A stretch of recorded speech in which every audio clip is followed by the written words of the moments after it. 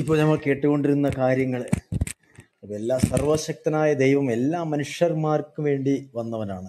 ഇപ്പോൾ ഇസ്ലാമിനെ കുറിച്ച് നമ്മളിങ്ങനെ പറയുമ്പോൾ ഈ എല്ലാവരും ഇസ്ലാമിൽ ഇങ്ങനെയുള്ള ദാവാ പണി ചെയ്യുന്നവരും ജിഹാദികളും ആണോന്നും നമ്മൾ വിശ്വസിക്കാൻ പാടില്ല. ന്യൂനപക്ഷമായ എത്രയോ പേർ ഇന്നും ഖുറാനും ഹദീസുകളും അതേപോലെ അവരുടെ ചടങ്ങുകളൊക്കെ ചടങ്ങിന് വേണ്ടി ചെയ്യുന്ന എത്രയോ മുസ്ലിങ്ങളുണ്ട്. അവരുടെ എന്താണെന്നും കൂടെ വായിക്കാൻ അറിയാത്തവരുണ്ട്. അപ്പോൾ അവർക്ക് വേണ്ടി നമ്മൾ തീർച്ചയായിട്ടും ഇപ്പോൾ നമ്മൾ മുഹമ്മദിനെ ഇത്രയും പരിഹാസിക്കുമ്പോൾ അവർക്കിതൊന്നും അറിയില്ല. അവർക്ക് ദേഷ്യം വരും ഉള്ളിൽ. ഇത് മറ്റുള്ള മതസ്കാർക്കും ഇത് തന്നെയാണ് അവസ്ഥ. അപ്പം ഞാൻ ആ മതത്തിൽ നിന്ന് വെളിയിൽ വന്നപ്പോഴാണ്, അത് മതമാണ്, അത് മാർഗമല്ല മതമാണ്, ആ മതത്തിൽ നിന്ന് വെളിയിൽ വന്നപ്പോഴാണ് സത്യം എന്താണെന്ന് മനസ്സിലാകുന്നത്.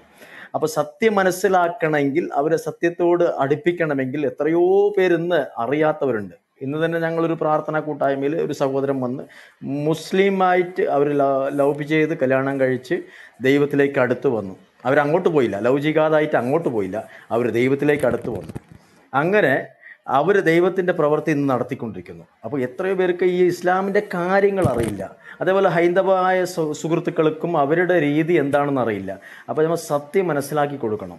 ഇന്നുള്ള ഈ മുഹമ്മദ് ഈസ എന്ന് പറയുന്ന വ്യക്തി, ഞങ്ങൾ എത്രയോ വർഷങ്ങൾക്ക് മുമ്പ് അച്ഛൻ കുഞ്ഞു ബ്രദർ പറഞ്ഞതുപോലെ വാട്സപ്പ് ഗ്രൂപ്പിൽ വന്ന് സംസാരിക്കാൻ പോലും അറിയാത്ത ആളാണ്. പേടിയായിരുന്നു അയാൾക്ക് ആകെ 3 ദൈവത്തെക്കുറിച്ച് അറിയുള്ളൂ. ആ 3 ദൈവം എന്താണ്, ബൈബിളിൽ അതിൻ്റെ കാൺസെപ്റ്റ് എന്താണ്, അതിനെക്കുറിച്ച് എന്ത് പറയണു എന്ന് അദ്ദേഹം പഠിച്ചിരുന്നെങ്കിൽ, ബൈബിൾ ശരിക്ക് ഇവിടെ ഇരിക്കുമ്പോൾ, ക്രിസ്ത്യാനിയായി ഇരിക്കുമ്പോൾ പഠിച്ചിരുന്നെങ്കിൽ ഇദ്ദേഹത്തിന് മനസ്സിലായായിരുന്നു. ഇദ്ദേഹം ബൈബിളിൽ പഠിക്കാതെ അങ്ങോട്ട് പോയി, ഇപ്പം ചാക്കോ പാസ്റ്റർ പറഞ്ഞതുപോലെ ലാ ഇലാഹ ഇല്ലല്ലാഹ് മുഹമ്മദ് റസൂലുള്ളാഹ് എന്ന് പറഞ്ഞ ഒരുത്തൻ മുസ്ലിമായി. പിന്നെ അവിടെ പെട്ടുകഴിഞ്ഞിട്ട് ഇങ്ങോട്ട് വരാൻ ഭയങ്കര പ്രയാസം. പിന്നെ അവിടുത്തെ പണ്ഡിതനായി. പ്രയാസത്തിൻ്റെ കൂടെ പ്രയാസം. ഇപ്പോൾ അങ്ങോട്ടും ഇല്ല ഇങ്ങോട്ടും ഇല്ലാതായി. പക്ഷെ 100 കണക്കിന് ആൾക്കാർ ഇങ്ങനെ പെട്ടുകിടന്നവർ, നിങ്ങളിപ്പോൾ പറഞ്ഞല്ലോ അപ്പോൾ കട്ട് ചെയ്തവരിനെ കൂടെ ഞങ്ങൾ തിരിച്ചു കൊണ്ടുവന്നു. അബൂബക്കറായി മാറിയവനെ, സുലൈമാനായി മാറിയവനെ, ബാല എന്ന് പറയുന്ന സഹോദരൻ അബൂബക്കറായി മാറി. രക്ഷിക്കപ്പെട്ട് 10 വർഷം സഭകളിലേക്ക് പോയ ചങ്ങാതിനെ ഇവരിങ്ങനെ കൊണ്ടുപോയി, ഇവിടെ 3 ദൈവമാണ്, അവിടെ ഏകദൈവമാണ്, നിങ്ങൾ ഏകദൈവത്തിനെ ആരാധിക്കണം, എന്നാലും നിങ്ങൾ സ്വർഗത്തിലേക്ക് പോകാൻ പറ്റുമോ? ഇവർക്ക് അതറിയുന്നില്ല. സ്വർഗത്തിലേക്ക് അള്ളാഹു വിചാരിച്ചാലേ സ്വർഗത്തിൽ പോകാൻ പറ്റുള്ളൂ. അള്ളാഹു ആരിനെ വിചാരിക്കണമെന്ന് ആർക്കറിയാം? മുഹമ്മദിനെ അറിഞ്ഞില്ല, മുഹമ്മദിനെ വഴി അറിഞ്ഞില്ല. പിന്നെ ഈ പിൻപറ്റുന്ന മുസ്ലിങ്ങൾക്കറിയോ? അപ്പോൾ എന്താ ഈ ഈസാ മുഹമ്മദ് എന്ന് പറയുന്ന വ്യക്തിക്ക് എന്ത് കണ്ടിട്ടാണ് അങ്ങോട്ട് പോയത്? എന്ത് കണ്ടിട്ട്? അള്ളാഹു ഒരിക്കൽ പോലും ഈ മുഹമ്മദിൻ്റെ അടുത്ത് സംസാരിച്ചിട്ടില്ല. ലാ ഇലാഹ ഇല്ലല്ലാഹ് മുഹമ്മദ് എന്ന് പറഞ്ഞാലാണ് ഒരുത്തൻ മുസ്ലിം ആകുന്നുള്ളൂ. അപ്പോൾ ഈ മുഹമ്മദിനെ അല്ലാതെ ഒരുത്തനും മുസ്ലിം ആവുന്നില്ല. ഈ മുസ്ലിമിൻ്റെ അടുത്ത് മുഹമ്മദിൻ്റെ അടുത്ത് ഒരിക്കൽ പോലും സംസാരിക്കാത്ത ഈ പ്രവാചകനെയാണ് പ്രവാചകനായിട്ട് മാറ്റിയിരിക്കുന്നത്. ഒരു അത്ഭുതം കൂടി അദ്ദേഹം ചെയ്തിട്ടില്ല. ഒരു പ്രവാചകൻ എന്ന് പറഞ്ഞാൽ പ്രവാചകന്റെ രീതി എന്താണ്? ആ യൂത സ്ത്രീ വിഷം കൊടുക്കുമ്പോൾ അറിയണ്ടായിരുന്നു, ഇത് വിഷമാണെന്ന് അറിയണ്ടായിരുന്നു. എപ്പോഴാണ് അറിയുന്നത്? കഴിച്ചെല്ലാം കഴിഞ്ഞിട്ടാണ് പുള്ളിക്ക് അറിയുന്നത്. കഴിച്ചു കഴിഞ്ഞ ആ രോഗാവസ്ഥയിലാണ് പുള്ളി പറയുന്നത്. അങ്ങനെ മരിക്കുകയും ചെയ്തു അദ്ദേഹം. അതിൻ്റെ വേദനപ്പെട്ടാണ് അദ്ദേഹം മരിച്ചു പോകുന്നത്. അപ്പോൾ അദ്ദേഹം പ്രവാചകനാണോ എന്ന് നിങ്ങൾ ചിന്തിക്കണം. ഈ ദാവാ പ്രവർത്തനം ചെയ്യുന്ന മുസ്ലിങ്ങളെ നിങ്ങളുടെ ഖുറാനെ തന്നെ ഇരുത്തിയൊന്ന് വായിക്കുക. അതിലെന്താ ഉള്ളത് സത്യം മനസ്സിലാക്കും. നിങ്ങൾ ആരും വിമർശിക്കാനല്ല പറയുന്നത്. നിങ്ങളുടെ ആ ഖുറാനും നിങ്ങളുടെ ഹദീസ് എപ്പോഴാണ് എഴുതിയത്? ചോദിച്ച് 250 കൊല്ലം കഴിഞ്ഞ് കജകിസ്ഥാനിൽ നിന്നും വേറെ സ്ഥലം, റഷ്യൻ്റെ പല സ്ഥലങ്ങളിൽ നിന്നും ചോദിച്ച ഒരു മുസ്ലിമല്ല അവൻ ചോദിച്ച് എഴുതിയ ഗ്രന്ഥത്തിനെ നിങ്ങളുടെ 2ാം പ്രമാണമായിട്ട് വെച്ചിരിക്കുന്നു. പിന്നെ കത്തിച്ച് കളയുന്ന ഖുറാനെ ഉസ്മാൻ ക്രോഡീകരിച്ചു എന്ന് പറയുന്ന ആ ഖുറാനെയാണ് നിങ്ങൾ ഇന്ന് വെച്ചിരിക്കുന്നത്. മുഹമ്മദ് കൊടുത്ത ഖുറാൻ എവിടെ? മുഹമ്മദ് വായിച്ചു കൊടുത്ത ഖുറാൻ എവിടെ? ആരൊക്കെയോ മനപ്പാഠം ചെയ്തു, ആ മനപ്പാഠത്തിനെ ക്രോഡീകരിച്ചു വെച്ചു.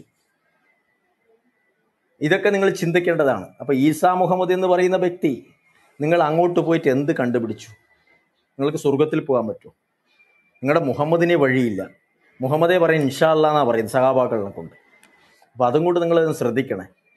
അപ്പോൾ ന്യൂനപക്ഷമായ എത്രയോ മുസ്ലിങ്ങൾ ഇന്ന് ഇരുളിൻ്റെ പക്കത്തിലാണ്. നമ്മൾ അവരെ കളിയാക്കുമ്പോൾ നമ്മുടെ ഇവിടെ കൂടിയിരിക്കുന്ന എല്ലാവരും, താഴെ എന്നെ കേൾക്കുന്ന എൻ്റെ പ്രിയ സുഹൃത്തുക്കൾ, 1000 ലക്ഷങ്ങൾ ദൈവത്തിലേക്ക് അടുക്കണം.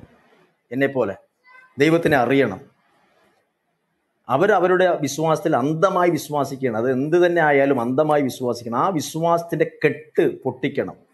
ആ പൈശാചിക ആ കെട്ടിൽ നിന്ന് അവർ വിടുതലയാകണം. അതിനുവേണ്ടി ശക്തമായിട്ട് പ്രവർത്തിക്കുക, പ്രാർത്ഥിക്കുക, ദൈവത്തെ അറിയുവാൻ വേണ്ടി അവർ ധീരമായിട്ട് ദൈവത്തിലേക്ക് കടന്നു വരുവാൻ എത്രയോ ഇസ്ലാമിക പെൺമണികൾ ഫർദ ധരിച്ചുകൊണ്ട് ചർച്ചിലേക്ക് വരുന്നുണ്ട്. യേശു ക്രിസ്തുവാണ് ദൈവം എന്നറിഞ്ഞുകൊണ്ട് ഇവരെ പേടിച്ച്, ഇവരുടെ പുരുഷന്മാരിനെയൊക്കെ പേടിച്ചിട്ട് എത്രയോ പേര് വരുന്നുണ്ട്. ആയിരങ്ങൾ ദൈവത്തിലേക്ക് അടുക്കട്ടെ. അതിനുവേണ്ടി നമ്മൾ ആത്മാർത്ഥമായിട്ട് പ്രാർത്ഥിക്കാം. അല്ല, ബഹുമാനപ്പെട്ട അബ്ദുൽ സലാമെ, അദ്ദേഹം ബാക്ക് ചാനലിൽ നിന്ന് ഒരു സന്ദേശം, ഞാൻ സാധാരണ ബാക്ക് ചാനൽ മറുപടി കൊടുക്കുന്നതല്ല, എങ്കിലും പൊതുവായിട്ട് അറിവിന് വേണ്ടിയിട്ട് അദ്ദേഹം പറയാണ്, ഞാൻ ചാക്കോ പാസ്റ്റർ ഖുർആൻ നോക്കി വായിക്കാൻ, ഞാൻ മുമ്പ് പറഞ്ഞതായ ഒരു ആയത്ത് നോക്കി വായിക്കാനായിട്ട് എനിക്കത് ബൈഹാർട്ടാ സുഹൃത്തെ. അവിടെ എഴുതി വെച്ചിരിക്കുന്നത് 7:145. വേണേ താങ്കൾക്ക് വേണ്ടി വായിക്കാം, നിങ്ങളിത് വായിക്കത്തില്ലല്ലോ. 7:145 വായിക്കുന്നത് ഇങ്ങനെ: സകല സംഗതികളെയും സംബന്ധിച്ച സതുപദേശങ്ങളും എല്ലാ കാര്യങ്ങളുടെയും വിശദാംശങ്ങളും നാം മൂസയ്ക്ക് ഫലകങ്ങളിൽ രേഖപ്പെടുത്തി കൊടുത്തു. മൂസയ്ക്ക് ഫലകങ്ങളിൽ അള്ളാഹു ഒരു മീഡിയേറ്ററിന്റെ ആവശ്യമില്ലാതെ രേഖപ്പെടുത്തി കൊടുത്തു.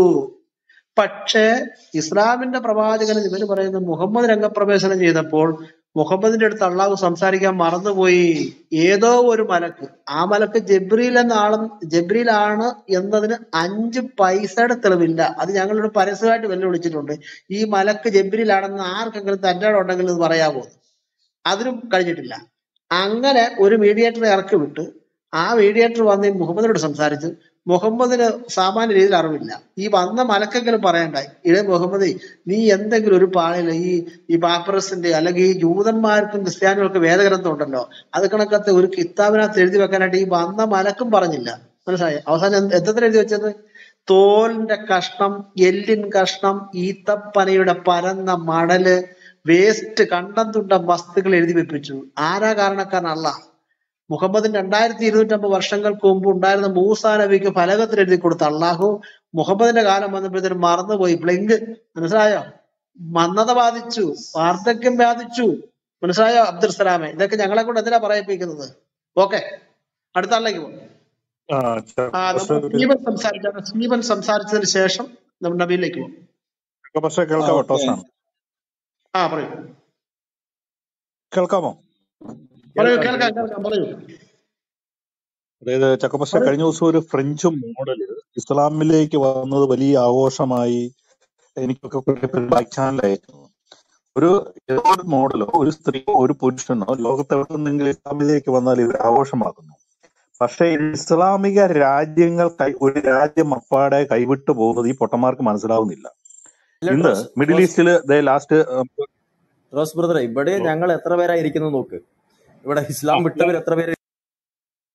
അല്ല ബ്രദറെ, ഒരു രാജ്യം, ഇവർമാരുടെ രാജ്യം മൊത്തം കൈവിട്ടു പോവുകയാണ്. ഇപ്പം ലാസ്റ്റ് 3 months ബാക്കിൽ മിഡിൽ ഈസ്റ്റിലെ ഏറ്റവും വലിയ ക്രിസ്ത്യൻ ചർച്ച അവിടെ വന്നു. 2030 സൗദിയിൽ ആദ്യത്തെ ക്രിസ്ത്യൻ പള്ളി വരും. സൽമാൻ രാജാവ് തത്വത്തിൽ സംബന്ധിച്ച് ബൈഡൻ ഉറപ്പ് കൊടുത്തു. 2030 വിത്ത് ഗോഡ്സ് ഗ്രേസ് സൗദിയിൽ ആദ്യത്തെ ക്രിസ്ത്യൻ പള്ളി വരും.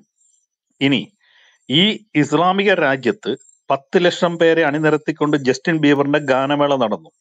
ഇവിടെ നൈറ്റ് ലൈഫ് ഉണ്ട്. ഇപ്പോൾ ഇവിടെ ഹോട്ടലുകളിൽ സ്ത്രീകൾക്ക് പോയി മറ്റേത് യൂറോപ്യൻ രാജ്യത്തുള്ളതുപോലെ തന്നെ ഹോട്ടലിൽ മുറിയെടുക്കാം, താമസിക്കാം, തനിയെ യാത്ര ചെയ്യാം, ആരും ഇഷ്ടമുള്ള വസ്ത്രം ധരിക്കാം. അപ്പം മുഹമ്മദ് ജനിച്ചു. ഇനി മാത്രമല്ല, തിയേറ്ററുകളെല്ലാം ഓപ്പണായി, ഒരുപാട് സിനിമകൾ റൺ ചെയ്യുന്നു. ഇനി 2030 മിക്സ്ഡ് കോളേജുകളും സ്കൂളുകളും വരും, ക്രിസ്ത്യൻ പള്ളി വരും. ഇനി ഇവിടെ അമേരിക്കയുടെ ബേസ് സ്റ്റേഷനിൽ ത്വയ്ഫിലും അതുപോലെ തന്നെ അരാംകോയിലും ക്രിസ്ത്യൻ പള്ളിയിൽ ഡെയിലി മാസ് നടക്കുന്നുണ്ട്. അപ്പം എവിടുന്നെങ്കിലും ഒരു മോഡലോ ഏതെങ്കിലും ഒരുത്തനോ അല്ലെ ഇന്ത്യയിലെ മറ്റേ ശങ്കർ രാജയോ മതം മാറിയത് ഏതെങ്കിലുമൊക്കെ സ്ത്രീകളെ കൂടുതൽ കിട്ടുമെന്ന് കരുതിയോ അല്ല നിങ്ങളെ പറഞ്ഞു പറ്റിച്ച മതം മാറ്റുമ്പോൾ, പ്രിയ ഇസ്ലാമിക സുഹൃത്തുക്കളെ, നിങ്ങളുടെ രാജ്യം അപ്പാടെ കൈവിട്ടുപോയി. അതൊരു യൂറോപ്യൻ രാജ്യത്തിന്റെ പാതയിൽ സഞ്ചരിക്കുന്നത് നിങ്ങൾ മനസ്സിലാക്കണം. സംഗീതം ഹറാമെന്ന് പറഞ്ഞ മുഹമ്മദിന്റെ മണ്ണിൽ 10 ലക്ഷം പേര് ആടിപ്പാടി ജസ്റ്റിൻ ബീബറിന്റെ ഗാനമേള കേട്ടപ്പോൾ മുഹമ്മദ് ഏറിനപ്പുറത്തേക്ക് പോയി.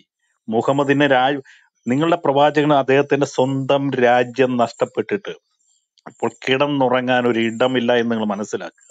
അവിടെ മുഴങ്ങുന്നത് ജസ്റ്റിൻ ബീബറിന്റെ ഗാനമേളകളാണ്. ഇത്രയും നാളും നമ്മുടെ ഇസ്ലാമിക സുഹൃത്തുക്കൾ വണ്ടി ഇവിടെ കാർ ഡ്രൈവ് ചെയ്യുമ്പോൾ അവരുടെ കാറിൽ നമ്മൾ കേൾക്കുന്നത് ഈ അറബിയിലുള്ള ഇവരുടെ മതത്തിന്റെ പാട്ടുകളായിരുന്നു. എന്തൊരു പേരുണ്ട് പാട്ട്, ഇന്ന് കേൾക്കുന്നത് റോക്ക് മ്യൂസിക്കും ജാസ് മ്യൂസിക്കുമാണ്. യുവജനങ്ങൾ മാറി. അപ്പൊ അതുകൊണ്ട് ഏതെങ്കിലും ഒരു മോഡൽ പോയി കണ്ടോട ടോസ്റ്റേ അല്ലെ കൊടിത്തോട്ടം എന്നൊക്കെ പറഞ്ഞ് വരുന്നവരെ സ്വന്തം രാജ്യം, മുഹമ്മദിന്റെ അള്ളാഹുവിന്റെ രാജ്യം കൈവിട്ടു പോയതിനെ ഓർത്ത് നിങ്ങൾ വിലപിക്കുക. ഞങ്ങളുടെ ബൈബിളിൽ ഒരു വചനം പറയുന്നുണ്ട്, നിന്നെക്കുറിച്ച് മക്കളെക്കുറിച്ച് ഓർത്ത് കരയാൻ. എന്നെക്കുറിച്ചല്ല, നീ നിന്റെ മക്കളെക്കുറിച്ച് കർത്താവ് കുരിശും ചുമന്നുകൊണ്ട് പോകുമ്പോൾ അത് ആ വാചകം കൊടുത്തോട്ടം പാസ്റ്റോ ചാക്കോ പാസ്റ്റോ എന്ന് പറഞ്ഞാൽ മതി. നിന്നെക്കുറിച്ചും നിന്റെ മക്കളെക്കുറിച്ചും വിലപിക്കും. എന്നെ കുറിച്ച് നിങ്ങൾ കരയണം, നിങ്ങളെയും നിങ്ങളുടെ മക്കളെയും കുറിച്ച് കരയും, നിങ്ങളെയും നിങ്ങളുടെ മക്കളെയും കുറിച്ച് കരയും. എന്നെ കുറിച്ച് നിങ്ങൾ കരയേണ്ട, നിങ്ങളെയും നിങ്ങളുടെ മക്കളെയും കുറിച്ച് കരയണം. അതുകൊണ്ട് ഞങ്ങളുടെ ഈ ക്രിസ്ത്യാനിന്ന് ഏതെങ്കിലും ഒരാൾ ഇസ്ലാം ആയതിനോർത്ത് നിങ്ങൾ കരയണ്ട. മുഹമ്മദിന്റെ കിടപ്പാടം പോലും ഒരു ക്രിസ്ത്യൻ രാജ്യമാകുന്നതോർത്ത് മുഹമ്മദിന്റെ കിടപ്പാടത്തിൽ പോലും വിശുദ്ധ ബലിയുടെ, ആരാധനയുടെ, ഭക്തിയുടെ, പ്രാർത്ഥനയുടെ പള്ളിമണികൾ മുഴങ്ങുന്നതിനെ ഓർത്ത് നിങ്ങൾ കരഞ്ഞു വിലപിക്കുവിൻ. Thank you. Okay, toast master പറഞ്ഞത് വളരെ സത്യമാണെങ്കിൽ അത് അതുപോലെ തന്നെ സംഭവം. അവിടെ ഒരു ദൈവനീതിയുണ്ട്. കാരണം ഈ പാട്ട് പാടുന്നവരെ തെരഞ്ഞു പിടിച്ച് കഴുത്ത് വെട്ടിയ നിരവധി സംഭവങ്ങളുണ്ട്. നിരപരാധികളായ ഒരുപാട് ആളുകൾ, നല്ല കവികളുണ്ടായിരുന്നു ഈ മുഹമ്മദിന്റെ കാലത്ത്, നന്നായിട്ട് കവിത രചിക്കുമായിരുന്നു.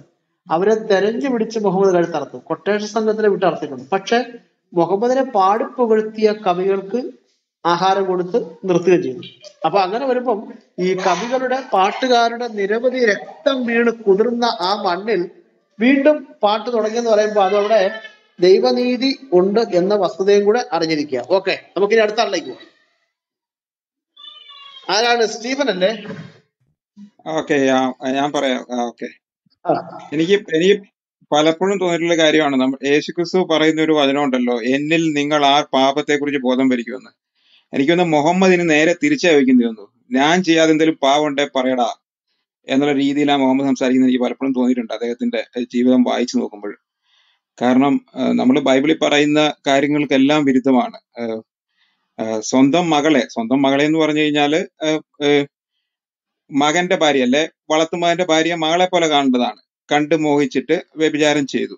അപ്പൊ യേശുക്രിസ്തുവിന്റെ പുതിയ നിയമത്തിന്റെ സ്റ്റാൻഡേർഡ് അനുസരിച്ച് സ്ത്രീയെ മോഹിക്കേണ്ടതിന് അവളെ ആസക്തിയോടെ നോക്കിയവൻ അവളോടുകൂടെ വ്യഭിചാരം ചെയ്തു എന്നാണ് പുതിയ നിയമത്തിൽ പറയുന്നത്, യേശുക്രിസ്തു പറയുന്നത്, റീഇൻറ്റർപ്രറ്റ് ചെയ്തിട്ട് പഴയ നിയമം. അതായത് സ്ത്രീയെ ആസക്തിയോടെ നോക്കുന്ന പോലും വ്യഭിചാരം എന്ന് പറയുമ്പോൾ മുഹമ്മദ് സ്വന്തം മകളെ പോലെ കരുതേണ്ട ആളെ പോലെ വ്യഭിചാരി ചെയ്തയാളാണ് മുഹമ്മദ്. പിന്നെ ഖുറാന്റെ 65:4 ചാക്കോ പാസ്റ്റർക്ക് അത് വളരെ നന്നായിട്ട് അറിയായിരിക്കും. പ്രീ പ്യൂബസെന്റ് ആയിട്ടുള്ള പെൺകുട്ടികളെയും ഡിവോഴ്സ് ചെയ്യുന്നതിനെ പറ്റി ഖുറാന്റെ 65:4 പറയുന്നുണ്ട്. അപ്പൊ അവിടെ കല്യാണം കഴിഞ്ഞിട്ടുള്ള ഡിവോഴ്സ് ഉള്ളൂ. അപ്പം പ്രീ പ്യൂബസെന്റ് ആയിട്ടുള്ള കുട്ടികളെയും, അതായത് പീരീഡ് ആകാത്ത കുട്ടികളെയും വിവാഹം കഴിക്കാം, അവരെ വിവാഹമോചനം ചെയ്യാം, അവരെ പ്രോപ്പർട്ടി പോലെ കൊണ്ടു നടക്കാന്ന് പറയുന്നുണ്ട്. അപ്പം ഇങ്ങനെയെല്ലാം പറയുന്നു, ഇതെല്ലാം പറയുന്നു. എന്നിട്ടും മുഹമ്മദ് ഈസയ്ക്ക് സംശയം ഈ ട്രിനിറ്റിയെ പറ്റിയായിരുന്നു. എനിക്ക് വേറൊരു തമാശ എനിക്ക് അത് തോന്നി. പുള്ളി കഴിഞ്ഞ ദിവസം വന്ന ഇതില്ല, എനിക്ക് ഏറ്റവും വലിയ ഒരു തമാശയായിട്ട് തോന്നി. പുള്ളി പറഞ്ഞ ക്രിസ്ത്യൻസിന്റെ അടുത്ത് പോയിട്ട് ഞാൻ ചോദിക്കും, യേശുക്രിസ്തു ദൈവമാണോ? താല്പര്യമില്ലെന്ന് പറഞ്ഞു കഴിഞ്ഞാൽ യേശു ദൈവമാണോ? ഞാൻ അവരെ അങ്ങ് വിട്ടേക്കും. ആ റീപ്ലൈ ആയിട്ട് നോക്കി അറിയാം. അപ്പോൾ ഇദ്ദേഹത്തിന് ഇസ്ലാമിനെ പറ്റി ഒന്നും പറയാനില്ല. ഇങ്ങനെയാണ് ചോദിക്കുന്നത്. ക്രിസ്ത്യാനികളെ പോയിട്ട് ചോദിക്കുന്നത് മുഹമ്മദ് പ്രവാചകനാണെന്നാണോ ചോദിക്കുന്നത്? അപ്പൊ ഇദ്ദേഹത്തിന് മുഹമ്മദ് പ്രവാചകനാണെന്നുള്ള ഒരു സംശയവും ഇല്ലേ? ഈ ഇങ്ങനെയുള്ള ഒരു ആളുടെ പ്രവർത്തികൾ നോക്കിയിട്ട്, അയാൾ പറഞ്ഞത് നോക്കിയിട്ട് അതിൻ്റെ അകത്തൊന്നും ഇദ്ദേഹത്തിന് ഒരു സംശയം ഇല്ല. അതൊക്കെ വളരെ ക്ലിയർ ആണ്. പക്ഷെ യേശുക്രിസ്തു ദൈവമാണോ എന്നുള്ളതാണ് സംശയം. പുള്ളിയുടെ മതത്തെ പറ്റി പുള്ളിക്ക് പറയാനൊന്നും ഇല്ല. നേരെ പോയി ക്രിസ്ത്യൻസിന്റെ അടുത്ത് ചോദിക്കും പോലും അവർക്ക് താല്പര്യമില്ല, ഞാൻ വിട്ടേക്കും, പിന്നെ നമ്മൾ സമാനമായിട്ടങ്ങ് പോകുമെന്ന്. അപ്പൊ ഇങ്ങനെയൊക്കെയാണ് ഇവരുടെ ഉടായിപ്പ്. ഇവർക്ക് ഇവരുടെ ഈ മതത്തെ പറ്റി പറയാനായിട്ട് ഒന്നുമില്ല. ഇവര് പറയുന്ന കെട്ടിഘോഷിക്കുന്ന പ്രവാചകനെ പറ്റി പറയാനായിട്ട് യാതൊന്നുമില്ല. അത് ചകഞ്ഞു പോയി കഴിഞ്ഞാല് എന്താ പറയാ, വളരെയധികം നാണം കെട്ട് പോകേണ്ട ഒരു ഇതാണ് വരുന്നത്. അപ്പം ഇവര് ഇങ്ങനെയുള്ള ഇതൊക്കെ പറഞ്ഞു വരുമ്പോഴാണ്, കാരണം ഒരു ക്രിസ്ത്യാനി പോയിട്ട് സുവിശേഷം പറയുമ്പോഴത്തേക്കും മുഹമ്മദ് പ്രവാചകനാണോ എന്ന് പോയിട്ടൊരു മുസ്ലിമിനോട് ചോദിക്കുമെന്ന് എനിക്ക് അറിയത്തില്ല. അല്ല ഇനിയിപ്പം നമ്മൾ അങ്ങനെയൊക്കെ ചോദിച്ചു തുടങ്ങണോ, മുഹമ്മദ് ഇങ്ങനെ ചെയ്തോ അങ്ങനെ ചെയ്തേ അങ്ങനെയാണോ നമ്മൾ സുവിശേഷം പറയുന്നത്? എനിക്കറിയില്ല. അപ്പൊ അല്ല, ഈസ പറഞ്ഞതിന്റെ ബാക്കി പറയുകയാണ് കേട്ടോ ഞാൻ. അങ്ങനെ ചോദിക്കുമെന്ന് പുള്ളി പറഞ്ഞത്. അപ്പൊ ഇത് കൊണ്ട് ഇത്രയും പറയാനുള്ളൂ. പിന്നെ ഇദ്ദേഹത്തിന്റെ ഞാൻ ഒന്ന് രണ്ട് വായിച്ചു, ഒരു യൂട്യൂബിലൊരു വീഡിയോ കണ്ട. അപ്പൊ ഒരു എക്സ് മുസ്ലിം ഉണ്ട്, ഒരു അബ്ദുള്ള സമീർ എന്ന് പറഞ്ഞ്. അപ്പം അദ്ദേഹം ഈ റിലീജിയൻ വിടാൻ തന്നെ കാരണം, ഈ പുള്ളി കാര്യമായിട്ട് ഇങ്ങനെ ഈ ഇതിനെപ്പറ്റി പുള്ളി തന്നെ വെബ്സൈറ്റ് ഒക്കെ ഉണ്ടാക്കി ഭയങ്കരമായിട്ട് പ്രചാരണമൊക്കെ നടത്തി. പുള്ളി ഒരു അബ്ദുള്ള സമീർ എന്നാണ് പുള്ളിയുടെ പേര്, ഞാനത് കാണാട്ടതാണ് പുള്ളി. എന്നിട്ട് ഒരു കനേഡിയൻ ഒരു സ്ത്രീയെ തന്നെ പുള്ളി അവിടുന്ന് ഒരു മദാമേനെ തന്നെ മതം മാറ്റി കല്യാണമൊക്കെ കഴിച്ച് നിക്കാഹ് കഴിച്ച് പുള്ളി വൻ മതപ്രചരണമൊക്കെ നടത്തിക്കൊണ്ടിരുന്ന പുള്ളിക്ക് കുറച്ച് ഞാൻ മനസ്സിലായി ഇത് മുഴുവൻ തട്ടിപ്പാണ്.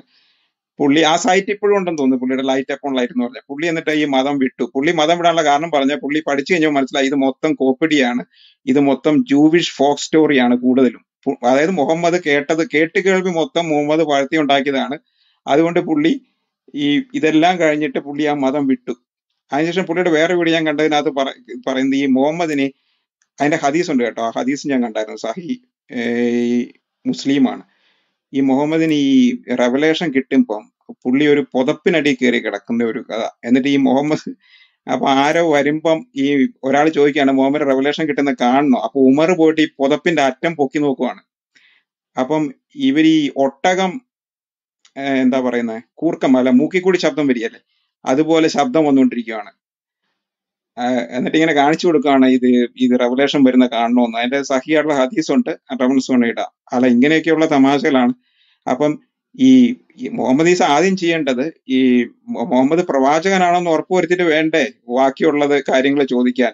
അല്ല ഒരു ക്രിസ്ത്യാനിയുടെ അടുത്ത് പോയിട്ട് ഇനി ഇസ്ലാമിനെ പറ്റി പറയുവാണ്, ഇസ്ലാമിനെ പറ്റി പറ, അങ്ങനെ പറഞ്ഞു തുടങ്ങ്. Okay, thank you. ഓക്കെ, നമ്മുടെ നബീലിന് സംസാരിക്കാം. നബീല് സംസാരിക്കൂ താങ്കൾ. അതിനുശേഷം സ്മിതയിലേക്ക് പോകും. നബീലുണ്ടോ? നബീൽ ഉണ്ട്. പറയൂ. ഓക്കെ. എനിക്ക് ഇപ്പം ഒരു 10-40 മിനിറ്റ് ആയിട്ട് ഇങ്ങനെ കേട്ടുകൊണ്ടിരിക്കുന്ന എനിക്കൊരു അരമിനിറ്റൊക്കെ തരുമെന്ന് ഞാൻ വിചാരിക്കാണ്. അപ്പൊ എനിക്കൊരു കാര്യം പറയാനുള്ളതെന്ന് വെച്ചാലേ, ഇപ്പൊ നിങ്ങളൊരു ഒരാളുടെ പേര് മേലെ വെച്ചിട്ടുണ്ടല്ലോ, അദ്ദേഹത്തിനോട് സംസാരിച്ചതിൽ നിന്ന് എനിക്ക് മനസ്സിലായ ഒരു കാര്യം എന്താ വെച്ചാല്, അദ്ദേഹത്തിന് ഒരു വലിയ പ്രശ്നം ഉണ്ടായിരുന്നു. അദ്ദേഹത്തിന് മുമ്പിലുണ്ടായിരുന്ന ഒരു വലിയ പ്രശ്നം എന്ന് വെച്ചാൽ ഈ ത്രിയേകത്വം എന്ന് പറയുന്നതിനെ ഒരു ഏകത്വമായിട്ട് മനസ്സിലാക്കാൻ ഒരു വിധത്തിലും അദ്ദേഹത്തിന് മനസ്സിലാവാത്ത ഒരു പൊസിഷനിൽ നിന്നാണ് അദ്ദേഹം ആ കാര്യം, അത് അദ്ദേഹത്തിൻ്റെതായ ഇഷ്ടം, അതായത് അദ്ദേഹത്തിന്റെ പേഴ്സണൽ കാര്യമാണ് കേട്ടോ. ശരിക്കും പറഞ്ഞാൽ അത് മനസ്സിലാവാത്ത ഈ ത്രിയേകത്വം എന്ന് പറയുന്നതിനെ ഏകത്വം എന്ന് പറയുന്നതിന് നമ്മുടെ ബേസിക് ഇൻസ്റ്റിന്റെ ഭാഗമായിട്ടുണ്ടാവുന്ന ഏകത്വത്തെ ഒരു വിധത്തിലും അയ്യോ നബീൽ ഭായി ഇടപെട്ടതല്ല. താങ്കൾ ഇപ്പൊ ഞങ്ങൾ ഇവിടെ ലിങ്ക് ആയിട്ട് ഇട്ടിരിക്കുന്ന വീഡിയോയെ കുറിച്ചല്ല താങ്കൾ സംസാരിക്കേണ്ടത്. ആദ്യം ഈ റൂമിന്റെ ടൈറ്റിലിനെ കുറിച്ചാണ്. താങ്കൾ നേരെ ത്രിയേകത്വത്തിലേക്കൊക്കെ പൊക്കോളൂ. അത് ഞങ്ങൾ ഇട്ടിരിക്കുന്ന ഒരു ലിങ്ക് ആണ് ബ്രദറെ. ഇവിടെ വാട്ട് ഈസ് എ ടൈറ്റിൽ താങ്കൾ മേളിൽ കണ്ടില്ല, സൈക്കോപ്പതിക്കായ മുഹമ്മദ്. അതിനെ കുറിച്ചാണ് താങ്കൾ ആദ്യം സംസാരിക്കേണ്ടത്. പ്ലീസ്.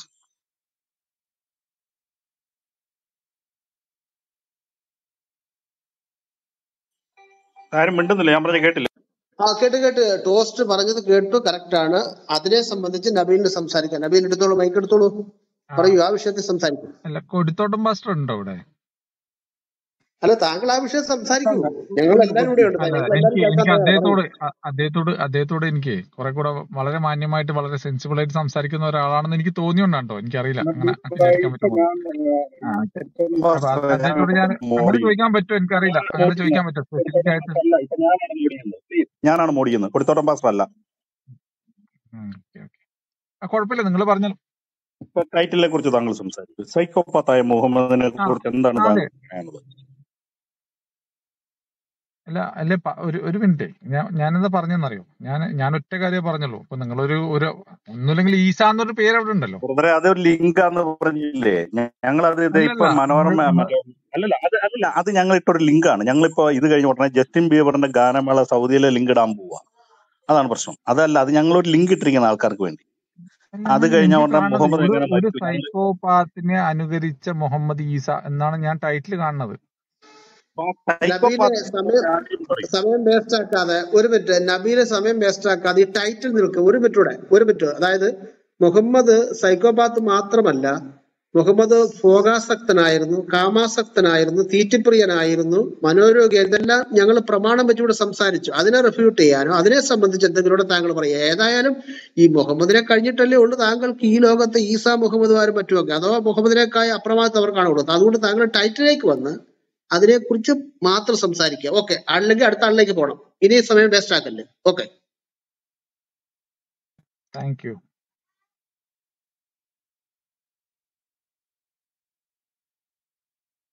താങ്ക് യു എന്ന് പറഞ്ഞു. നിങ്ങൾ അടുത്ത ആളിലേക്ക് പോയിക്കോ. കാരണം എനിക്കത് മനസ്സിലായി. കാരണം it's more than enough. Not enough, but you stick on the subject, right? You please stick on the subject. താങ്കൾ സംസാരം ഒരു അരമിനിറ്റ് അല്ല, ഞാനിവിടെ വന്നിട്ട് താങ്കൾ 5 ആരെങ്കിലും മിനിറ്റോ തെറി 10 വിളിക്കോ മിനിറ്റോ ഒന്നും തരാം. ചെയ്തില്ലല്ലോ. വളരെ മാന്യമായിട്ട് വളരെ സൗഹാർദ്ദപരമായിട്ട് അല്ലേ ചോദിച്ചത്. ഞാൻ കൊടുത്തോട്ടം പാസ്റ്റർ ഉണ്ടോ ചോദിച്ചു. ആ വി ആർ ഓൾസോ സെയിം. പക്ഷേ താങ്കളോട് ഞങ്ങൾ എന്താണ് പറഞ്ഞത് നിങ്ങൾ ഇങ്ങനെ നോക്കൂ, അസഹിഷ്ണുത? നിങ്ങൾ പറഞ്ഞിട്ടൊക്കെ നബിയിൽ സംസാരിച്ചോ എന്ന് പറഞ്ഞാൽ മാത്രം സംസാരിക്കും, അല്ലെങ്കിൽ ഉണ്ടായിരിക്കും.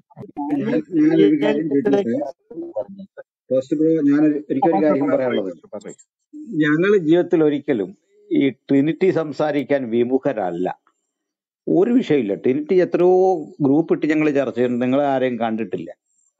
പക്ഷെ അവിടെ നമ്മൾ ഒരേപോലെ ഇന്ത്യയിലെ 2 മൈനോറിറ്റി സമൂഹങ്ങളെ പ്രതികരിക്കുന്ന ആൾക്കാരാണ് ക്രൈസ്തവരും ഇസ്ലാമിലും. ഇനി ഹിസ്റ്റോറിക്കൽ അല്ലെങ്കിലും ചില ക്ലെയിമുകളുടെ അടിസ്ഥാനത്തിൽ നമുക്ക് തമ്മിൽ ചില ബന്ധങ്ങളുണ്ട്. ഹിസ്റ്റോറിക്കലി അല്ല, നിങ്ങളുടെ മതത്തിന്റെ ചില ക്ലെയിമുകൾ ഞങ്ങളിലേക്ക് വേരൂന്നി വരാൻ ശ്രമം നടത്തിയിട്ടുണ്ട്. അതായത് ബൈബിൾ ക്യാരക്ടേഴ്സിനെ അല്പം മുഖം വ്യത്യാസപ്പെടുത്തി ഇസ്ലാമിൽ അവതരിപ്പിക്കുന്നുണ്ട്. ബൈബിൾ ഹിസ്റ്ററിയിലേക്ക് അത് അതിൻ്റെ വേരുകൾ ഏതെങ്കിലും വിധത്തിൽ കൊണ്ടുവരാൻ വിഫലമായ ശ്രമം ഇസ്ലാമിക പണ്ഡിതന്മാരും മുഹമ്മദും നടത്തുന്നുണ്ട്. അത് പരാജയപ്പെട്ട വസ്തുക്കളാണ്. പക്ഷേ പൊതുസമൂഹം സെമിറ്റിക് മതങ്ങൾ എന്ന നിലയിൽ ഇതിനെ കാണുന്ന ഒരു പശ്ചാത്തലം നിലനിൽക്കുന്നത് കൊണ്ട് നമുക്ക് തമ്മിൽ ഡയലോഗും ഉണ്ട്, അതിനകത്തും കുഴപ്പമില്ല. പക്ഷെ പ്രോബ്ലം അവിടെയല്ല. ഞങ്ങളരികിൽ സംസാരിക്കാൻ വരുന്ന ആളുകൾക്ക് ട്രിനിറ്റി എന്നൊരു വിഷയം ഇസ്ലാമും ക്രിസ്ത്യാനിറ്റിയും കൂടെ സംസാരിക്കേണ്ട പ്രശ്നമേ അല്ല, ഒരിക്കലും അല്ല. ട്രിനിറ്റി ഒരു ആഭ്യന്തര ചോദ്യം ഇവിടെ വന്നാൽ അതിന് ഉത്തരം പറയാൻ ഞങ്ങൾ ബാധ്യസ്ഥരാണ്. എന്നാൽ ട്രിനിറ്റി ഒരു മുസ്ലിം ചോദിച്ചു കഴിഞ്ഞാൽ അതിന് മറുപടി പറയേണ്ട ബാധ്യതയില്ല.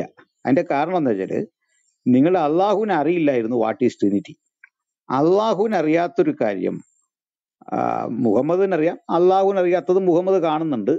അള്ളാഹു മറച്ചു വെച്ചൊരു കാര്യം മുഹമ്മദ് കണ്ടുപിടിക്കുന്നതായിട്ടൊക്കെ ഖുറാനിലുണ്ട്. പക്ഷെ മുഹമ്മദിനും ഇതറിയില്ല. അണ്ട് തെറ്റിദ്ധരിച്ച മുഹമ്മദ് അദ്ദേഹത്തിന്റെ മുമ്പിൽ കണ്ട പല വസ്തുതകളെയും അദ്ദേഹം തെറ്റിദ്ധരിച്ചിട്ടുണ്ട്. അത് ചിലർ തിരുത്തി കൊടുത്തത് കേട്ട് അദ്ദേഹം മനസ്സിലാക്കിയിട്ടുണ്ട്. തനിക്കുണ്ടായ ഹാലൂസിനേഷൻ ജിബ്രീലിന്റെ സന്ദർശനമാണെന്ന് തെറ്റിദ്ധരിച്ചിട്ടുണ്ട്. അതുപോലെ ഖദീജ പറഞ്ഞു കൊടുത്തത് വിശ്വസിച്ചിട്ടുണ്ട്. നാട്ടിലെ പാട്ടുകൾ അദ്ദേഹം വേദവചനമായിട്ട് സ്വീകരിച്ചിട്ടുണ്ട്. ഇതുപോലെ അദ്ദേഹം തിരുക്കുടുംബം എന്ന് പറയുന്ന ഒരു ആശയത്തെയാണ് കണിച്ചിട്ടുള്ളതല്ല, അതിലൊരു വിയോജിപ്പ് രേഖപ്പെടുത്തുന്നത്. 2 കാര്യം നിങ്ങൾ വിയോജിക്കുന്നുണ്ട്. യേശുവിന്റെ ദൈവപുത്രത്വം ഒന്ന്, രണ്ടാമതായിട്ട് ഈ പിതാ അല്ലെങ്കിൽ അള്ളാഹു ഈസ പിന്നെന്തുവാ മിറിയം എന്ന് പറയുന്ന ആ കൺസെപ്റ്റ്. ഞങ്ങളെ സംബന്ധിച്ചോളം അങ്ങനെ ഒരു ട്രിനിറ്റി ഇല്ല. ഇല്ലാത്ത കാര്യം ഞങ്ങൾ എങ്ങനെ തെളിയിക്കുന്നത്? ഞങ്ങൾ എങ്ങനെ ചർച്ച? ഇതിന് പുറത്തിറങ്ങിക്കൊണ്ട് പിതാവ് പുത്രൻ പരിശുദ്ധാത്മാവ് എന്നൊരു സംശയം ഒരു ഘട്ടത്തിൽ പോലും ഖുറാൻ മുമ്പോട്ട് വെക്കുന്നില്ല. ഞങ്ങളുടെ ട്രിനിറ്റി പിതാവ് പുത്രൻ പരിശുദ്ധാത്മാവാണ്. ഈ വിഷയത്തിന് നിങ്ങൾ ആഭ്യന്തരമായി ഒരു സൊല്യൂഷൻ ഉണ്ടാക്കിയിട്ട് ക്രൈസ്തവരോട് ചർച്ചയ്ക്ക് വരാവൂ. അല്ലെങ്കിൽ ഞങ്ങൾ ചോദിക്കും, നബീൽ എന്ന വ്യക്തിയുടെ ചോദ്യത്തിന് പ്രസക്തിയില്ല, because you are a Muslim. എൻ്റെ ചോദ്യത്തിനും പ്രസക്തിയില്ല, ഞാൻ ക്രിസ്ത്യനാണ്. അപ്പൊ എനിക്ക് ക്രിസ്ത്യൻ ഭൂമികയിൽ നിന്നുകൊണ്ട് ചോദ്യത്തിന് അധികാരമുള്ളൂ, അവകാശമുള്ളൂ. ഞാൻ ക്രിസ്ത്യൻ പശ്ചാത്തലത്തിൽ നിന്നുകൊണ്ടാണ് ഇസ്ലാമിനെ വിമർശിക്കുന്നത്. അല്ലെങ്കിൽ എന്ത് വിമർശനത്തിന്റെ അല്ലാത്ത വഴി നമുക്ക് ഉള്ളത് ഇസ്ലാമിലെ ഈ മനുഷ്യത്വ വിരുദ്ധതയെക്കുറിച്ചുമൊക്കെയാണ്. അത് വേറൊരു ടോപ്പിക്കാണ്. ഈ അടുത്തൊരു കാര്യം, നിങ്ങൾ പറയുന്ന ബൈബിൾ വിമർശനങ്ങളൊന്നും മുഹമ്മദിൻ്റെതല്ല, ഖുറാൻ്റെതല്ല. അവിടെയാണ് ടോസ്റ്റിനെ പോലുള്ള ആളുകൾ പറയുന്നത് നിങ്ങളത് പറഞ്ഞിട്ട് കാര്യമില്ല. ഇവിടെ ഞങ്ങൾ ചർച്ച ചെയ്തത് വളരെ കൃത്യമായിട്ട് ഞങ്ങൾ 2 പേര് വിഷയം അവതരിപ്പിച്ചു. ചാക്കോ പാസ്റ്റർ പ്രധാനമായിട്ട് വിഷയങ്ങൾ കൊണ്ടുവന്നു. അവിടെ ധാരാളം പേര് കോംപ്ലിമെന്റ് ചെയ്തു. അതിൽ ഉണ്ടായി ഉരുത്തിരിഞ്ഞു വന്ന വിഷയം മുഹമ്മദ് എന്ന മനുഷ്യന്റെ വ്യത്യസ്തങ്ങളായ മാനസിക വിഹ്വലതയുടെ ചില ഉദാഹരണങ്ങൾ മുമ്പോട്ട് വെച്ചു. അതിനെ കണ്ണിക്കാൻ ആരെങ്കിലും വരുമെന്നാണ് ഞങ്ങൾ ഓർത്തത്. അപ്പൊ അതിനകത്ത് വന്നിട്ട് ട്രിനിറ്റി പറയാന്നിട്ട് കാര്യമുണ്ടോ? അപ്പൊ ഞങ്ങൾ ഇത്രേ ഇവിടെ പറഞ്ഞുള്ളൂ. ഈ ഒരു ക്രൈസ്തവനായിരുന്ന മുഹമ്മദ് ഈസയ്ക്ക് അല്ലെങ്കിൽ ലാസർ യോഹന്നാന് അത് താല്പര്യമില്ലാന്ന് തോന്നി, അദ്ദേഹം പോയിട്ട് തിരഞ്ഞെടുത്ത ഒരു പാത, അതിലും അസഹിഷ്ണുതയൊന്നുമില്ല. അതിലുള്ളത് ഒരു കാര്യം, ഏതൊരാൾ ഇസ്ലാമിനെ തിരഞ്ഞെടുക്കുമ്പോൾ അയാളുടെ മനുഷ്യത്വം പോകുന്നല്ലോ, അദ്ദേഹത്തിന്റെ ധാർമ്മികത നശിക്കുന്നല്ലോ, അദ്ദേഹം ഒരു ഭീകരതയുടെ വഴി തിരയുന്നല്ലോ എന്നുള്ളൊരു ബുദ്ധിമുട്ടുണ്ട്. അതൊഴിച്ചാൽ അതിപ്പോൾ ആര് പോയാലും അത്രേ ഉള്ളൂ. അടുത്തൊരു കാര്യം, സയ്യിദ് ബിനു ജോർജിനെ പറ്റി ഞങ്ങൾ എന്നാൽ ഇതുപോലെ അസഹിഷ്ണപ്പെടണ്ടേ? ഞങ്ങൾക്ക് അദ്ദേഹത്തെ പറ്റി അസഹിഷ്ണുതയില്ല, പ്രത്യേകിച്ച് ആകാംക്ഷയില്ല. അദ്ദേഹത്തിന് ഇതിനേക്കാൾ സ്വീകാര്യമായിട്ട് ഇസ്ലാം തോന്നി. അദ്ദേഹം പോയി. അവിടെ തീരേണ്ടതാണ്. എന്നിട്ട് സയ്യിദ് ബിനു ജോർജ് തന്നെ പറയുന്ന വളരെ വൈറലാകുന്നൊരു വീഡിയോ താങ്കളും കണ്ടു കാണും. അതെന്താണ്? മുഹമ്മദ് ഈസ പറയുന്നത് കൊണ്ട് ഇസ്ലാമിനെ കുറിച്ച് മുഹമ്മദിനെ കുറിച്ചുമുള്ള അവബോധം ജനങ്ങളിൽ നിന്ന് വർദ്ധിച്ചു. ഏത് നിലയിൽ? വളരെ മോശമായൊരു നിലയിലേക്ക്. മറിച്ച് ഇനിയുള്ളൊരു കാലം ഇസ്ലാമിന്റെ ഗുണഗണങ്ങളെ പറ്റി പറയാൻ മുഹമ്മദ് ഈസ തയ്യാറാകണമെന്ന് സയ്യിദ് ബിനു ജോർജിന് പറയേണ്ടി വരുന്നു. അപ്പൊ ഇവിടെയാണ് പ്രശ്നം കിടക്കുന്നത്. അപ്പോൾ മുഹമ്മദ് ഈസ തൃത്വം മനസ്സിലാകാതെ പോയി എന്നുള്ള കാര്യം ആയിക്കൊള്ളട്ടെ, ഞങ്ങൾക്ക് എന്ത് പ്രശ്നം? അദ്ദേഹത്തിന് അത് മനസ്സിലായില്ല, പോയി. അപ്പോൾ അദ്ദേഹം പോയിടത്തെ കുറിച്ച് വല്ലതും ചോദിച്ചാൽ ഉത്തരം പറയോ? അതൊട്ട് പറയത്തുമില്ല. അദ്ദേഹം പറയും ഞാനൊരു പുതിയ മുസ്ലിമാണ്, എനിക്കറിയത്തില്ല. അപ്പൊ അറിയത്തില്ലാത്ത ഒന്നിന്റെ കാര്യമാണോ പറയുന്നത്? അറിയത്തില്ലാത്ത ഒന്നിലേക്ക് പോയിട്ട് കാര്യമുണ്ടോ? അറിവുണ്ടാകണം. ഞാൻ പണ്ട് ഈ മാർഗത്തിലല്ല, ഞാൻ യേശുവിനെ അറിഞ്ഞ നാളിൽ ഞാൻ ഇതിനെപ്പറ്റി പറയാൻ ബാധ്യസ്ഥനാണ്. സംശയം ചോദിക്കുന്നവരോട് പ്രതിവാദം പറയാൻ നിങ്ങൾ സൗമ്യതയോടുകൂടി തയ്യാറെടുത്തിരിക്കണം. ഇതാണ് ഞങ്ങളുടെ പോളിസി. പക്ഷെ മുഹമ്മദ് ഈസയ്ക്ക് ഇസ്ലാമിനെ കുറിച്ച് ചോദിച്ചാൽ ഉത്തരവില്ല. ബൈബിളിൽ അദ്ദേഹത്തിന് അറിയാത്ത കാര്യമുണ്ട്. അദ്ദേഹത്തിന് ബൈബിളിൽ എന്തറിയില്ല എന്നുള്ള പ്രസക്തമല്ല, അറിയാതല്ലേ പോയത്. അദ്ദേഹത്തിന് ബൈബിളിൽ 100 കണക്കിന് സംശയം വരട്ടെ, ഇനി ആ ചോദ്യത്തിന് പ്രസക്തിയില്ല. സംശയങ്ങൾക്ക് ഒരു സാധ്യതയില്ലാത്ത, യാതൊരു അപാകതയില്ലെന്ന് അദ്ദേഹത്തിന് തോന്നിയ ഇസ്ലാമിലേക്ക് അദ്ദേഹം പോയി. സേഫ് സോണിലാണ് അദ്ദേഹത്തിന്റെ ക്ലെയിം അനുസരിച്ച്. ആ സോണിൽ നിൽക്കുന്ന ഒരാള് അദ്ദേഹത്തിനോട് ചോദിക്കുമ്പോൾ ആ മതത്തെ പറ്റി ABCD അറിയില്ല, എന്നിട്ട് അത്യാവശ്യം ഇൻട്രൊഡക്ഷൻ പറയാനുള്ള അറബി പറഞ്ഞു വെച്ചിട്ട് അത് വായിക്കുന്നു. ഞങ്ങൾ കേൾക്കുമ്പോൾ മനസ്സിലാകുന്നത് അള്ളാഹുവിന് അറബിയെ അറിയൂ, അതുകൊണ്ട് അറബിയിൽ അള്ളാഹുവിനോടും മലയാളത്തിൽ നമ്മളോടും അദ്ദേഹം സംസാരിക്കുന്നു. കുഴപ്പമൊന്നുമില്ല, ലോജിക്കുണ്ട് അതിൽ വളരെ ലോജിക്കാണ്. ഞങ്ങൾ പിന്നെ ചോദ്യത്തിനുള്ള ഉത്തരം എന്താ? അറിയില്ല. അദ്ദേഹത്തിന് പണ്ഡിതന്മാര് ഇസ്ലാമികമായ വിഷയത്തിൽ വലിയ ഗ്രാഹ്യമില്ല. ബൈബിളിനെ കുറിച്ചാണെങ്കിൽ അദ്ദേഹം പറയാം. ബൈബിളിനെ കുറിച്ച് അദ്ദേഹം എന്താ പറയാനിരിക്കുന്നത്? അദ്ദേഹത്തിന് അറിയാത്ത കാര്യം ഒരാളോട് ചോദിച്ചു, കേട്ട ആൾക്കും അറിയില്ല, കേട്ട ആൾക്കും അറിയില്ല, അദ്ദേഹം അങ്ങ് വിട്ടുപോയി. പക്ഷെ ഇസ്ലാമിനെ കുറിച്ച് ഒന്നും അറിയാതെ അദ്ദേഹം ഇത്ര നാളവിടെ നിൽക്കുന്നു എന്നുള്ളതാണ് അതിലെ അത്ഭുതം. അടുത്തത്, അവിടെ നിന്നുകൊണ്ട് അദ്ദേഹം പെട്ടിരിക്കുന്ന ഒരു ചതിക്കുഴിയെ കുറിച്ച് ഞങ്ങൾ സാധാരണ മനുഷ്യരെ ബോധവൽക്കരിക്കുകയാണ്. കാരണം ട്രിനിറ്റി അറിയാതെ പോയ മനുഷ്യൻ ചെന്ന് പെട്ടിരിക്കുന്നത് ഒരു സൈക്കോപാത്ത് വേയിലാണ്. അത് പറയാതിരിക്കാൻ തരമില്ല.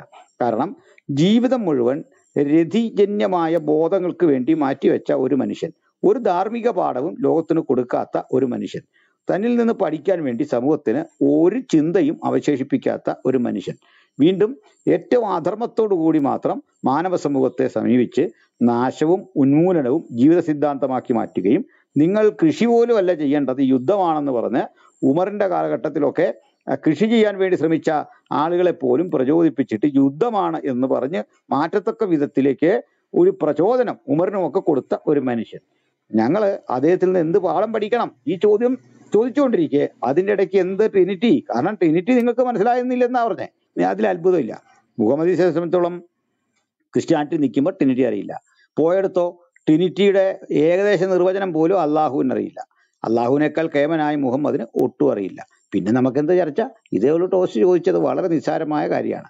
അപ്പോൾ അടുത്ത ചിന്തയിലേക്ക് പോകാം. ഞാൻ നിർത്തി. ഓക്കെ, ഞാന് സംസാരിക്കാവോ? എനിക്ക് താങ്കൾക്ക് സംസാരിക്കാം. ഈ അനിൽകൊടുത്തോട് പാസ് പറഞ്ഞ പോയിന്റ് താങ്കൾക്ക് മനസ്സിലായെങ്കിൽ ആ പോയിന്റിൽ നിന്നുകൊണ്ട് സംസാരിക്കാം. വിഷയത്തിൽ നിന്ന് മാറരുത്. ഞങ്ങൾ ഈ വിഷയം സംസാരിക്കുന്നത് ഏറ്റവും പ്രധാനപ്പെട്ട വിഷയം. തീർച്ചയായിട്ടും പാസ്റ്റർ പറഞ്ഞ എനിക്ക് ഭയങ്കര ഇഷ്ടമായി. കാരണം പാസ്റ്റർ പറഞ്ഞ സംഭവം എന്താ പറയുക, ഇപ്പൊ പാസ്റ്റർ പറയുന്ന പൊസിഷന് ഈ പറയുന്ന ഈ ഭൂമിയിൽ ജീവിക്കുന്ന മനുഷ്യന്മാർക്ക് എല്ലാവർക്കും ഉൾക്കൊള്ളേണ്ടതുള്ള ഒരു പൊസിഷനാണല്ലോ. അതല്ല ഞാൻ ചെയ്യേണ്ടത്. അപ്പൊ ഞാനും നാളെ എനിക്ക് തോന്നുന്നു പാസ്റ്റർ വളരെ ആത്മാർത്ഥമായിട്ട് നബീലിനൊക്കെ പോലുള്ള ആളുകളെ, മുഹമ്മദ് ഈസയെ പോലുള്ള ആളുകളെ തിരിച്ച് ഈ പറയുന്ന ഒരു വളരെ ഫോൾസ് ഐഡിയോളജിയിൽ വിശ്വസിക്കുന്ന ആളുകളൊക്കെ തിരിച്ചു കൊണ്ടുവരാൻ വേണ്ടിയിട്ടായിരിക്കുമല്ലോ പാസ്റ്റർക്ക് ഇത്ര സമയം ചെലവഴിക്കുന്നത്. അപ്പൊ അങ്ങനെയുള്ള ഒരാളോട് പാസ്റ്റർക്ക് പറയാനുള്ള ഒരു പൊസിഷൻ എന്താണ് എന്നുള്ളതാണ്. അപ്പം എനിക്ക് ഈ മുഹമ്മദ് ഈസയായിട്ട് സംസാരിച്ച സമയത്ത് മനസ്സിലായ ഒരു കാര്യം എന്ന് പറഞ്ഞാൽ, അദ്ദേഹത്തിന് ഈ ട്രിനിറ്റി അഥവാ ത്രിയേകത്വം എന്ന് പറയുന്നതും ഏകത്വം എന്ന് പറയുന്നതിൽ ഒരു കോൺഫ്ലിക്റ്റ് ആയിരുന്നു അദ്ദേഹത്തെ. ഒരു മിനിറ്റ് നബീൽ ഒരു മിനിറ്റ് നിർത്തിക്കേ. നബീലെ താങ്കളോട് ടോസ്റ്റ് പറഞ്ഞു. എനിക്ക് സംസാരിക്കാൻ നിർബന്ധമല്ല കേട്ടോ. നിങ്ങൾ താഴാണെങ്കിൽ താഴെ വെക്കിക്കോ. എനിക്ക് ഈ വിലപ്പെട്ട സമയം ഒരു മിനിറ്റ് ഞാനെപ്പോഴും ഇതേ നിലപാടെടുക്കുന്ന ആളാണ്. എവിടെ ചെന്നാലും ഇതേ നിലപാടെടുക്കുന്ന ആളാണ്. 384 പേര് ഇതിനകത്ത് ഇരിപ്പുണ്ട്. അവര് ഏറ്റവും പ്രധാനപ്പെട്ട വിഷയം ചർച്ച ചെയ്തുകൊണ്ടിരിക്കുക. അതായത് ലോകത്ത് 160 കോടി മുസ്ലിങ്ങള് മാനവരിൽ മഹോന്നതൻ എന്ന് പറയുന്ന ഒരാൾ ശൂന്യമാണെന്നും ഒന്നുമില്ല എന്നും പ്രമാണം വെച്ചുകൊണ്ട് ഞങ്ങളോട് തെളിയിച്ചിരിക്കുക. മനസ്സിലായി? മനോരോഗത്തിനും അമിതമായ ലൈംഗിക ആസക്തിക്കും പ്രതികാര ചിന്തയ്ക്കോ രക്തദാഹത്തിനും വേണ്ടി ഓടി നടന്ന് ആത്മഹത്യക്ക് ശ്രമിച്ച് തകർന്ന് ജൂതസ്ത്രീയുടെ വിഷമേറ്റ് മരിച്ചുപോയ ഒരാളാണെന്ന് ഞങ്ങൾ ഇവിടെ തെളിയിച്ചു. ഇതിനെ റെഫ്യൂട്ട് ചെയ്യാൻ കഴിയുന്ന സംസാരിക്കും. താങ്കൾ ഇവിടെ എങ്ങും ഇല്ലാത്തത്, ഈ റൂമിൽ ചർച്ച ചെയ്തിട്ടില്ലാത്തത്, ഈ റൂമിൽ ഇല്ലാത്ത ഒരാള് പ്രസ്തുത വിഷയത്തെ കുറിച്ച് താങ്കൾ കാട് കയറി ഇവിടെ ചർച്ച ചെയ്യേണ്ട, അത് നമുക്ക് വേറെ ഞങ്ങൾ റൂമിടാം. അത് ഞങ്ങൾക്ക് സന്തോഷമാണ്. ട്രിനിറ്റി എന്ന് പറയുന്നത് ഞങ്ങളുടെ ഇന്റർനാഷണൽ വിഷയമാണ്. അത് ഞങ്ങൾക്ക് ഇഷ്ടമാണ് സംസാരിക്കാൻ. പക്ഷെ അത് ഇവിടെ വേണ്ട. ഇപ്പം ഞങ്ങൾ ഈ പറഞ്ഞതായ വിഷയത്തിനെ ഖണ്ഡിച്ചുകൊണ്ട് പുള്ളി സൈക്കോപാത്ത് അല്ല, അല്ലെങ്കിൽ പുള്ളി ഒരു ഉന്നതനായ വ്യക്തിയാണ്, പുള്ളിയെ പോലെ ഒരു മഹത് വ്യക്തി വേറെ എങ്ങും ഇല്ല എന്ന് തൻ്റെ ഇടമായിട്ട് താങ്കൾ പറയും. ഞങ്ങളിരുന്ന് കേൾക്കാം. ഇന്ന് രാത്രി ഞാൻ തിരുത്താൻ തയ്യാറാണ്. മനസ്സിലായി? ഞാൻ എൻ്റെ സ്റ്റേറ്റ്മെന്റ് ഞാൻ പിൻവലിക്കാനും തയ്യാറാണ്. അതിന് ശ്രമിക്കാതെ ഇവിടെ ഇല്ലാത്തൊരു വിഷയം കൊണ്ട് താങ്കൾ എടുത്തിട്ട് വിഷയം തെറ്റിക്കാൻ ശ്രമിക്കുന്നു. അത് ഞങ്ങളെടുത്ത് സൂറ 5:82 പോയി വായിച്ചേ. വേദക്കാരുടെ ബുദ്ധി അവിടെ എഴുതി വെച്ചിട്ടുണ്ട്. നിങ്ങൾ വെറും അടിമകളും ഞങ്ങൾ ബുദ്ധിമാന്മാരെ അവിടെ എഴുതി വെച്ചിരിക്കുന്നത്. അപ്പം ബുദ്ധിമാന്മാരുടെ അടുത്ത് വന്ന് വേല ഇറക്കരുത് കേട്ടോ. ഓക്കെ, ഈ വിഷയത്തിൽ സംസാരിക്കുക. ഇല്ലെങ്കിൽ താങ്കൾ മൗനമായിരിക്കുക, അസ്മിതയിലേക്ക് പോകണം. ഓക്കെ, ഒരു നിമിഷം കൂടെ ഇല്ല, ഞാന് കുഴപ്പമൊന്നുമില്ലെന്നേ. ആളുകൾ താഴെ കേട്ടിരിക്കണവർക്ക് സെൻസിബിൾ ആയ ആൾക്കാരാണ്. എനിക്ക് കുഴപ്പമൊന്നുമില്ല. അല്ലല്ല ഞാനേ ഇവിടെ തീർച്ചയായിട്ടും മുഹമ്മദ് ഈസ എന്ന് പറയുന്ന സംഭവം കണ്ടുകൊണ്ടും ഞാൻ നബീൽ ഭായി ഒരു കാര്യം മുഹമ്മദ് ഈസയെ വളരെയധികം ബഹുമാനിക്കുകയും അദ്ദേഹത്തോട് അതുപോലെ നബീൽ സംസാരിക്കും. ഭായി മുഹമ്മദ് ഈസയോട് ബഹുമാനമൊക്കെ അതിനകത്തൊക്കെ നിങ്ങളുടെ സ്വാതന്ത്ര്യമാണ്. മുഹമ്മദ് ഈസ എന്തുകൊണ്ട് പോയി മുഹമ്മദ് ഈസയുടെ സാക്ഷ്യം നമ്മൾ കേട്ടതല്ലേ. അദ്ദേഹത്തിന് തൃത്വം മനസ്സിലായില്ല, അദ്ദേഹം ഇസ്ലാമായി. ഇതല്ലേ താങ്കളും പറയുന്നത്. അതിൽ പരം കാര്യമില്ല. ഏക ദൈവ വിശ്വാസം അവിടെയാണ് ഉള്ളതെന്ന് അദ്ദേഹത്തിന് ബോധ്യപ്പെട്ടു. ഏതാ ക്രിസ്ത്യാനിറ്റിയിൽ അതില്ല, അവിടെയാണെന്ന് ബോധ്യപ്പെട്ടു. ഇത് അങ്ങ് ആവർത്തിക്കാൻ പോലെ ഞങ്ങൾക്കിതറിയാം. അദ്ദേഹം അങ്ങനെയാണ് പോയതെങ്കിൽ ഞങ്ങൾ ആ ഏകദൈവ വിശ്വാസത്തെ പറ്റി കഴിഞ്ഞ സംവാദത്തിൽ ചോദിച്ചിട്ടൊന്നും പറയാനില്ല. ഞങ്ങൾ പറഞ്ഞത് ഖുറൈശികളുടെ 360 ദേവന്മാരിൽ ഒരാളല്ലേ.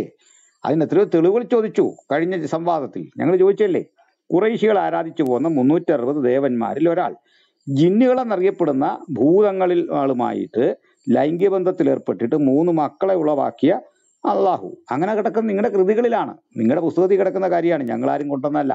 ഇനി അതും ഇത് ഒരാളാണെന്നും ഉണ്ട്. എന്താണ് കാര്യം? ഈ ഇസ്ലാമിന്റെ ഏറ്റവും പ്രധാനപ്പെട്ട പ്രമാണമായി നിങ്ങൾ കരുതുന്ന തൗഹീദില്ലേ, തൗഹീദിന്റെ ആ പ്രഖ്യാപനം ഉണ്ടല്ല, ഇലാഹ ഇല്ലല്ലാ, ലാ ഇലാഹ ഇല്ലല്ലാ എന്ന് പറയുന്ന അള്ളാഹു അല്ലാതെ മറ്റാരുമില്ല, മുഹമ്മദ് അള്ളാഹുവിന്റെ പ്രവാചകനാകുന്നു എന്ന് പറയുന്ന കാര്യം ഖുറാനിൽ ഇല്ല.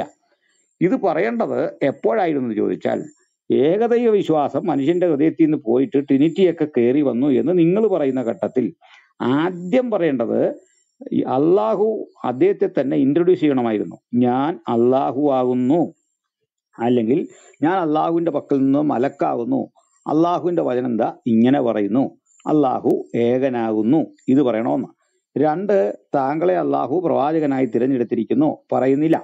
3, ഈ അള്ളാഹു അല്ലാതെ മറ്റാരും ഇല്ല, ഇതും അവിടെ പറയുന്നില്ല. 96-ാമത്തെ സൂറയിൽ കാണുന്നില്ല. ഇത് 3ഉം ഇല്ലാത്ത ഒരു തൗഹീദ് എങ്ങനെ പോയിട്ട് ഈ മുഹമ്മദ് ആളുകളോട് പറയും? ഖദീജ ഇങ്ങനെയൊക്കെ ഈ സംഭവമാണ് വിശ്വസിച്ചേ, അല്ല തൗഹീദ് അല്ല വിശ്വസിച്ചത്. പിന്നീട് വിശ്വസിച്ച് കണ്ടേക്കാം. പക്ഷേ അവിടെ നിന്ന് ഖദീജ പറയുന്നൊരു കാര്യമുണ്ട്, അങ്ങയുടെ നാഥൻ അങ്ങ് ഇങ്ങനെ പരീക്ഷിക്കുകയല്ല, അങ്ങ് സാധുക്കളോട് കരുണ കാണിക്കുന്നു, അനാഥരെ ചേർത്ത് കൊള്ളുന്നു, പേടിക്കാനൊന്നുമില്ല, അങ്ങൊരു നല്ല മനുഷ്യനാണ്, അങ്ങയുടെ നാഥൻ എന്ന് ഖദീജ പറയുമ്പം അള്ളാഹു ഖദീജയുടെ നാഥനാണ്, അള്ളാഹു ഖുറൈശികളുടെ ദേവനാണ്. ആ അള്ളാഹുവും ഈ അള്ളാഹുവും രണ്ടായി മാറുന്ന ഒരു സന്ദർഭവും കാണുന്നില്ല. ഇത് മുഹമ്മദ് ഈസയോടൊന്ന് ചോദിക്കാൻ ഞങ്ങൾക്ക് ആഗ്രഹമുണ്ട്, കിട്ടുന്നില്ല. കാരണം പുള്ളിക്ക് അറിയത്തില്ല. ഏതായാലും ട്രിനിറ്റി അറിയാതെ പോയ ആൾ തിരിച്ച് ഇതിന് ഉത്തരം പറയണ്ടേ, അല്ലെ നിങ്ങൾ ആരെങ്കിലും പറയണ്ടേ? 1. 2, നിങ്ങളെ സംബന്ധിച്ചുള്ള ഏറ്റവും വലിയ വികാരമായിരുന്നു മുഹമ്മദ് നിങ്ങൾക്കൊരു വികാരമാണ്. ഞാൻ മനസ്സിലാക്കുന്നത് മുഹമ്മദ് നിങ്ങളുടെ ദൈവമാണെന്നാണ്, നിങ്ങൾ അംഗീകരിച്ചാലും ഇല്ലേലും. കാരണം പാകിസ്ഥാനിൽ അള്ളാഹുവിനെ വിമർശിച്ചാൽ അവനെ 10 കൊല്ലം തടവിലാക്കും, മുഹമ്മദിനെ വിമർശിച്ചാൽ തലയങ്ങ് പോകും, തല വെട്ടിക്കളയും. അവിടെ ക്യാപിറ്റൽ പണിഷ്മെന്റ് ആണ്. മിക്ക രാജ്യങ്ങളിലും, അറബ് രാജ്യങ്ങളിൽ ഇതാണ് സ്ഥിതി. അങ്ങനെ പല കാര്യങ്ങളുണ്ട്. ഇനി പടച്ചവനെന്ന് എഴുതിയിട്ട് നമ്മളെ മാഷ് PT കുഞ്ഞുമുഖത്തിന്റെ നാടകം എടുത്തിട്ട് അതിൽ നാടകത്തിലെ ഡയലോഗ് പഞ്ചുവേഷന്മാർക്ക് കേൾക്കാൻ വേണ്ടി പറയുമ്പോൾ പടച്ചവനും മുഹമ്മദും തമ്മിലുള്ള സംഭാഷണം. അപ്പൊ മുഹമ്മദ് എന്ന് ഇട്ട പേരാണ്. അപ്പൊ പടച്ചവനെ കുറിച്ച് PT കുഞ്ഞുമുഹമ്മദ് എഴുതിയത് ഈ ഭ്രാന്തൻ ചോദിക്കുകയാണ് സംസാരിക്കുമ്പം, പടച്ചവനെ എനിക്കൊരു സംശയമുണ്ട്. അപ്പൊ പടച്ചവൻ ചോദിച്ചു, എന്ത് സംശയം? ഒരു അയല മുറിച്ചാൽ എത്ര കഷണം കിട്ടും? ഇതാണ് ചോദ്യം. അപ്പോൾ പടച്ചവന്റെ മറുപടി വളരെ ശ്രദ്ധിക്കണം, അല്പം വൾഗറാണ്. നായിന്റെ മോനെ 3 തവണ എന്ന് ഞാൻ നിന്നോട് പറഞ്ഞിട്ടില്ലേടാ. ഇതെവിടെ നിർത്തു? PT കുഞ്ഞുമുഹമ്മദിന്റെ ഒരു നാടകം. ഈ ഡ്രാമ എടുത്ത് അങ്ങോട്ട് ഇട്ടിട്ട് ആ ഡ്രാമയിൽ ഈ കഥാപാത്രത്തിന്റെ പേര് മുഹമ്മദ് എന്നും ആക്കി. പക്ഷേ ഈ പടച്ചവനെ കൊണ്ട് നായിന്റെ മോനെ എന്ന് വിളിപ്പിച്ച PT കുഞ്ഞു മുഹമ്മദിനെതിരെ ഇന്ന് വരെ ഒരു മുസ്ലിമിന്റെ ഒരു വികാരവും ജ്വലിച്ച് ഞാൻ കണ്ടിട്ടില്ല. അത് സ്വാഭാവിക, കാരണം ഇത്രയും ആക്ഷേപിച്ച ആള് ലോകചരിത്രത്തിൽ ഏറ്റവും അധികം മുഹമ്മദിനെ ആക്ഷേപിച്ചത് ബുഖാരിയാണ്, രണ്ടാമത് മുസ്ലിമാണ്. അവർക്കെതിരെ ഒരു ആക്ഷേപവും ഇല്ല, ഒരു കുഴപ്പമില്ല. മറിച്ച് ഇത് എഴുതിപ്പോയി കഴിഞ്ഞാൽ ഞങ്ങളുടെ നബിയെ തെറി പറയുന്നേ, ഞങ്ങളെ പരിഹസിക്കുന്നേ, നിങ്ങൾക്ക് മാന്യമായ ഭാഷ അറിയത്തില്ലേ, ഞങ്ങൾ ഭയങ്കര മാന്യ ഭാഷയാണ്, നിങ്ങളുടെ ബുക്കാരി എഴുതിയ ഭാഷ നമ്മൾ വായിക്കുന്നത്, അത് മോശമാണെന്ന് നിങ്ങൾ പറയാൻ തയ്യാറാകുന്നില്ല. പക്ഷെ ഇന്നത്തെ സ്ഥിതി എന്താ? ഇന്ന് ഈ മാഷ എഴുതിയതിൻ്റെയൊക്കെ എത്രയോ അപ്പുറത്ത് ഗ്രാവിറ്റി ഉള്ള അടി, കിൻഡൽ അടി അടിക്കുകയാണ്.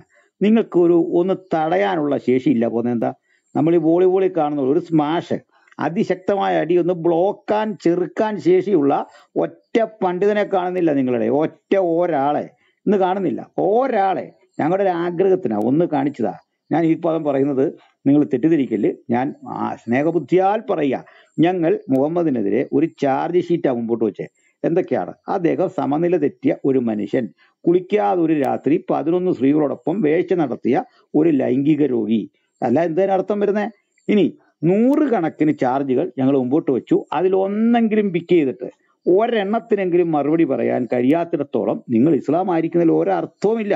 അല്ലാതെ മുഹമ്മദ് ഈസയെ കുറിച്ച് വിമർശിച്ചപ്പോൾ താങ്കൾക്കുണ്ടാകുന്ന വികാരം പോലും ഇതുവരെ നിങ്ങളുടെ പ്രാണനെന്ന് നിങ്ങൾ കരുതി പോന്ന മുഹമ്മദിനെ പറ്റി ഞങ്ങൾ ക്രിറ്റിസിസം നടത്തിയിട്ട്, വളരെ ക്രിയാത്മക ക്രിറ്റിസിസം നടത്തിയിട്ട് തിരിച്ചൊരു വാക്കുകൊണ്ട് പ്രതികരിക്കാൻ നിങ്ങൾക്ക് ആർക്കെങ്കിലും കഴിയുമോ? കഴിയാത്തതിന്റെ കാര്യം എന്താ? പണ്ട് തലവെട്ടാൻ കാണിച്ച ഊർജം, അല്ലെങ്കിൽ തെരുവിലിറങ്ങാൻ കാണിച്ച ഊർജം, മുത്തിനെ തെറി പറയുന്നതെന്ന് പറഞ്ഞ് ഇപ്പോഴും പറയുന്ന ഊർജം കൊണ്ട് ഒരു വേള ഒന്ന് പ്രതികരിച്ചിട്ട് പോകും. ഒരു സാധാരണ മുസ്ലിം എന്നല്ലേ, അതൊരു മിനിമം റിക്വയർമെന്റ് അല്ലേ? നിങ്ങൾ പ്രതീക്ഷിക്കുന്ന ഒരു സാധാരണ കാര്യമല്ലേ? നിങ്ങൾ ഞങ്ങളുടെ യേശുവിനെ പറ്റി ഈ രൂപത്തിൽ എവിടെങ്കിലും നിങ്ങൾ പറയും ഞങ്ങൾ അങ്ങനൊന്നും പറയില്ല, നിങ്ങൾക്ക് അങ്ങനെ പറയാൻ കാരണമില്ല. ഞങ്ങൾ പറയുന്നത് ഞങ്ങളല്ല പറയുന്നത്, ബുക്കാരിയെ വെച്ചുകൊണ്ടാണ് ഞങ്ങൾ പറയുന്നത്, അല്ലെങ്കിൽ താരീഖുൽ ഇസ്ലാം എടുത്തിട്ടാണ് പറയുന്നത്, അല്ലെങ്കിൽ ഇബ്നു മാജ വെച്ചുകൊണ്ടാണ് നമ്മൾ പറയുന്നത്. നിങ്ങൾ ഇങ്ങനെ ഏതെങ്കിലും കൃതി വെച്ചുകൊണ്ട് യേശുവിനെ പറ്റി പറഞ്ഞാൽ ഞങ്ങൾ തീർച്ചയായിട്ടും ഞങ്ങളുടേതായ നിലയിൽ ഐഡിയോളജിക്കലായ ഒരു പ്രതിരോധം തീർത്തിരിക്കും.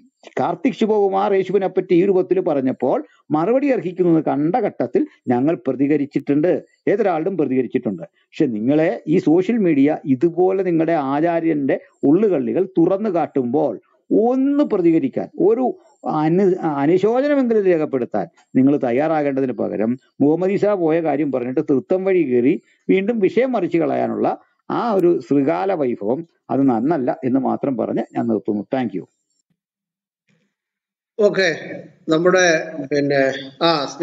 സ്മിത സംസാരിക്കട്ടെ. അദ്ദേഹം പക്ഷേ നമുക്ക് നബീൽ എന്ത് വേണം പറഞ്ഞോട്ടെ, നമുക്ക് 1 മിനിറ്റ് സമയം കൊടുക്കും. കാരണം അദ്ദേഹത്തിനല്ല സമയം കൊടുത്തില്ല എന്നുള്ളൊരു പരാതി വരും.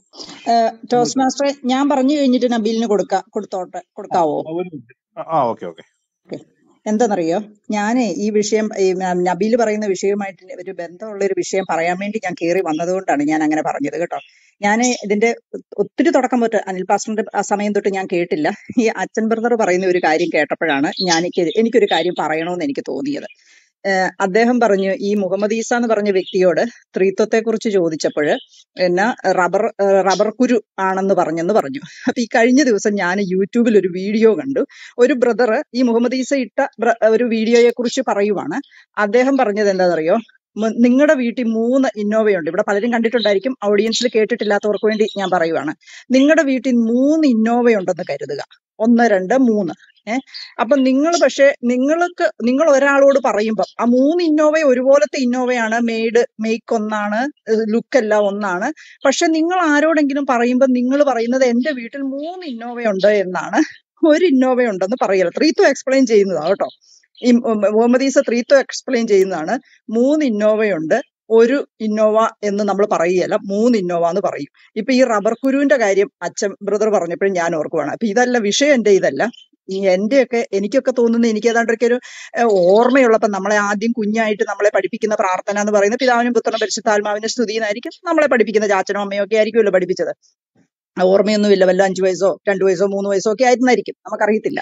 അപ്പൊ ഞങ്ങൾ ഈ റബ്ബർ തോട്ടത്തിന്റെ നടുക്കാ ജീവിക്കുന്നത്. അന്നത്തെ കാലത്ത് ഈ ബഡ് തൈകളൊക്കെ ഉണ്ടാക്കുന്ന നഴ്സറികളൊക്കെ വരുന്നതേ ഉള്ളൂ. അപ്പൊ ഈ റബ്ബർ കുരു മേടിക്കാനായിട്ട് ആൾക്കാർ വരും. അപ്പൊ ഞങ്ങൾ ഈ പറമ്പിൽ കൂടെ പോയിട്ട് ഒരു കുരുവിന് ഏതാണ്ട് 5 രൂപയൊക്കെ കിട്ടുന്ന സമയമാണ്. നല്ല വിലയാ. ഈ നഴ്സറികളൊക്കെ വരുന്ന സമയമേ ഉള്ളൂ. അപ്പൊ ഞങ്ങളെ ഇങ്ങനെ പെറുക്കാൻ വിടും. പെറുക്കാൻ വിട്ടിട്ട് നമ്മൾ ഇതെല്ലാം പെറുക്കി കൊണ്ടുവന്നിട്ട് അതിലെ ഏറ്റവും നല്ലത് നോക്കി അതിനുള്ള വരയും കാര്യങ്ങളും ഒക്കെ ഉണ്ട്, അതൊക്കെ എടുക്കും. അപ്പൊ ഈ 3 കുരു കണ്ടിട്ടും നമ്മൾ ആരും ഈ 5 വയസ്സോ അല്ലെ 7 വയസ്സോ 8 വയസ്സോ 9 വയസ്സോ ഉള്ളപ്പോ പോലും ഈ റബ്ബർ കുരു കണ്ടപ്പം ത്രീത്വം ആണെന്ന് നമുക്ക് തോന്നിയിട്ടില്ല, അല്ലെങ്കിൽ ഇത് വെച്ച് ത്രീത്വം എക്സ്പ്ലെയിൻ ചെയ്യണമെന്ന് നമുക്ക് തോന്നിയിട്ടില്ല.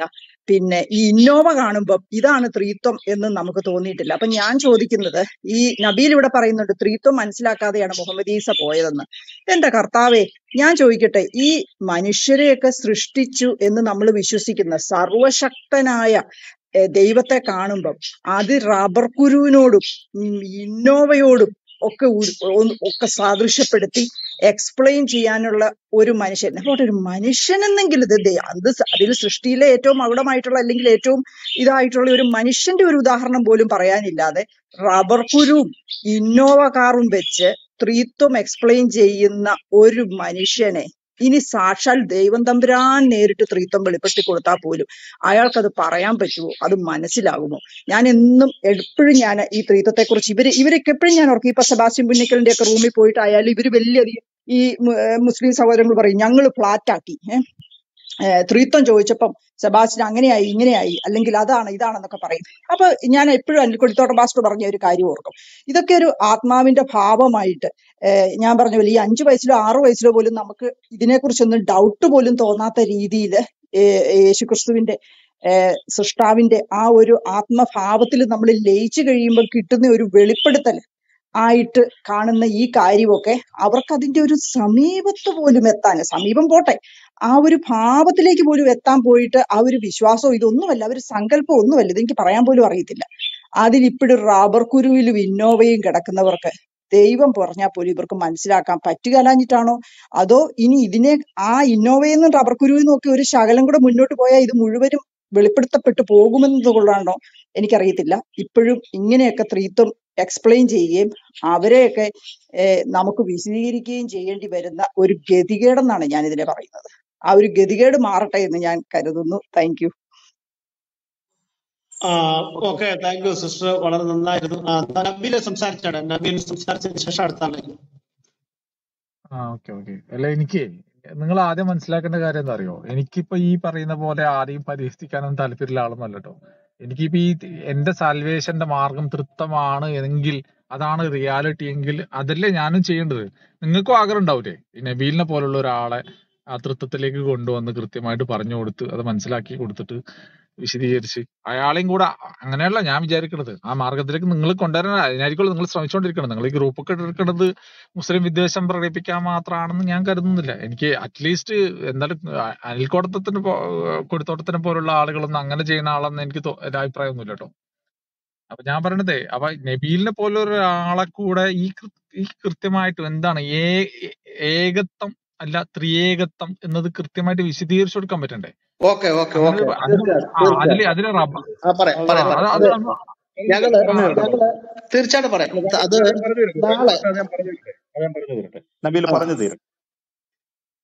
നബീൽ പറയുന്നു. ഇല്ല, നിങ്ങൾ അനുവദിച്ചാൽ മാത്രമേ സംസാരിക്കുള്ളൂ കേട്ടോ. നിങ്ങൾ അങ്ങനെ എന്നെ അങ്ങനെ കാണണ്ടില്ല. കാരണം എന്ന് വെച്ചാലേ നമ്മൾ ഈ പരിഹാസമൊക്കെ ഉണ്ടല്ലോ, നമുക്ക് പരിഹസിക്കുകയാണെങ്കിൽ എന്തൊക്കെ ചെയ്യാൻ പറ്റും. നമുക്ക് ഇങ്ങനെ പരിഹസിച്ച് ഇങ്ങനെ നടക്കാം.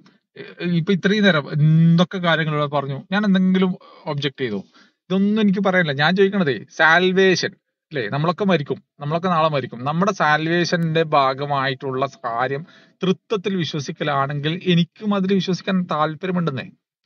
പക്ഷെ എനിക്കത് ബോധ്യപ്പെടണ്ടേ? ആ ബോധ്യപ്പെടാൻ വേണ്ടി ഞാൻ ചോദിക്കാണ് നിങ്ങളോട്, എങ്ങനെയാണ് തൃത്വം എന്ന് പറയുന്നത്? ഏകത്വത്തെ, നമ്മുടെ ഏകത്വം എന്ന് പറയുന്നത് ബേസിക് ഇൻസ്റ്റിങ്ക്റ്റ് ആണ്. എന്നെ സംബന്ധിച്ചിടത്തോളം എന്റെ ബേസിക് ഇൻസ്റ്റിങ്ക്റ്റിന്റെ ഭാഗമായിട്ട് എനിക്ക് മനസ്സിലായതാണ്. ഞാൻ ഈ ഗ്രന്ഥങ്ങൾ വായിച്ചിട്ടൊന്നും വിശ്വാസിയായ ആളൊന്നുമല്ല. ഏതെങ്കിലും ഒരു ഗ്രന്ഥം വായിച്ചിട്ട് എന്റെ ബേസിക് ഇൻസ്റ്റിങ്ക്റ്റ് ആണ്. ഇതിനൊക്കെ പുറമെ എന്റെ ലൈഫിന്റെ പേർപ്പസ് മനസ്സിലായ സമയത്ത് എനിക്ക് തോന്നിയൊരു കാര്യമാണ്, ഇതിനൊക്കെ പുറമെ ഇത് എന്തോ ഒരു സംഭവം ഇവിടെ ഉണ്ട്. ഞാൻ ഈ ജീവിക്കുന്നത് മറ്റ് ജീവജാലങ്ങളിൽ നിന്ന് വ്യത്യസ്തമായിട്ട് ഞാൻ ഈ ഭൂമിയിൽ ജീവിക്കുന്നതിന് എന്നെ കൃത്യമായിട്ട് അക്കൗണ്ട് ചെയ്യപ്പെടും. ഞാൻ എന്റെ ജീവിതത്തിൽ ചെയ്യുന്ന എല്ലാ കാര്യങ്ങളും അക്കൗണ്ട് ചെയ്യപ്പെടും എന്നുള്ളൊരു തോന്നലിൽ നിന്ന് വിശ്വാസിയായ ഒരാളെ ഞാൻ.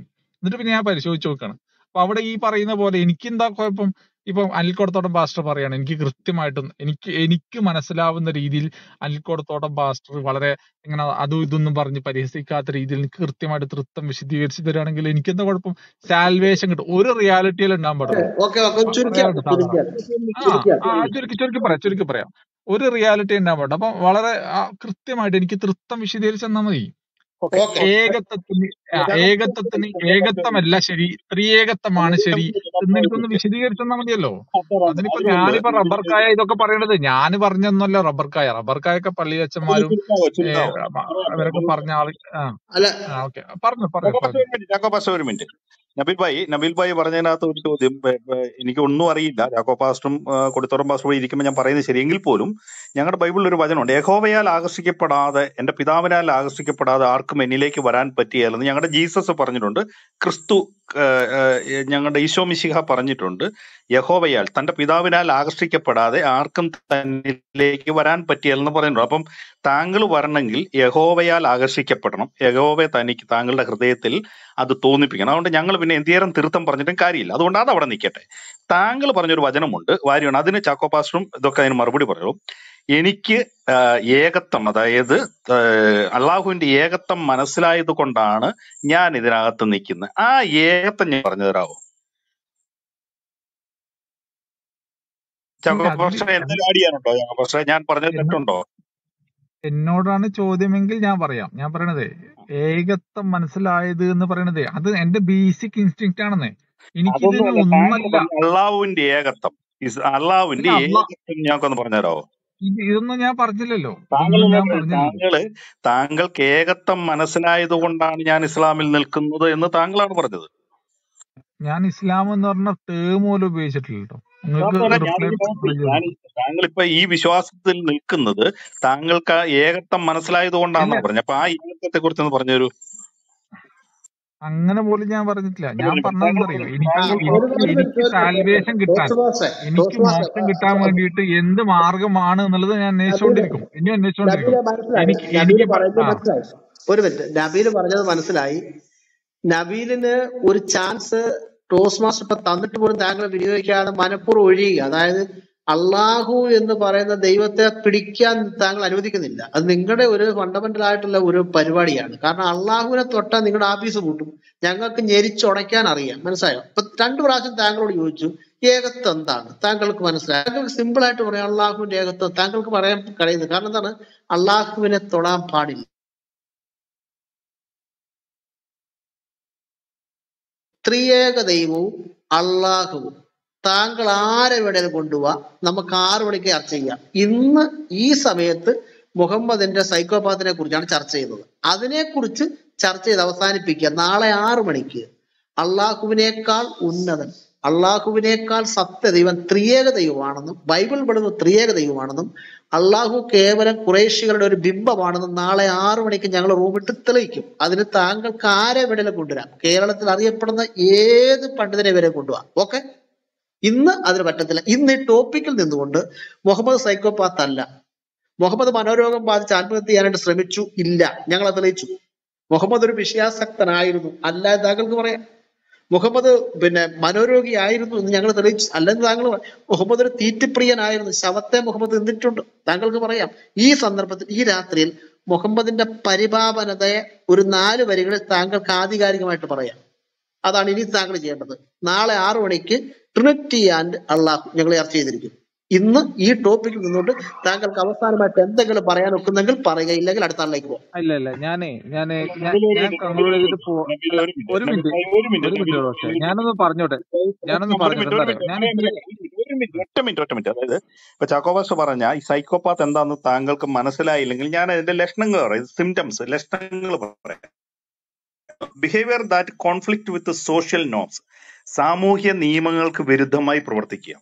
Disagree or violating the rights of others, മറ്റുള്ളവരുടെ അവകാശങ്ങൾ നിഷേധിക്കുക. അതായത് സൈക്കോപാത്തിന്റെ സൈക്കാട്രിക് സിംറ്റംസ് ആണ് ഞാൻ ഈ പറയുന്നത്. ഈ ഇപ്പം ചാക്കോപാസ്റ്റ് പറഞ്ഞ സൈക്കോപാത്ത് എന്ന് പറയുന്ന അവരുടെ ആ മാനസിക അവസ്ഥയുള്ളവരുടെ ലക്ഷണങ്ങളാണ് ഞാൻ ഈ പറയുന്നത്. Disagreed or violating the rights of others, മറ്റുള്ളവരുടെ അവകാശങ്ങൾ, സ്വാതന്ത്ര്യം നിഷേധിക്കാം. Irritability distinguish between rights and wrong. തെറ്റിന്റെ ശരിയുടെ ഇടയിൽ ഇറിറ്റബിലിറ്റി ഫീൽ ചെയ്യുക. ഡിഫിക്കൽട്ടി വിത്ത് ഷോയിങ് റോമേഴ്സ് ഓഫ് എമ്പതി എന്ന് പറയുന്ന സാധനം ഇല്ലാതാവുക. ടെൻഡൻസി ടു ലൈ ഓഫൻ, നുണ പറയാനുള്ള ടെൻഡൻസി ഉണ്ടായിക്കൊണ്ടിരിക്കുക. മാനിപ്പുലേറ്റിംഗ് ആൻഡ് ഹാർട്ടിങ് അതേഴ്സ്, മറ്റുള്ളവരെ വേദനിപ്പിക്കുകയും പരിഹസിക്കുകയും അവരെ കുറിച്ച് ഇല്ലാത്ത പറഞ്ഞുണ്ടാക്കുകയും ചെയ്യുക. Recurring problem with the law, നിയമത്തിന് വിരുദ്ധമായി പ്രവർത്തിക്കുക. General disagreed toward safety and responsibility, മനസ്സിലായല്ലോ താങ്കൾക്ക്. Expressing anchor and arrogance on A regular basis, സ്ഥിരമായിട്ട് ഇങ്ങനെ പകയും വൈരാഗ്യവും എല്ലാം ഉണ്ടായിക്കൊണ്ടിരിക്കുക. Lack of A deep emotional connections, ആരുമായി ഒരു അടുത്ത ബന്ധമില്ലാതെ വരിക. Have A superficial charm about them, മറ്റുള്ളവരുടെ മേൽ എന്തോ ഒരു തമ്പുള്ള ഒരു സംഭവമാണെന്ന് ഫീൽ ചെയ്യുക. ബി വെരി അഗ്രസീവ്, ഭയങ്കര വന്യമായി പെരുമാറുക. ഗെറ്റ് വെരി ആങ്കറിസം, അമിതമായ ദേഷ്യം ഉണ്ടാകുന്നത് തൊട്ട് സെക്ഷൽ ഡിസോർഡർ വരെ ഇതിനകത്ത് ഈ സൈക്കോപാതിക്കിൽ ഉള്ളതാണ്. അപ്പം ചാക്കോ പാസ്റ്റർ പറഞ്ഞ സൈക്കോപാതിക്ക് എന്താണെന്ന് മനസ്സിലായില്ലെങ്കിൽ ഈ പറഞ്ഞ ലക്ഷണങ്ങളെല്ലാം ഉള്ളയാളായിരുന്നു ആധുനിക മനഃശാസ്ത്രം അനുസരിച്ച് മുഹമ്മദ് എന്നാണ് ഞങ്ങൾ പറയുന്നത്. താങ്കൾക്ക് അത് എതിർക്കാം അല്ലെങ്കിൽ അനുഭവം. മൈക്ക് എടുക്കൂ, നബീൽ എടുക്കൂ, അതിന് മറുപടി ഒട്ടേക്ക് പറയൂ, ഇല്ലെങ്കിൽ അടുത്ത ആളിലേക്ക് പോവാം. നബീൽ, നബീലിന് സംസാരിക്കാൻ ഇപ്പോൾ ടോസ്റ്റ് മാസ്റ്റർ പറഞ്ഞതിന് മറുപടി പറയണം, കാട് കയറി പോകരുത്. ഇല്ല, അതൊന്നുമില്ല. ഞാൻ ഇത്രയും സമയം സംസാരിച്ചില്ലേ, ഞാൻ ഇത്രയും ദിവസം സംസാരിച്ചതിൽ ഞാൻ എവിടെയെങ്കിലും ബൈബിളിനെ എന്തെങ്കിലും വിമർശിച്ച് പറഞ്ഞോ? ഒന്നും പറഞ്ഞില്ലല്ലോ.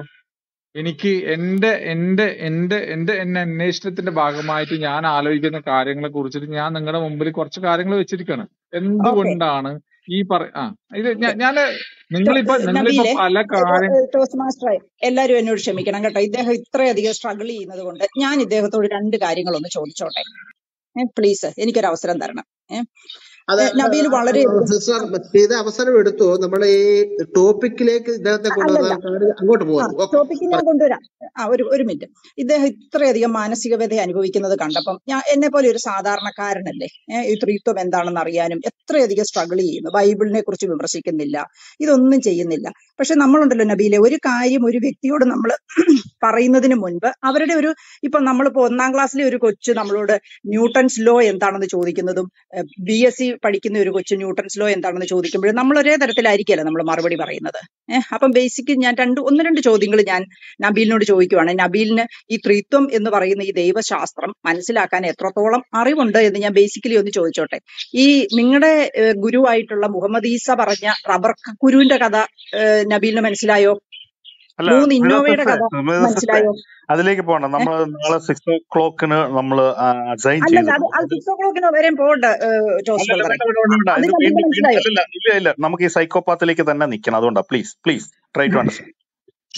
ഓക്കെ, അപ്പൊ എങ്ങനെയാണെങ്കിൽ നിങ്ങൾ നബീലിനെ താഴെ ഇറക്കി വിട്ടേച്ചിട്ട് സൈക്കോപാത്തിലേക്ക് പോയിക്കോ, അല്ലെങ്കിൽ ഇദ്ദേഹം ഇന്ന് ഇവിടുന്ന് ഒരടി പോലും മുന്നോട്ട് പോവുകയില്ല, ഇത് പുറകോട്ടും പോവുകയില്ല. അതുകൊണ്ടാണ് ഞാനും കയറി സംസാരിച്ചത്.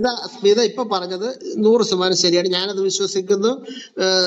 നബീലിനെ സംബന്ധിച്ചിടത്തോളം നബീലിന്റെ ഉള്ളിൽ മുഹമ്മദിനെ ഇപ്പൊ നമ്മൾ പറഞ്ഞ വിഷയത്തെ ഒന്നും തന്നെ റെഫ്യൂട്ട് ചെയ്തുകൊണ്ട് സംസാരിക്കാനുള്ളതായ യാതൊരു ആയുധവും അദ്ദേഹത്തിന്റെ കയ്യിലില്ല. അത് നമുക്ക് മനസ്സിലായി. അല്ല, അതിനല്ല വന്നത്. ഇത് ഇദ്ദേഹം ഞാൻ പറഞ്ഞില്ലേ, ഈ ത്രിത്വം ഇങ്ങനെ എടുക്കും. അപ്പൊ നിങ്ങൾ എപ്പോഴും ദൈവശാസ്ത്രത്തിൽ മാത്രം ഉറച്ചു നിന്ന്, കാരണം എന്താണെന്ന് വെച്ചാൽ അത് നിങ്ങൾ പറയുന്നത് എനിക്ക് മനസ്സിലാക്കാം. ഇവരത് വേറൊരു തരത്തിൽ എക്സ്പ്ലെയിൻ ചെയ്ത് 100 തരമാക്കി മാറ്റി പലതരത്തില് ഇവർ പിന്നെ അത് എക്സ്പ്ലെയിൻ ചെയ്ത് പറഞ്ഞുകൊണ്ടേയിരിക്കും. അതിനാണ് നബീൽ ഇപ്പം വന്നിരിക്കുന്നത്.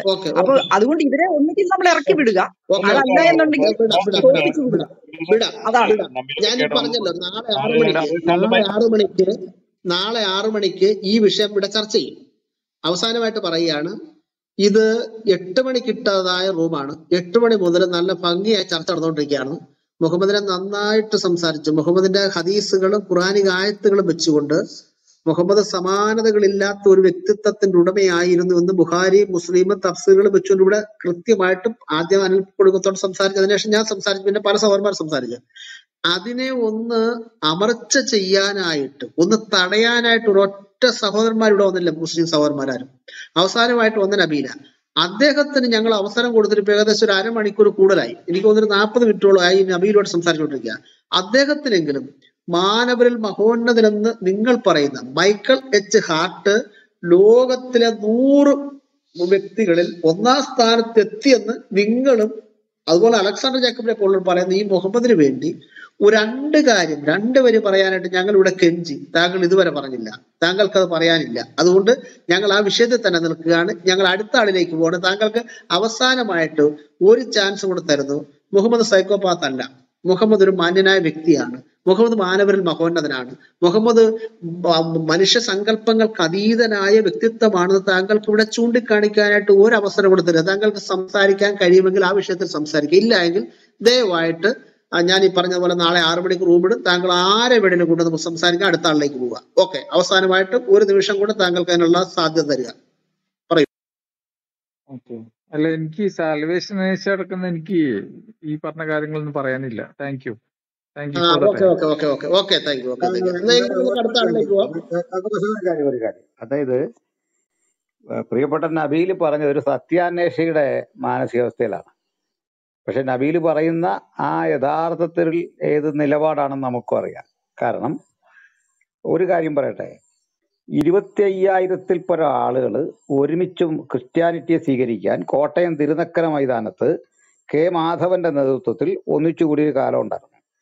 അന്ന് ആ പ്രോഗ്രാം കോട്ടയം തിരുനക്കര മൈതാനത്ത് അറേഞ്ച് ചെയ്തിട്ട് സമ്മേളനം പ്രഖ്യാപിച്ചു. ഇതൊരു തുടക്കമാണ്. 25,000 ഈഴവ സഹോദരങ്ങൾ ഒറ്റയടിക്ക് ക്രിസ്ത്യാനിറ്റിയെ സ്വീകരിക്കാൻ പോവാണ്, അതിന് വേണ്ട സൗകര്യങ്ങൾ ചെയ്തു തരണം എന്ന് പറയുമ്പോൾ ഹെൻറി ബേക്കർ ജൂനിയറും അടക്കമുള്ള അന്നത്തെ കേരളത്തിലെ ക്രിസ്തീയ സഭ അതിനെ എതിർത്തിട്ട് പറഞ്ഞു, നിങ്ങൾ അങ്ങനെ ഞങ്ങളുടെ വിശ്വാസം സ്വീകരിച്ച് വരുന്നതിനോട് ഞങ്ങൾക്ക് താല്പര്യമില്ല. അതിൻ്റെ കാരണം ഇത് ഒരു മതപരിവർത്തനത്തിൻ്റെ ഭാഗമായി സ്വീകരിക്കേണ്ട വിശ്വാസമല്ല, മറിച്ച് കൺവിക്ഷൻ, നിങ്ങൾക്കുണ്ടാകാവുന്ന ഒരു കൺവിക്ഷൻ ഉണ്ട്. ആ കൺവിക്ഷനെ ആധാരമാക്കിക്കൊണ്ട് ആണ് നിങ്ങൾ ക്രിസ്ത്യാനിറ്റിയെ സ്വീകരിക്കേണ്ടത്. അതിൻ്റെ ആത്മാവിനെ, അന്തസത്തെ ഉൾക്കൊള്ളാതെ ഒരാളത് സ്വീകരിച്ചു കഴിഞ്ഞാൽ അയാൾക്ക് യാതൊരു പ്രയോജനവുമില്ല. മറിച്ച് അത് ഒരു എന്താ പറയുക, ഒരു സമൂഹത്തിൽ നിന്ന് മറ്റൊരിടത്തേക്ക് ആയ അളവിൽ പറിച്ചു നടുക എന്നതേ ഉണ്ടാവുള്ളൂ. അങ്ങനെ അവരെ മടക്കി അയച്ചു എന്ന് കെ മാധവന്റെ ജീവിത സമരത്തിൽ അദ്ദേഹം കൃത്യമായി രേഖപ്പെടുത്തിയിരിക്കുന്നു. അത് ക്രിസ്ത്യാനിറ്റിയുടെ ഒരു പൊതു സ്വഭാവമാണ്. 1700 മിഷണറിമാർ ഇന്ത്യ മഹാരാജ്യത്ത് ഈസ്റ്റ് ഇന്ത്യ കമ്പനിയുടെ കാലം മുതൽ പ്രവർത്തിച്ചിട്ട് ഇന്ന് വരെയുള്ള ക്രിസ്ത്യാനിറ്റിയുടെ ശതമാനം 3% താഴെയാണ്. അതിൻ്റെ കാരണം മൂല്യവത്തായ കൺവേർഷനിൽ, മൂല്യവത്തായ വിശ്വാസ സംശീകരണത്തിലാണ് അത് വിശ്വസിക്കുന്നത്. മാസ് കൺവേർഷൻ അതിൻ്റെ ഭാഗമേ അല്ല. അതാദ്യം മനസ്സിലാക്കണം. അതായത് മുഹമ്മദ് പലപ്പോഴും ഒരു രാജാവിന് കത്ത് കൊടുത്തിട്ട് അല്ലെങ്കിൽ കവികളോട് എന്നെ പൂഴ്ത്തിപ്പാടാൻ പറഞ്ഞിട്ട് ഇസ്ലാമിനെ സ്വീകരിക്കാൻ പറയുന്നത് സ്വീകരിച്ചാൽ പ്രശ്നം തീർന്നു. ഇന്നും അതെല്ലായിടത്തും പ്രശ്നം തീർന്നു. ഇങ്ങനൊരു കൺസെപ്റ്റ് ക്രിസ്ത്യാനിറ്റിക്കില്ല. ആരെങ്കിലും ചെയ്തിട്ടുണ്ടോ എന്ന് എനിക്കറിയില്ല, ഉണ്ടെങ്കിൽ അതിന് വാല്യൂ ഇല്ല. പക്ഷേ ഏത് നിലയിലും ഒരാൾ ഇസ്ലാമിനെ സ്വീകരിച്ചാൽ അത് പണം കൊടുത്തോ അല്ലെങ്കിൽ വ്യക്തിപരമായിട്ടോ അല്ലെങ്കിൽ എനിക്കിതാ കുറെ കൂടെ നല്ലതെന്ന് തോന്നിയിട്ടോ ഒക്കെ സ്വീകരിച്ചാൽ ഇസ്ലാമിൽ അത് സ്വാഗതാർഹമാണ്. ക്രിസ്ത്യാനിറ്റിക്ക് അത്തരത്തിലൊരു രീതിയില്ല. അതുകൊണ്ട് നബീൽ ഇത് സ്വീകരിക്കണം എന്നുള്ളൊരു ഷാഠ്യം ഞങ്ങൾക്കില്ല. മുഹമ്മദ് ഈസ മടങ്ങി വരണമെന്നുള്ള ഷാഠ്യം ഞങ്ങൾക്കില്ല. കാരണം ഇതൊക്കെ ഇവിടെ ടോസ്റ്റ് ഓർമ്മപ്പെടുത്തിയ പോലെ രക്ഷയ്ക്കായി കാക്ഷിക്കുന്നവനെ ദൈവമാണ് അതിലാക്കുന്നത്. ഞങ്ങളെ സംബന്ധിച്ചിടത്തോളം ഇസ്ലാമിനെതിരെ നടത്തേണ്ട ബോധവൽക്കരണം ഇസ്ലാമിനെ തെറി പറയലല്ല. അങ്ങനെ ധരിക്കുകയും ചെയ്തത്. താങ്കൾ അങ്ങനെ ധരിക്കുന്നില്ലെന്ന് പറഞ്ഞതിൽ നന്ദി. ഞങ്ങൾക്ക് ഞങ്ങളുടെ മുസ്ലിം സഹോദരന്മാരോട് യാതൊരു വിരോധവും ഇല്ല. കാരണം അവരെ ഞങ്ങളുടെ ദൈവത്തിന്റെ സൃഷ്ടിയാണ്, ഞങ്ങളുടെ സഹോദരന്മാരാണ്. ഞങ്ങൾ മനുഷ്യരെ മനുഷ്യരായി തന്നെ കാണുന്നവരാണ്. പക്ഷെ പ്രശ്നം എവിടെയാണ്? നിങ്ങളുടെ ഫിലോസഫിയാണ് ഖണ്ഡിക്കുന്നത്. അതിനെ ഖണ്ഡിക്കേ പറ്റുള്ളൂ. കാരണം അതിൽ മനുഷ്യത്വം ഇല്ല. ഇനി ഒന്നുകൂടെ പറഞ്ഞു നിർത്തിക്കൊള്ളാം. ഈ താങ്കൾക്ക് ട്രിനിറ്റിയെ കുറിച്ച് ഒരു സംശയം വരുന്നു, അല്ല ദൈവത്തെക്കുറിച്ച്. ഇപ്പൊ ദൈവത്തെക്കുറിച്ച് തന്നെ സംശയമുള്ളവരുണ്ട്. അഗ്നോസ്റ്റിക്കുകൾക്ക് രണ്ടിന്റെ ഇടയ്ക്ക് നിൽക്കുന്നവരാണ്. ദൈവം ഉണ്ടോ ഇല്ലയോ, ഉണ്ടെങ്കിൽ കൊള്ളാം, ഇങ്ങനെ ചിന്തിക്കുന്നവരുണ്ട്. അവർക്ക് സംശയങ്ങളുണ്ട്, സ്വാഭാവികമാണ്. എന്നാൽ ഒരു വിശ്വാസത്തിൽ നിൽക്കുന്ന ഒരാൾക്ക് സ്വന്തം വിശ്വാസത്തിൽ സംശയം വരാം, സ്വാഭാവികം. അപ്പൊ എൻ്റെ ഒരു ന്യായമായ ചോദ്യം ഇവിടെയാണ്. ഞങ്ങൾ ഏതെങ്കിലും ഒരു ഘട്ടത്തിൽ ഇസ്ലാമിയരോട് ഇതിനു മുമ്പ് ഇങ്ങനെ ചോദിച്ചിട്ടില്ല. നിങ്ങളുടെ മുഹമ്മദ് ആരാണ്, അള്ളാഹു ആരാണ്, ഇതൊന്നും ഞങ്ങളുടെ വിഷയമായിരുന്നില്ല. നമുക്ക് തമ്മിൽ ഇത്തരം ഒരു പ്രശ്നമോ അകലോ ഒന്നും ഉണ്ടായിരുന്നില്ലാത്തൊരു കാലമുണ്ട്, ഒരു ഭൂതകാലം, നല്ല കാലം. മുജാഹിദുകൾ എന്നറിയപ്പെടുന്ന ഗ്രൂപ്പ് ഈ കേരളത്തിൽ ശക്തരായതോടുകൂടിയാണ് നമുക്കിടയിൽ ഈ ഹാർമണി നശിക്കുന്നതെന്നാണ് ഞങ്ങളുടെ വിലയിരുത്തൽ. അതൊക്കെ പൊക്കോട്ടെ, അതൊക്കെ പഴയ കാലമാണ്. ഏതായാലും ഇവിടെ ഉരുത്തിരിയുന്ന പ്രശ്നം എന്താണെന്നറിയണ്ടേ? നിങ്ങൾക്ക് ഇങ്ങനെ ദൈവത്തിന്റെ ആസ്തിക്യം പിതാപുത്രൻ പരിശുദ്ധാത്മാവെന്ന് കേട്ടിട്ട് ഉൾക്കൊള്ളാൻ കഴിയുന്നില്ല. നാച്ചുറൽ, സ്വാഭാവികം, ഒരു സംശയവും നമുക്ക് അതിലൊന്നുമില്ല. നിങ്ങളുടെ ആ സംശയത്തിനൊന്നും ഞങ്ങൾ എതിരല്ല. പക്ഷെ ഇതേ നിങ്ങൾക്ക് എന്തുകൊണ്ട് മനുഷ്യനെ കൂട്ടക്കൊല ചെയ്ത, ജീവിതം മുഴുവൻ വളരെ അധാർമികമായി മാത്രം ജീവിച്ച ഒരു മനുഷ്യൻ പ്രവാചകനാണോ എന്നുള്ള കാര്യത്തിൽ ഒരു നേരിയ സംശയം പോലും ജനിക്കാത്തതിന്റെ മനഃശാസ്ത്രം എന്താ? നിങ്ങൾ സത്യാന്വേഷിയാണല്ലോ. ജീവിതത്തിൽ ആരോടെങ്കിലും ചോദിച്ചിട്ട് ഉത്തരം കണ്ടുപിടിച്ചോ? നിങ്ങളുടെ മുല്ലാമാരോടോ ഗുരുക്കന്മാരോടോ ഒക്കെ ചോദിച്ചിട്ട് ഉത്തരം കണ്ടുപിടിച്ച് ആ ഉത്തരം ഞങ്ങൾക്കും തരാനേ പറഞ്ഞുള്ളൂ. ഇല്ലെങ്കിൽ നിങ്ങളും ആ വിഷയത്തിൽ ഉത്തരമില്ലാതിരിക്കുന്നു. ചുരുക്കി പറഞ്ഞാൽ ഏകദൈവം ഉണ്ട് എന്ന് പറഞ്ഞതിൽ അർത്ഥമില്ല. അവിടെ പറയാം, ബൈബിളിൽ വാക്യമുണ്ട്, യാക്കോബിന്റെ ലേഖനത്തിൽ പറയുന്നുണ്ട്, ദൈവം ഏകൻ എന്ന് നീ വിശ്വസിക്കുന്നുവോ? കൊള്ളാം. പിശാചുക്കളും അങ്ങനെ തന്നെ വിശ്വസിക്കുന്നു, അവ വിറയ്ക്കുകയും ചെയ്യുന്നു. അപ്പോ ലോകത്തിൽ ഏറ്റവും വലിയ വിശ്വാസിയാരാണ്? പിശാചാണ്. ഏകദൈവത്തിൽ അത് വിശ്വസിക്കുന്നത്, വേറെ ഒരു കാര്യം അതിനില്ല. പക്ഷെ അങ്ങനെ വിശ്വസിക്കുന്നതിൽ അർത്ഥമില്ല എന്ന് കൃത്യം പറഞ്ഞിട്ട് ദൈവത്തെ വെളിപ്പാടിനാൽ തിരിച്ചറിയണമെന്നും പ്രായോഗികതയിൽ അതിനെ ഉൾക്കൊള്ളണമെന്നും മനസ്സിലാക്കണമെന്നും ഒക്കെ കൃത്യം പറയുന്നുണ്ട്. അപ്പൊ ഒരാൾ ഏകദൈവ വിശ്വാസിയായിട്ട് മാത്രം ഒരു കാര്യവും വിജയിക്കുന്നില്ല. നിങ്ങളുടെ തൗഹീദിലെ പ്രധാനിയായ മുഹമ്മദ്, കാരണം അള്ളാഹു ഏകനാന്ന് പറഞ്ഞ് സ്റ്റോപ്പ് ഇടാൻ പറ്റിയല്ല, അതവിടെ അർത്ഥവിരാമം ഇടണം, semicolon, then come to Muhammad അള്ളാഹുവിന്റെ പ്രവാചകനാണ്. അപ്പൊ അള്ളാഹു ഏകനാന്ന കാര്യത്തിൽ നിങ്ങൾക്ക് സംശയമില്ല, അള്ളാഹു ദൈവമാണെന്ന കാര്യത്തിൽ സംശയമില്ല, മുഹമ്മദ് പ്രവാചകനാണെന്ന കാര്യത്തിൽ സംശയമില്ല. ഞങ്ങളുടെ ചോദ്യം, മുഹമ്മദ് ഒരു മനുഷ്യനാകോ? ഒരു ശരാശരി മനുഷ്യൻ അതുപോലും ആകോ? ഈ സംശയം വരാതിരിക്കുകയും ട്രിനിറ്റിയെ കുറിച്ച് വരികയും ചെയ്യുന്ന ആ മനഃശാസ്ത്രം എനിക്ക് മനസ്സിലാകുന്നില്ല. അതും താങ്കൾ സൂചിപ്പിച്ച പോലെ താഴെ കേട്ടിരിക്കുന്നവർക്ക് വേണ്ടിയാണ് ഞാനിത് പറയുന്നത്. താങ്കളുടെ മനഃശാസ്ത്രം ഞങ്ങൾക്കും അറിയാം, ഞങ്ങൾ ഏത് തലത്തിൽ നിൽക്കുന്നത് താങ്കൾക്കും അറിയാം. നമ്മുടെ ഓഡിയൻസ് വിധി നിർണ്ണയിക്കട്ടെ. അത്ര ഉള്ളൂ ഈ കാര്യത്തിൽ പറയാൻ. ഓക്കെ, നമ്മുടെ അടുത്ത ആളിലേക്ക് പോട്ടെ. ഞാനൊരു താങ്ക് യു പറഞ്ഞോട്ടെ. ഓക്കെ, താങ്ക് യു പറഞ്ഞു നിർത്താം. അടുത്ത ആളിലേക്ക് പോണേ, സമയം അതിക്രമിക്കില്ല. അല്ല, എനിക്ക് അറിയും അത്. താങ്ക് യു കൊടുത്തോ ഫസ്റ്റ്. ഓക്കെ, നമ്മുടെ അടുത്ത ആളാരാ? ഫൈസൽ അല്ലേ? ഫൈസൽ ആരാണ് സംസാരിക്കൂ? ഈ ടോപ്പിക്കിൽ നിന്നുകൊണ്ട് സംസാരിക്കണേ, പറയൂ. ഫൈസൽ സംസാരിക്കൂ. താങ്കൾ കേൾക്കുന്നില്ല സുഹൃത്തെ. ഡയമണ്ട് സംസാരിക്കൂ. ഡയമണ്ട്. ഇല്ല പാസ്റ്റർ, ഞാൻ ജസ്റ്റ് ജോയിൻ ചെയ്തതേ ഉള്ളൂ, അതുകൊണ്ട് ഞാൻ കേൾക്കാം. അത് മറ്റുള്ളവർ സംസാരിച്ചു. Okay, നസ്രേനിയൻ. Chacko pastor, praise Lord. ഞാന് മുഴുവൻ വിഷയാവതരണം ഒന്നും കേട്ടില്ല, ഇച്ചിരി ബിസി തിരക്കിലായി പോയി. പക്ഷേ ഒരു സൈക്കോപാത്തിനെ അനുകരിക്കുന്ന മുഹമ്മദ് ഈസ, ഞാൻ വിശ്വസിക്കുന്നത് സൈക്കോപാത്ത് എന്ന് മനസ്സിലാക്കുന്നത് മാനവരിൽ ഏറ്റവും മഹോന്നതനായ മുത്തുനബിയെ പറ്റി തന്നെ ആയിരിക്കുമെന്നാണ് ഞാൻ വിശ്വസിക്കുന്നത്. കാരണം വേറെ ഒരു മനുഷ്യനെ അങ്ങനെ സൈക്കോപാത്തായി ഞാൻ കാണുന്നില്ല. ഏത് ഫീൽഡിലാണെങ്കിൽ പോലും, ഇപ്പം സ്ത്രീകളുടെ വിഷയത്തിലാണെങ്കിൽ പോലും, മനുഷ്യരെ കൊല്ലുന്ന വിഷയത്തിലാണെങ്കിലും, ഒരു സൈക്കോപാത്തിനെ പോലെ ആ സന്തോഷം അനുഭവിക്കുന്ന, അല്ലെങ്കിൽ ഒരാളെ കൊന്നു കഴിഞ്ഞിട്ട് അതിന്റെ ആ സന്തോഷം അനുഭവിച്ച് ആസ്വദിക്കുന്ന വേറൊരു വ്യക്തിയെ ഞാൻ ഒരു പുസ്തകത്തിൽ നിന്നും കണ്ടിട്ടില്ല.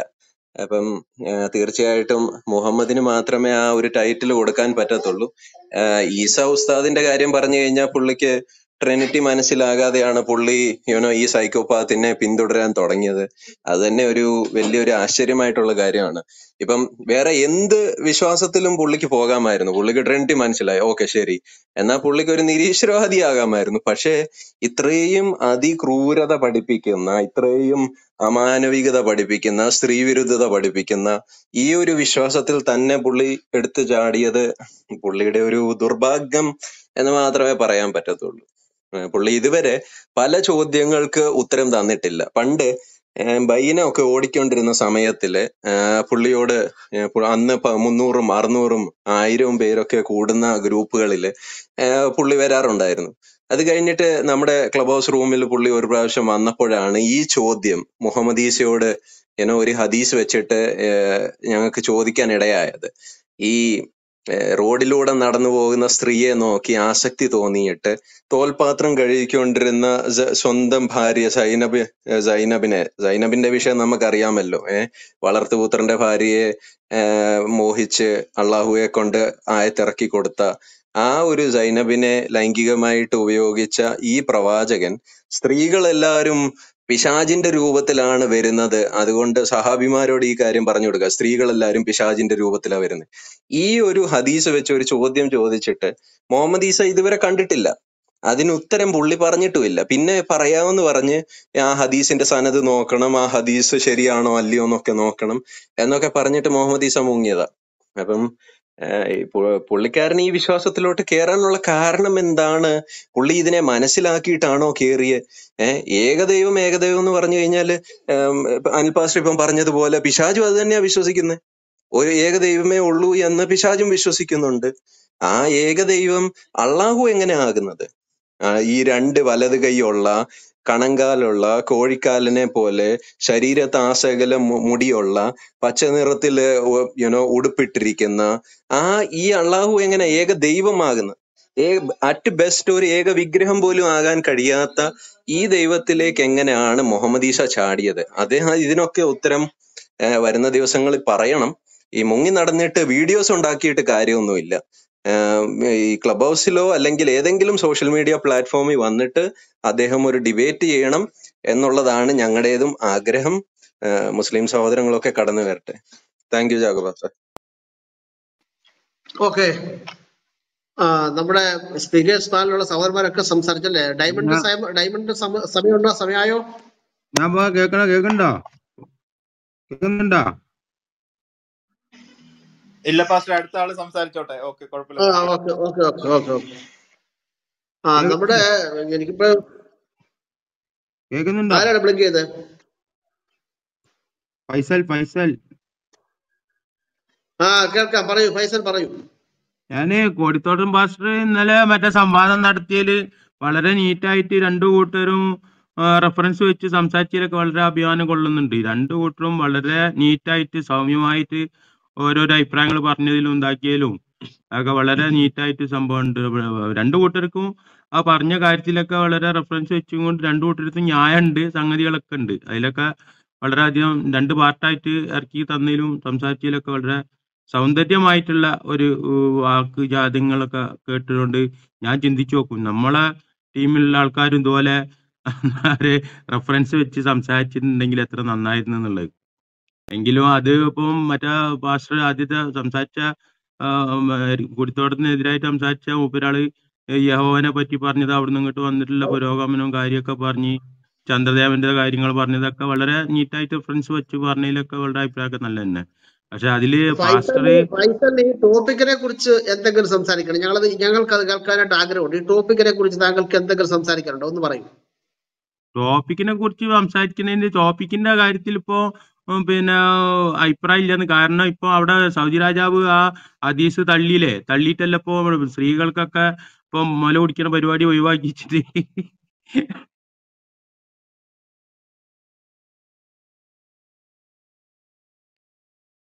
ഓക്കെ, കേൾക്കുന്നില്ല സുഹൃത്തെ. ഫൈസൽ കേൾക്കുന്നില്ല.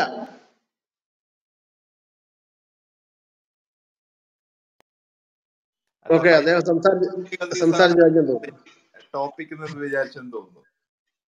അദ്ദേഹത്തിന് ടോപ്പിക്ക് മനസ്സിലായ ടോപ്പിക്ക് അദ്ദേഹം ഉദ്ദേശിച്ചത് താഴെ ലിങ്കിൽ കിടക്കുന്നതായിരിക്കും അദ്ദേഹം ഉദ്ദേശിച്ചത്.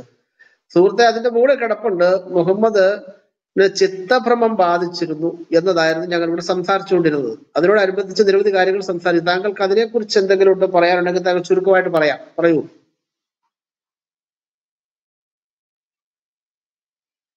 ഓക്കെ, ഫൈസലില്ല. സാധനത്തിന് പാസ്റ്റർ കൊടിത്തോട്ടം പാസ്റ്റർ പറഞ്ഞതിന് വളരെ അഭിപ്രായം ഉണ്ട്. പക്ഷെ മൂപ്പര് ഇന്നലെ അഭിപ്രായം പറഞ്ഞതില് എല്ലാം വളരെ റെഫറൻസ് വെച്ച് സംസാരിച്ചില് പാസ്റ്റർ കൊടിത്തോട്ടം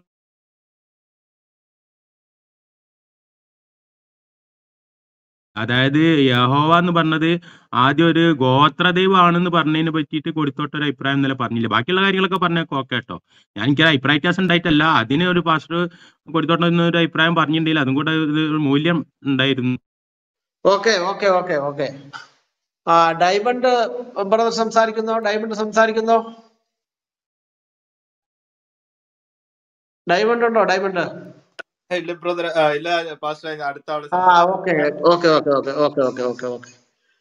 പ്രിയമുള്ളവരെ, നമ്മുടെ റൂമ് നമ്മള് 8 മണിക്ക് ആരംഭിച്ചതായ റൂമില് വളരെ കൃത്യമായ രീതിയിൽ ഇവിടെ വിഷയങ്ങൾ സംസാരിക്കുകയുണ്ടായി. നമ്മുടെ ഇസ്ലാമിക ഭാഗത്ത് നിന്ന് ഇവിടെ സംസാരിക്കാനുള്ള അനുവാദം ഞങ്ങൾ കൊടുത്തു, അതിനുള്ള എല്ലാ സ്വാതന്ത്ര്യവും കൊടുത്തു. നമ്മുടെ സുഹൃത്ത് നബീലിന് വേണ്ടി 40-45 മിനിറ്റോളം നമ്മൾ അദ്ദേഹത്തിന് സമയം കൊടുത്തു. അദ്ദേഹത്തിന്റെ പ്രവാചകനെ കുറിച്ച് അദ്ദേഹത്തിന് പറയാനുണ്ടായിരുന്നുവെങ്കിൽ തീർച്ചയായിട്ടും ഞങ്ങൾ അത് സഹർഷം സ്വാഗതം ചെയ്തേനെ, ഞങ്ങളത് കേട്ടിരുന്നില്ല. പക്ഷെ അദ്ദേഹം അത് പറഞ്ഞില്ല. മറ്റാരും തന്നെ മുകളിലേക്ക് വന്നില്ല.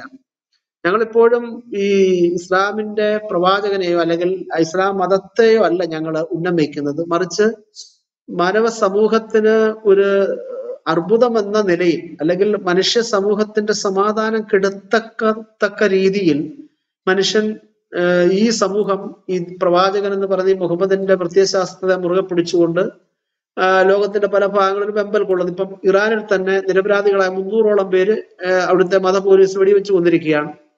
നിസ്സാര കാര്യമാ, നിസ്സാരം എന്ന് പറയാനായിട്ട് വെറും നിസ്സാര കാര്യമാ. ശിരോവസ്ത്രം എന്ന് പറയുന്ന ഒരു സാധനം തന്നെ ഖുറാനിലില്ല. സ്ത്രീകൾ ശിരോവസ്ത്രം ധരിക്കണം എന്ന് പറയുന്ന ഒരു ആയത്തില്ല. ഉള്ളത് ഹിജാബ. ഹിജാബ് ശിരോവസ്ത്രമല്ല, അത് മറയാണ് അതിന്റെ അർത്ഥം. 6-7 ആയത്തുകളിലുണ്ട്, അത് മറ്റൊരു വിഷയമാണ്. പോട്ടെ, ഇല്ലാത്തതായ പ്രത്യയശാസ്ത്രത്തിന്റെ പേരിൽ ആ രാജ്യത്ത് നിരപരാധികള് ക്രൂരമായി കൊല്ലപ്പെട്ടുകൊണ്ടിരിക്കുകയാണ്. അപ്പൊ ഇത് ഈ ലോകത്തിന്റെ മിക്ക ഭാഗങ്ങളിൽ സംഭവിച്ചുകൊണ്ടിരിക്കുന്നു. അപ്പൊ ഇതിനെ തുറന്നു കാണിക്കുക എന്ന ലക്ഷ്യമായിരുന്നു ഞങ്ങളിവിടെ ഈ റൂമിട്ടതിന്റെ ലക്ഷ്യം. അത് ഭംഗിയായിട്ട് തുറന്നു കാണിച്ചു. മുഹമ്മദ് ഇവർ പറയുന്നത് പോലെ ഒരു മാനവരിൽ മഹോന്നതനും പോയിട്ട് സാധാരണക്കാരനായ ഒരു മനുഷ്യനിലുള്ളതായ ഗുണങ്ങളോ സ്വഭാവ വൈശിഷ്ട്യമൊന്നും മുഹമ്മദിനില്ലായിരുന്നുവെന്നും മുഹമ്മദ് 99ഓളം യുദ്ധങ്ങൾ നടത്തുകയും നിരപരാധികളായ ആളുകളെ കൂട്ടക്കൊല നടത്തുകയും അമിതമായ ആസക്തിക്ക് വിധേയപ്പെട്ടു എന്നുള്ളതായ കാര്യങ്ങളൊക്കെ തന്നെ ഇവിടെ ഹദീസുകൾ ഉദ്ധരിച്ചുകൊണ്ട് പറഞ്ഞു. ബുഖാരി ഹദീസ് 187 അദ്ദേഹത്തിന്റെ ലൈംഗിക ആസക്തിയെ വർണ്ണിക്കുന്നതായ ഹദീസിലൂടെ വായിച്ചു. അങ്ങനെ പല ഹദീസിലൂടെ വായിച്ചു. അപ്പൊ ചുരുക്കി പറഞ്ഞാൽ ഒരു സാധാരണ മനുഷ്യൻ, അതായത് 6-ാം നൂറ്റാണ്ടിലെ ഒരു സാധാരണ അറബിക്ക് പോലും ഉണ്ടാകാത്തതായ, അറബിയിൽ പോലും ഇല്ലാത്തതായ ഗുണങ്ങളുടെ, അതായത് വിപരീത ദിശയിൽ നിൽക്കുന്നതായ സ്വഭാവത്തിന്റെ ഉടമയായിരുന്നു മുഹമ്മദ് എന്നുള്ള കാര്യം കൃത്യമായിട്ട് ഇവിടെ തെളിയിക്കുകയുണ്ടായി. അതിനെ സംബന്ധിച്ച് ഇപ്പോഴും ഞങ്ങൾ ഈ ഇസ്ലാമിക സുഹൃത്തുക്കളെ ക്ഷണിക്കുകയാണ്. അവർക്ക് മുകളിലേക്ക് വന്ന് സംസാരിക്കാം. പക്ഷെ പലരെയും മീറ്റ് ചെയ്തിട്ട് പലർക്കും ഇൻവൈറ്റ് ചെയ്തിട്ട് പലരും ഇവിടെ മുകളിലേക്ക് വന്നില്ല. ഞങ്ങൾക്ക് വീണ്ടും പറയാനുള്ളത്, നിങ്ങൾ പിടിച്ചിരിക്കുന്ന ഈ പ്രത്യയശാസ്ത്രം തികച്ചും കബളിപ്പിക്കപ്പെട്ട അല്ലെങ്കിൽ വ്യാജത്താൽ നിറയപ്പെട്ട, വ്യാജത്താൽ പൊതിയപ്പെട്ടതായ ഒരു പ്രത്യയശാസ്ത്രത്തെയാണ് നിങ്ങൾ മുറുകെ പിടിച്ചിരിക്കുന്നത്. നിങ്ങൾ ഇത് തിരിച്ചറിയണമെന്നാണ് വിനീതമായ ഞങ്ങളുടെ അപേക്ഷ. പ്രത്യേകിച്ച് മുഹമ്മദ് ഈസയെ പോലെയുള്ളവര് മതം എന്തെന്നറിയാതെ ഇസ്ലാം മതത്തെക്കുറിച്ച് യാതൊന്നും പഠിക്കാതെ ആ മതത്തിലേക്ക് എടുത്ത് ചാടിയ വ്യക്തികളാണ്. ഇവിടെയുള്ള പല സുഹൃത്തുക്കൾ ഇപ്പോഴും അങ്ങനെ തന്നെയാണ്. ദയവ് ചെയ്ത് നിങ്ങൾ ഇസ്ലാം എന്താണെന്ന് പഠിക്കുക. പഠിച്ചതിന് ശേഷമേ നിങ്ങൾ ആ മതത്തെക്കുറിച്ച് നിങ്ങൾ ഒരു തീരുമാനം എടുക്കാവൂ എന്ന് ഞങ്ങൾ വിനീതമായി അപേക്ഷിക്കുകയാണ്. അതല്ലാതെ മറിച്ച് ആ മതത്തിലേക്ക് എടുത്ത് ചാടിയാൽ നിങ്ങൾക്ക് ജീവിതത്തിൽ ആ മതത്തിൽ നിന്ന് പുറത്തു വരാൻ കഴിയത്തില്ല. കാരണം മുഹമ്മദിന്റെ പ്രമാദമായ ഒരു ഹദീസുണ്ട്, മതം വിട്ടു പോകുന്നവനെ വധിക്കാം. ഇസ്ലാമിക ചരിത്രം പരിശോധിച്ചാൽ മതം മാറി ഇസ്ലാമിലേക്ക് വരാത്തതിന്റെ പേരിൽ കൂട്ടക്കൊല നടത്തിയതിനേക്കാൾ ഇരട്ടിയാണ് മുഹമ്മദിന്റെ വഫാത്തോടുകൂടി, മുഹമ്മദിനെ മരിച്ച് 3-ാം ദിവസം അടക്കിയതോടുകൂടി മതം വിട്ടുപോയവരെ കൊന്നത്. കർബല യുദ്ധം എന്നൊക്കെ പറയുന്നത് ഇസ്ലാമിക ലോകത്ത് വിസ്മരിക്കാവുന്നതല്ല. ആ കർബല യുദ്ധത്തിൽ 10,000-ഓളം ആളുകളെ കൊന്നു. മറ്റൊരു യുദ്ധത്തിൽ 1,00,000 പേരെ കൊന്നു. ഈ കൊല്ലപ്പെട്ടവരെല്ലാം തന്നെ ഈ ചേലാകർമ്മം ചെയ്യപ്പെട്ടതായ പുരുഷന്മാരാണ്. അത് മുസ്ലിങ്ങൾ തന്നെ കൊല്ലുകയാണ്. മാത്രമല്ല അബൂബക്കർ ഒഴികെ 3 ഖലീഫമാരെയും മുസ്ലിങ്ങൾ തന്നെ കുത്തിക്കൊന്നു. ഒരാളെ നിസ്കരിക്കുമ്പോൾ പുറകിൽ കൂടെ വന്ന് കഴുത്തിന് വെട്ടിക്കൊന്നു. ഉസ്മാനെ വീട് വളഞ്ഞ് ഭാര്യ തടസ്സം പിടിക്കാൻ ചെന്നതിന്റെ പേര് ഭാര്യയുടെ വിരല് കൈപ്പത്തി വെട്ടിമാറ്റി.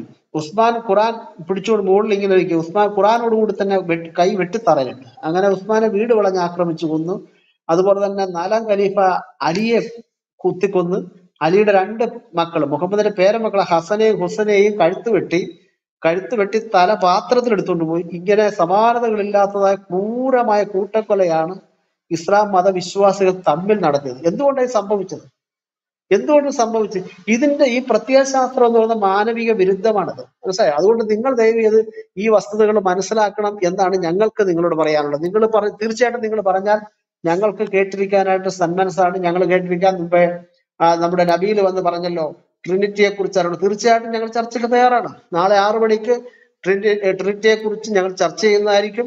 ട്രിനിറ്റി അള്ളാഹുവും അള്ളാഹുവിനേക്കാൾ ഉന്നതമാണ് ത്രിയേക ദൈവമെന്ന് ഞങ്ങൾ അക്കമിട്ട് തെളിയിക്കും. ഹദീസുകളൊക്കെ തന്നെ ഞങ്ങൾ നിർത്തും. ഞങ്ങൾ അതിൽ നിന്ന് പിന്നിലേക്ക് പോകത്തില്ല. തീർച്ചയായിട്ടും ഞങ്ങൾക്ക് ആ വിഷയത്തെ ചർച്ച ചെയ്യാനായിട്ട് ഞങ്ങൾക്ക് വളരെ ഊർജ്ജമാണ്. ഞങ്ങൾ അതിൽ വളരെ സന്തോഷവാന്മാരാണ്. ഞങ്ങൾ ചർച്ച ചെയ്യും. നബീലിനെ പോലെയുള്ളവർക്ക് തീർച്ചയായിട്ടും അതിൽ വരാം.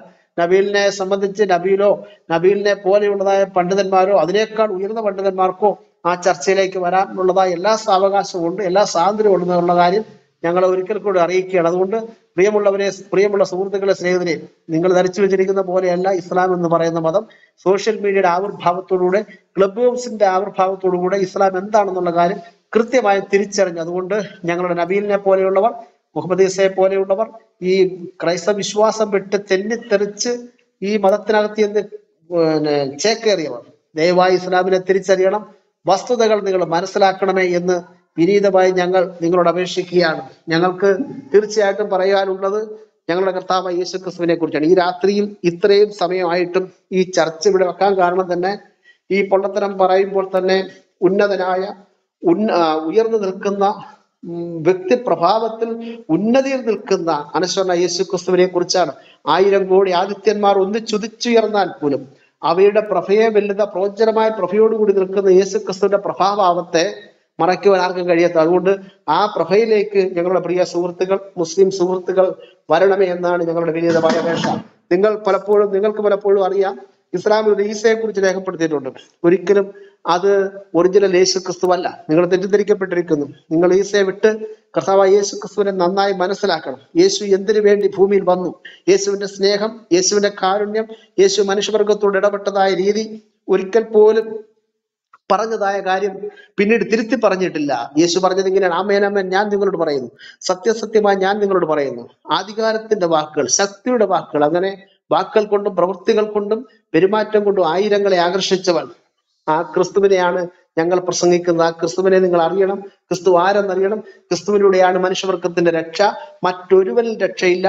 നാം രക്ഷിക്കപ്പെടുവാൻ ആകാശത്തിന്റെ കീഴിൽ മനുഷ്യരുടെ നൽകപ്പെട്ട വേറെ ഒരു നാമവുമില്ല എന്ന് അപ്പോസ്തലപ്രവർത്തനം 4:10 പരിശുദ്ധാത്മാവ് രേഖപ്പെടുത്തിയിരിക്കുന്നു. അതുകൊണ്ട് ആ ക്രിസ്തുവിനെ നിങ്ങൾ ദയവായി തിരിച്ചറിയുക. നിങ്ങൾ ക്രിസ്തുവിനെ സ്വീകരിക്കുക. എന്തിനാണ് ഈ സൈക്കോപാത്ത്, എന്തിനാണ് ഈ വിഷയാസക്തൻ, എന്തിനാണ് മാനവികതയുടെ ഒരു അംശം പോലും ഇല്ലാത്ത ഒരാളിന്റെ പിന്നാലെ പോണേ? എന്തിനു വേണ്ടി അദ്ദേഹത്തിന് വേണ്ടി പോയി ചാകുന്നു? എന്തിനു വേണ്ടി അദ്ദേഹത്തിന് വേണ്ടി ജീവിക്കുന്നുവെങ്കിൽ ഉന്നതനായതിനു വേണ്ടി ജീവിക്കൂ, ക്രിസ്തുവിന് വേണ്ടി ജീവിക്കൂ. അതുകൊണ്ട് പ്രിയമുള്ള സുഹൃത്തുക്കളെ, നിങ്ങളെ ഞങ്ങൾ ക്രിസ്തുവിലേക്ക് ആകർഷിച്ചുകൊണ്ട് നിങ്ങൾ ക്രിസ്തുവിനെ സ്വീകരിക്കണമെന്ന് വിനയത്തിന്റെ എളിമയുടെ വാക്കിൽ ഞങ്ങൾ ആഹ്വാനം ചെയ്യാണ്. നിങ്ങൾ അതിനായി ശ്രമിക്കണമെന്ന് വിനീതമായി അപേക്ഷിച്ചുകൊണ്ട് ഞാൻ എന്റെ വാക്കുകളെ ഞാനിവിടെ അവസാനിപ്പിക്കുകയാണ്. ദൈവം നമ്മെ സഹായിക്കട്ടെ. ഇനി ആർക്കെങ്കിലും എന്തെങ്കിലും സംസാരിക്കാനുണ്ടെങ്കിൽ സംസാരിക്കാവുന്നതാണ്. ആർക്കെങ്കിലും സംസാരിക്കാനുണ്ടോ? ആരെങ്കിലും സംസാരിക്കുന്നോ? നമ്മുടെ റോസിനോ ഡയമണ്ടിനോ അച്ഛനോ ആരെങ്കിലും സംസാരിക്കുന്നെങ്കിൽ സംസാരിച്ചാട്ടെ. ചാക്കോ പാസ്റ്റർ, വേറെ ആരും നമ്മുടെ മുസ്ലിം സുഹൃത്തുക്കൾ ആരും കടന്നു വന്നില്ലേ?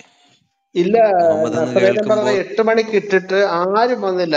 അപ്പത്തൊട്ട് വിളിക്കല്ലേ ഈ വിഷയം സംസാരിക്കല്ലേ. അതെ ഞാൻ ചോദിച്ചത്, മുഹമ്മദ് നബി എന്ന് കേൾക്കുമ്പോൾ തന്നെ നാണംകേടായി തോന്നി. പലരും ഇപ്പോ പണ്ട് അവരുടെ പ്രൊഫൈൽ നെയിം മുഹമ്മദ് എന്ന് വെച്ചിട്ടായിരുന്നു അവർ സ്റ്റാർട്ട് ചെയ്തത്. മുഹമ്മദ് ഹനീഫ, മുഹമ്മദ് ഉസ്താദ്, മുഹമ്മദ് റഫീഖ്. അത് കഴിഞ്ഞിട്ട് ഇപ്പൊ അവർ ആ മുഹമ്മദിന്റെ ആ സ്റ്റാർട്ടിങ്ങിലത്തെ ആ പേര് മാറ്റിയിട്ട് ഇപ്പൊ അവരുടെ ഒന്നാമത്തെ പേരിട്ടോണ്ടാണ് അവർ നടക്കുന്നത്. ആ സുഹൃത്തുക്കളോട് ഞങ്ങൾക്ക് തീർച്ചയായിട്ടും ഒരു അവരുടെ വേദനയിൽ ഞങ്ങളും പങ്കിടുന്നു. ആർക്കാണെങ്കിലും മുഹമ്മദ് എന്ന് കേൾക്കുമ്പോഴേ നാണം തോന്നും. അത് അവർക്ക് മാത്രമല്ല, ആ സുഹൃത്തുക്കളൊക്കെ മേളിൽ കയറി വന്ന് സംസാരിക്കണം. സംസാരിക്കാത്തവരൊക്കെ മേളിൽ കയറി വന്ന് സംസാരിക്കുക. സ്റ്റീഫൻ ബ്രദറെ പറയൂ. അതെ, ഞാൻ നേരത്തെ ഒരു ഹദീസ് പറഞ്ഞായിരുന്നു. അതിന്റെ ഒരു സംഭവം, അതിന്റെ റെഫറൻസ് sunna.com 1180A 1180A. അത് ഞാൻ ജസ്റ്റ് ഒന്ന് വായിക്കാം. അതായത് ഉമയ്യ എന്ന് പറഞ്ഞ ഒരാൾ, Umayya reported the authority of his father that a person came to the messenger of Allah as he was at some place. അതിന്റെ മൊത്തത്തിലുള്ള ഇതാണ്, ഷോർട്ട് സ്റ്റോറി ഇതാണ്. എന്നിട്ട് ആസ്ക് ചെയ്യാണ്, what do you command me to do during my Umrah? uh, at this juncture, the revelation came to the messenger of Allah. അതായത് ആ സമയത്ത് ഒരു റെവലേഷൻ വന്നു. And he was covered with a cloth, fully covered ആയിരുന്നു. അപ്പൊ എനിക്ക് പിടിയിട്ടാത്തൊരു കാര്യം ഈ ഉമറിന്റെ റോളാണ് ഇവിടുത്തെ. അന്നേരം ഉമർ അപ്പൊ ഇദ്ദേഹം പറയാണ്, would that I see A revelation coming to the messenger of Allah. Hazrat Umar Z, would it please you to see the messenger of Allah receiving the revelations. അപ്പൊ ഉമർ ചോദിക്കുവാണ്, ഇത് താങ്കൾക്ക് ഇഷ്ടമാണോ ഈ പ്രവാചകൻ ഇങ്ങനെ റെവലേഷൻ കിട്ടുന്നത് കാണാൻ താങ്കൾക്ക് താല്പര്യമുണ്ടോ? ഒരാൾ വന്നതാണ് പ്രവാചകന്റെ അടുത്ത്, ഞാൻ എങ്ങനെയാണ് ഉംറ ചെയ്യേണ്ടതെന്ന് ചോദിക്കാൻ. അപ്പൊ ആ സമയത്ത് പെട്ടെന്ന് ഈ ചോദ്യം ചോദിച്ചുകൊണ്ടിരിക്കുന്നതിനിടയ്ക്ക് ഇദ്ദേഹത്തിന് റെവലേഷൻ വന്നു. അപ്പൊ ഉമർ ചോദിക്കുവാണ്, ഉമർ ഉണ്ടായിരുന്നു, താങ്കൾക്ക് റെവലേഷൻ കാണാൻ താല്പര്യം ഉണ്ടായിരുന്നോ എന്ന് ചോദിക്കുന്നു. എന്നിട്ട് Umar lifted A corner of the cloth and looked at him and he was emitting sound of snorting. He said, I thought it was a sound of a camel. അപ്പം ഇദ്ദേഹം പ്രവാചകൻ ഈ ഇതിന്റെ അടിയിൽ കിടന്നുകൊണ്ട്, തുണിക്കടിയിൽ കിടന്നുകൊണ്ട് ഇങ്ങനെ എന്താ പറയുന്നത്, ആയത്ത് കിട്ടിക്കൊണ്ടിരിക്കുകയാണ്, റെവലേഷൻ കിട്ടിക്കൊണ്ടിരിക്കുകയാണ്. അപ്പൊ ഉമർ കൂളായിട്ട് വന്നിട്ട് ചോദിക്കുകയാണ് വേറൊരുത്തിനോട്, താങ്കൾക്ക് ഇത് കാണാൻ താല്പര്യം, തുണി പൊക്കി കാണിച്ചു കൊടുക്കുവാണ്, ഇത് കണ്ടോ റെവലേഷൻ കിട്ടുന്നത്. അപ്പൊ അയാൾ കേട്ടയാൾക്ക് തോന്നി, ഇത് ഈ ക്യാമൽ ഇങ്ങനെ ഒച്ച ഉണ്ടാക്കുന്ന പോലെ ഉണ്ടല്ലോ. അപ്പം ഇതിന്നൊക്കെ എന്ത് മനസ്സിലാക്കാം, ഇതിന്നൊക്കെ എന്താണ് നമ്മൾ മനസ്സിലാക്കേണ്ടത്? അപ്പൊ ഉമറിന്റെ റോൾ എന്താണ്? ഉമർ ഇങ്ങനെ ഒരു പുല്ല് പോലെ പോയിട്ട് ചോദിക്കുവാണ്, ഈ എങ്ങനെ ഉമറ ചെയ്യണമെന്ന് ചോദിക്കാൻ വേണ്ടി ഒരാൾ വന്നു കഴിഞ്ഞപ്പോഴത്തേക്കും ആ സമയത്ത് എന്തോ ഇദ്ദേഹത്തിന്റെ ഭാഗ്യക്കേടിനോ ഭാഗ്യത്തിനോ ആ സമയത്ത് തന്നെ കറക്റ്റ് റെവലേഷൻ വന്നു.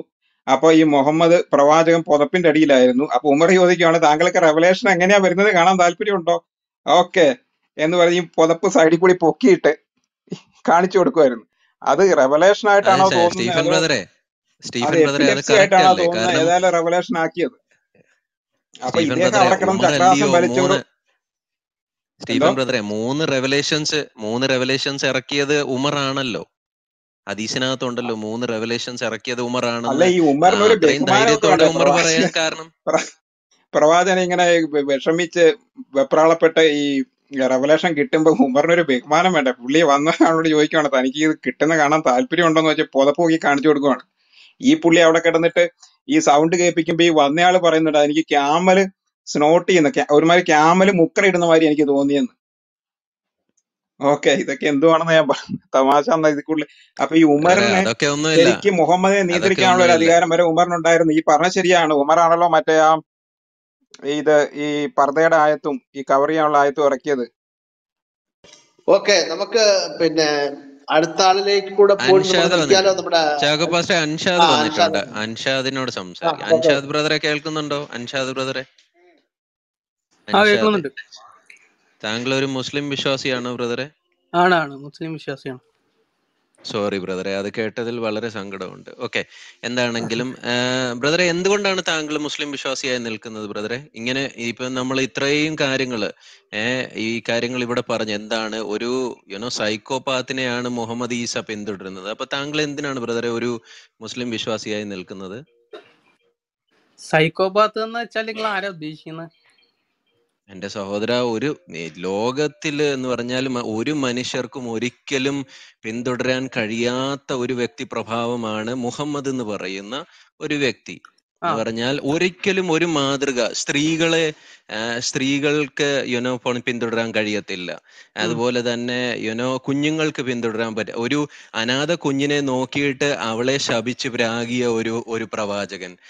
സ്ത്രീകളെ നോക്കുമ്പോൾ പറയുന്നത് എന്തുവാ, മാക്സിമം സ്ത്രീകളാണ് നരകത്തിലുള്ളത്, കാരണം അവർക്ക് ബുദ്ധി കുറവുണ്ട്, അവർക്ക് മെൻസസ് ഉണ്ടാകുന്നത് കൊണ്ട് അവർക്ക് ബുദ്ധി കുറവുണ്ട്, അതുകൊണ്ട് നിങ്ങൾ എല്ലാവരും നരകത്തിലാകുന്നു എന്ന് പഠിപ്പിച്ച ഒരു പ്രവാചകൻ.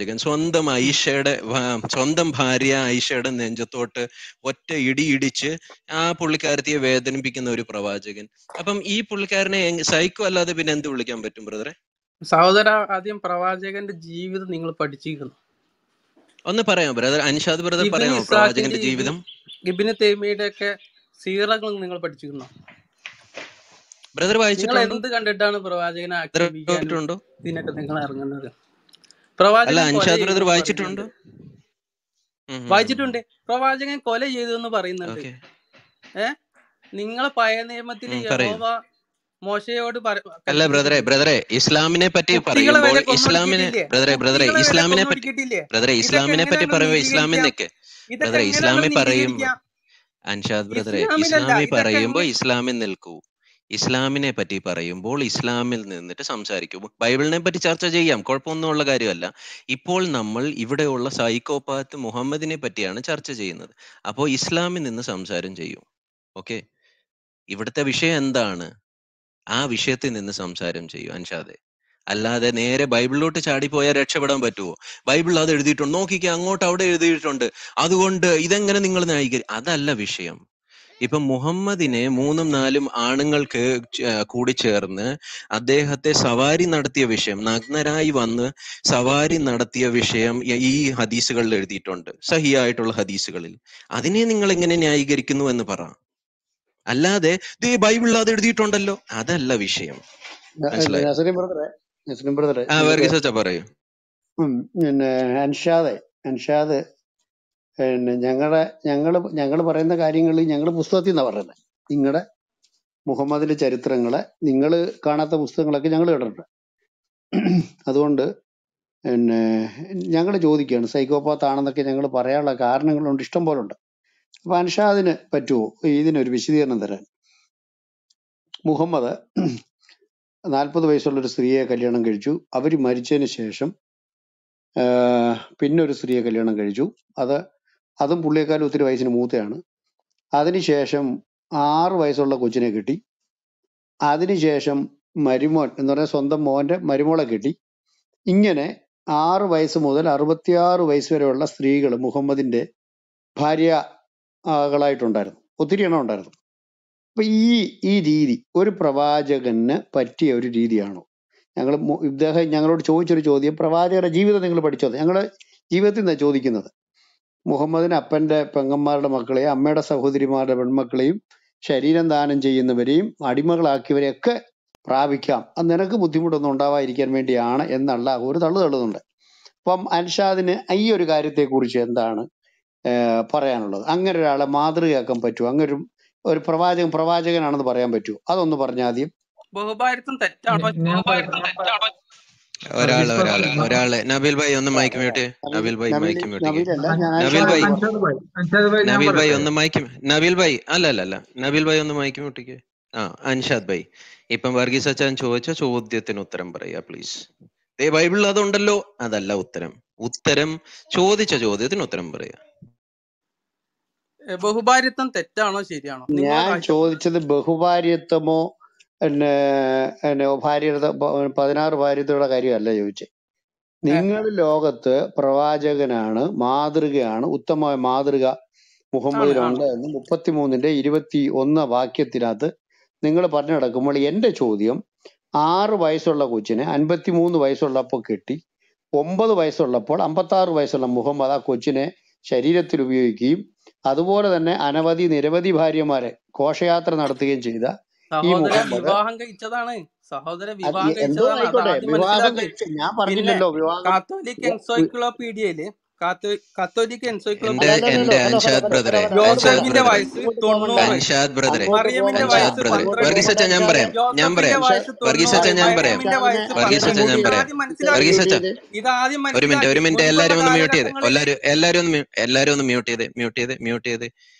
ഒന്ന് മ്യൂട്ട് ചെയ്ത്.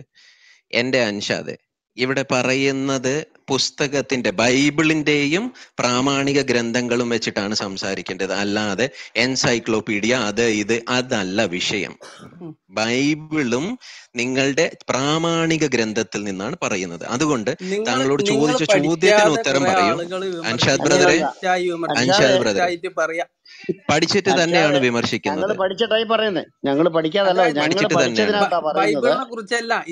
അല്ലല്ല, ഞങ്ങൾ പഠിച്ച ഖുറാന്റെ കാര്യമാണ്, മുഹമ്മദിന്റെ കാര്യമാണ്. അൻഷാദ് പറഞ്ഞേ, മുഹമ്മദ് അല്ല, ഒറ്റവാക്കി പറ അൻഷാദെ. ഒരാൾ സംസാരിക്കുമ്പോ മറ്റേ ആള് സംസാരിക്കല്ലേ? ഒരാൾ സംസാരിക്കുമ്പോ ബ്രദറെ അലമ്പാക്കല്ലേ? ബേളം ഉണ്ടാക്കി താഴെ കളയും, ഉറപ്പായിട്ട് താഴെ കളയും. അൻഷാദ് പറഞ്ഞേ, മുഹമ്മദ് 6 വയസ്സുള്ള, എനിക്കൊരു പ്രശ്നമില്ല, മനസ്സിലാവുന്നുണ്ടോ? എങ്കിൽ പിന്നെ മോൻ പോകുന്നേ നല്ലത്. ഇവിടെ എന്റെ കിടന്ന് എന്റെ അലച്ചു വെച്ച് സഹോദരൻ കാര്യം എന്റെ ചെയ്യിപ്പിക്കുകയല്ല. സഹോദരൻ അപ്പൊ താഴെ പോയിരിക്കുന്നതാണ് നല്ലത്. താങ്കളോട് ചോദിക്കുന്ന പോ. ചോദ്യത്തിന് ഉത്തരം പറയൂ ബ്രദറെ. ഓക്കെ. ജോസഫും നബിയുടെ മറിയയുടെയും ഇതിനകത്ത് എന്തുകൊണ്ട് പ്രായം നാസർ 3 ബ്രദറെ 4 ആയിരുന്നു 12 ആയിരുന്നു എന്നൊക്കെ പറയുന്നതല്ല ഉത്തരം. ചോദിച്ച ചോദ്യത്തിന് 53 വയസ്സുള്ള ഒരു വ്യക്തി 9 വയസ്സുള്ള ഒരു ഐഷയെ ലൈംഗികമായിട്ട് ഉപയോഗിക്കുന്നു. അത് നിങ്ങൾ കല്യാണമാണെന്നൊക്കെ തള്ളരുത്. നിക്കാഹാണ്. നിക്കാഹ് എന്ന് പറഞ്ഞാൽ എന്താണെന്ന് അറിയാമല്ലോ? സെക്ഷുവൽ കോൺട്രാക്ട് മാത്രമേ ഉള്ളൂ നിക്കാഹ്, അല്ലാതെ അതൊക്കെ പറഞ്ഞു സവാജിന്റെ കൊടുക്കണം കാര്യമല്ല നാസർ ബ്രദറെ. പറയുന്നത്. അതൊക്കെ പറഞ്ഞു കൊടുക്കേണ്ടി വരും എന്തുവാന്നുള്ള കാര്യം. നിക്കാഹ് എന്ന് പറഞ്ഞാൽ എന്താണ്? നിക്കാഹൽ മുത്ത, നിക്കാഹൽ വാട്ടർമെലൻ, തണ്ണിമത്തങ്ങയുടെ കൂടെ നിക്കാഹ്, കൈ കൊണ്ടുള്ള നിക്കാഹ്, പിന്നെ ആട്ട കുഴച്ചിട്ടുള്ള നിക്കാഹ് വേണോ? ഇതിനെല്ലാത്തിനും റെഫറൻസ് ഞങ്ങളുടെ കയ്യിലുണ്ട്. അതുകൊണ്ട് എന്താണ് നിക്കാഹ്, എന്തുകൊണ്ടാണ് ഈ ആയിഷ കൊച്ചിനെ ഈ 53 വയസ്സുകാരൻ ഉപയോഗിച്ചത്? അതുപോലെ തന്നെ ഇബ്ൻ ഇഷാഖ് പേജ് നമ്പർ 311, അതിനകത്ത് ഉമ്മുൽ ഫാദി എന്ന് പറയുന്ന ഒരു കൊച്ചിനെ തൊട്ടിലിൽ കിടന്നപ്പോൾ ആ കൊച്ചിനെ നോക്കിയിട്ട് ഇവൾ വളർന്നു വന്നാൽ ഇവളെ ഞാൻ കെട്ടും എന്ന് നിങ്ങളുടെ പ്രവാചകൻ പറഞ്ഞ. അപ്പൊ അതിനെ പറ്റിയൊക്കെ സംസാരിക്കും. ചാക്കോ പാസ്റ്റർ കേൾക്കുന്നുണ്ടോ?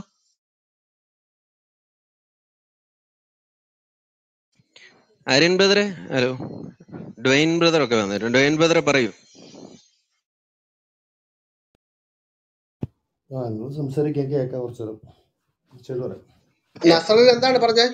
അല്ല ചാക്കോ പാസ്റ്ററെ, ഇവരോട് നമ്മള് ഇവരുടെ പുസ്തകത്തിന്റെ കാര്യം ചോദിക്കുമ്പോൾ ഇവരെന്താണ് നേരെ അത് ഇവിടെ അതങ്ങനെയാണല്ലോ, ഒന്നിനും നേരിട്ട് ഉത്തരം പറയാത്ത ഒരു രീതിയിലാണ് ഇവരുടെ പോക്ക് പോയിക്കൊണ്ടിരിക്കുന്നത്. അതായത് നമ്മൾ പറയുന്ന ഈ മുഹമ്മദ് എന്ന് കേൾക്കുമ്പോൾ തന്നെ ഇവർക്ക് നാണംകേടായി തുടങ്ങി. എന്താ പ്രശ്നം എന്തുവാ? അല്ല ഒന്നുമില്ല വർഗീസ് അച്ഛാ. ഫൈസൽ ബ്രദർ കേൾക്കുന്നുണ്ടോ? ഫൈസൽ ബ്രദറെ, സംസാരിക്കാത്തവർ സംസാരിക്കുക കേട്ടോ. ഞാൻ കേട്ട്, ഞാൻ സംസാരിച്ചതാണ്, നിങ്ങൾ പറഞ്ഞോളൂ. ഓക്കെ സംസാരിച്ചാണ്. ഓക്കെ ബ്രദറെ കേൾക്കാവോ പറയുന്നത്? കേൾക്കുന്നുണ്ട് ബ്രദറെ, ക്ലിയർ ആണ്, പറഞ്ഞോളൂ. ബ്രദറെ, ഇത് കുറെ ആൾക്കാര് പല കാര്യങ്ങളും പറഞ്ഞു. പക്ഷെ നിങ്ങൾ പറഞ്ഞോന്ന് അറിയത്തില്ല, ഒരു മുഹമ്മദ് നബി ഒരു യഹൂദനാണെന്ന് തോന്നുന്നു, നോക്കേണ്ടതായിട്ട് വരും. യഹൂദനെ കൊന്നിട്ട് അയാളുടെ വൈഫ് ഇരുന്ന് കരയുന്ന സമയത്ത് ആദ്യം പോയി പറയും, കരച്ചിൽ നിർത്താൻ പറഞ്ഞതിന് ശേഷം അവസാനം സഹാബി എന്ന് പറയുമ്പോഴത്തേ അവരുടെ വായിൽ കുറച്ച് മണ്ണ് വാരിയിടാൻ പറയുന്ന മുഹമ്മദ് നബിയെ നിങ്ങൾ ആരെങ്കിലും പറഞ്ഞോ ഇല്ലെന്ന് അറിയത്തില്ല. അത് സഹിഹായ ഹദീസാണ്. കരച്ചിൽ നിർത്താൻ വേണ്ടി വായിൽ മണ്ണ് വാരിയിടാൻ വേണ്ടി പറഞ്ഞിട്ടുണ്ട്. അദ്ദേഹത്തിന്റെ കാരുണ്യം കൊണ്ടാണ്.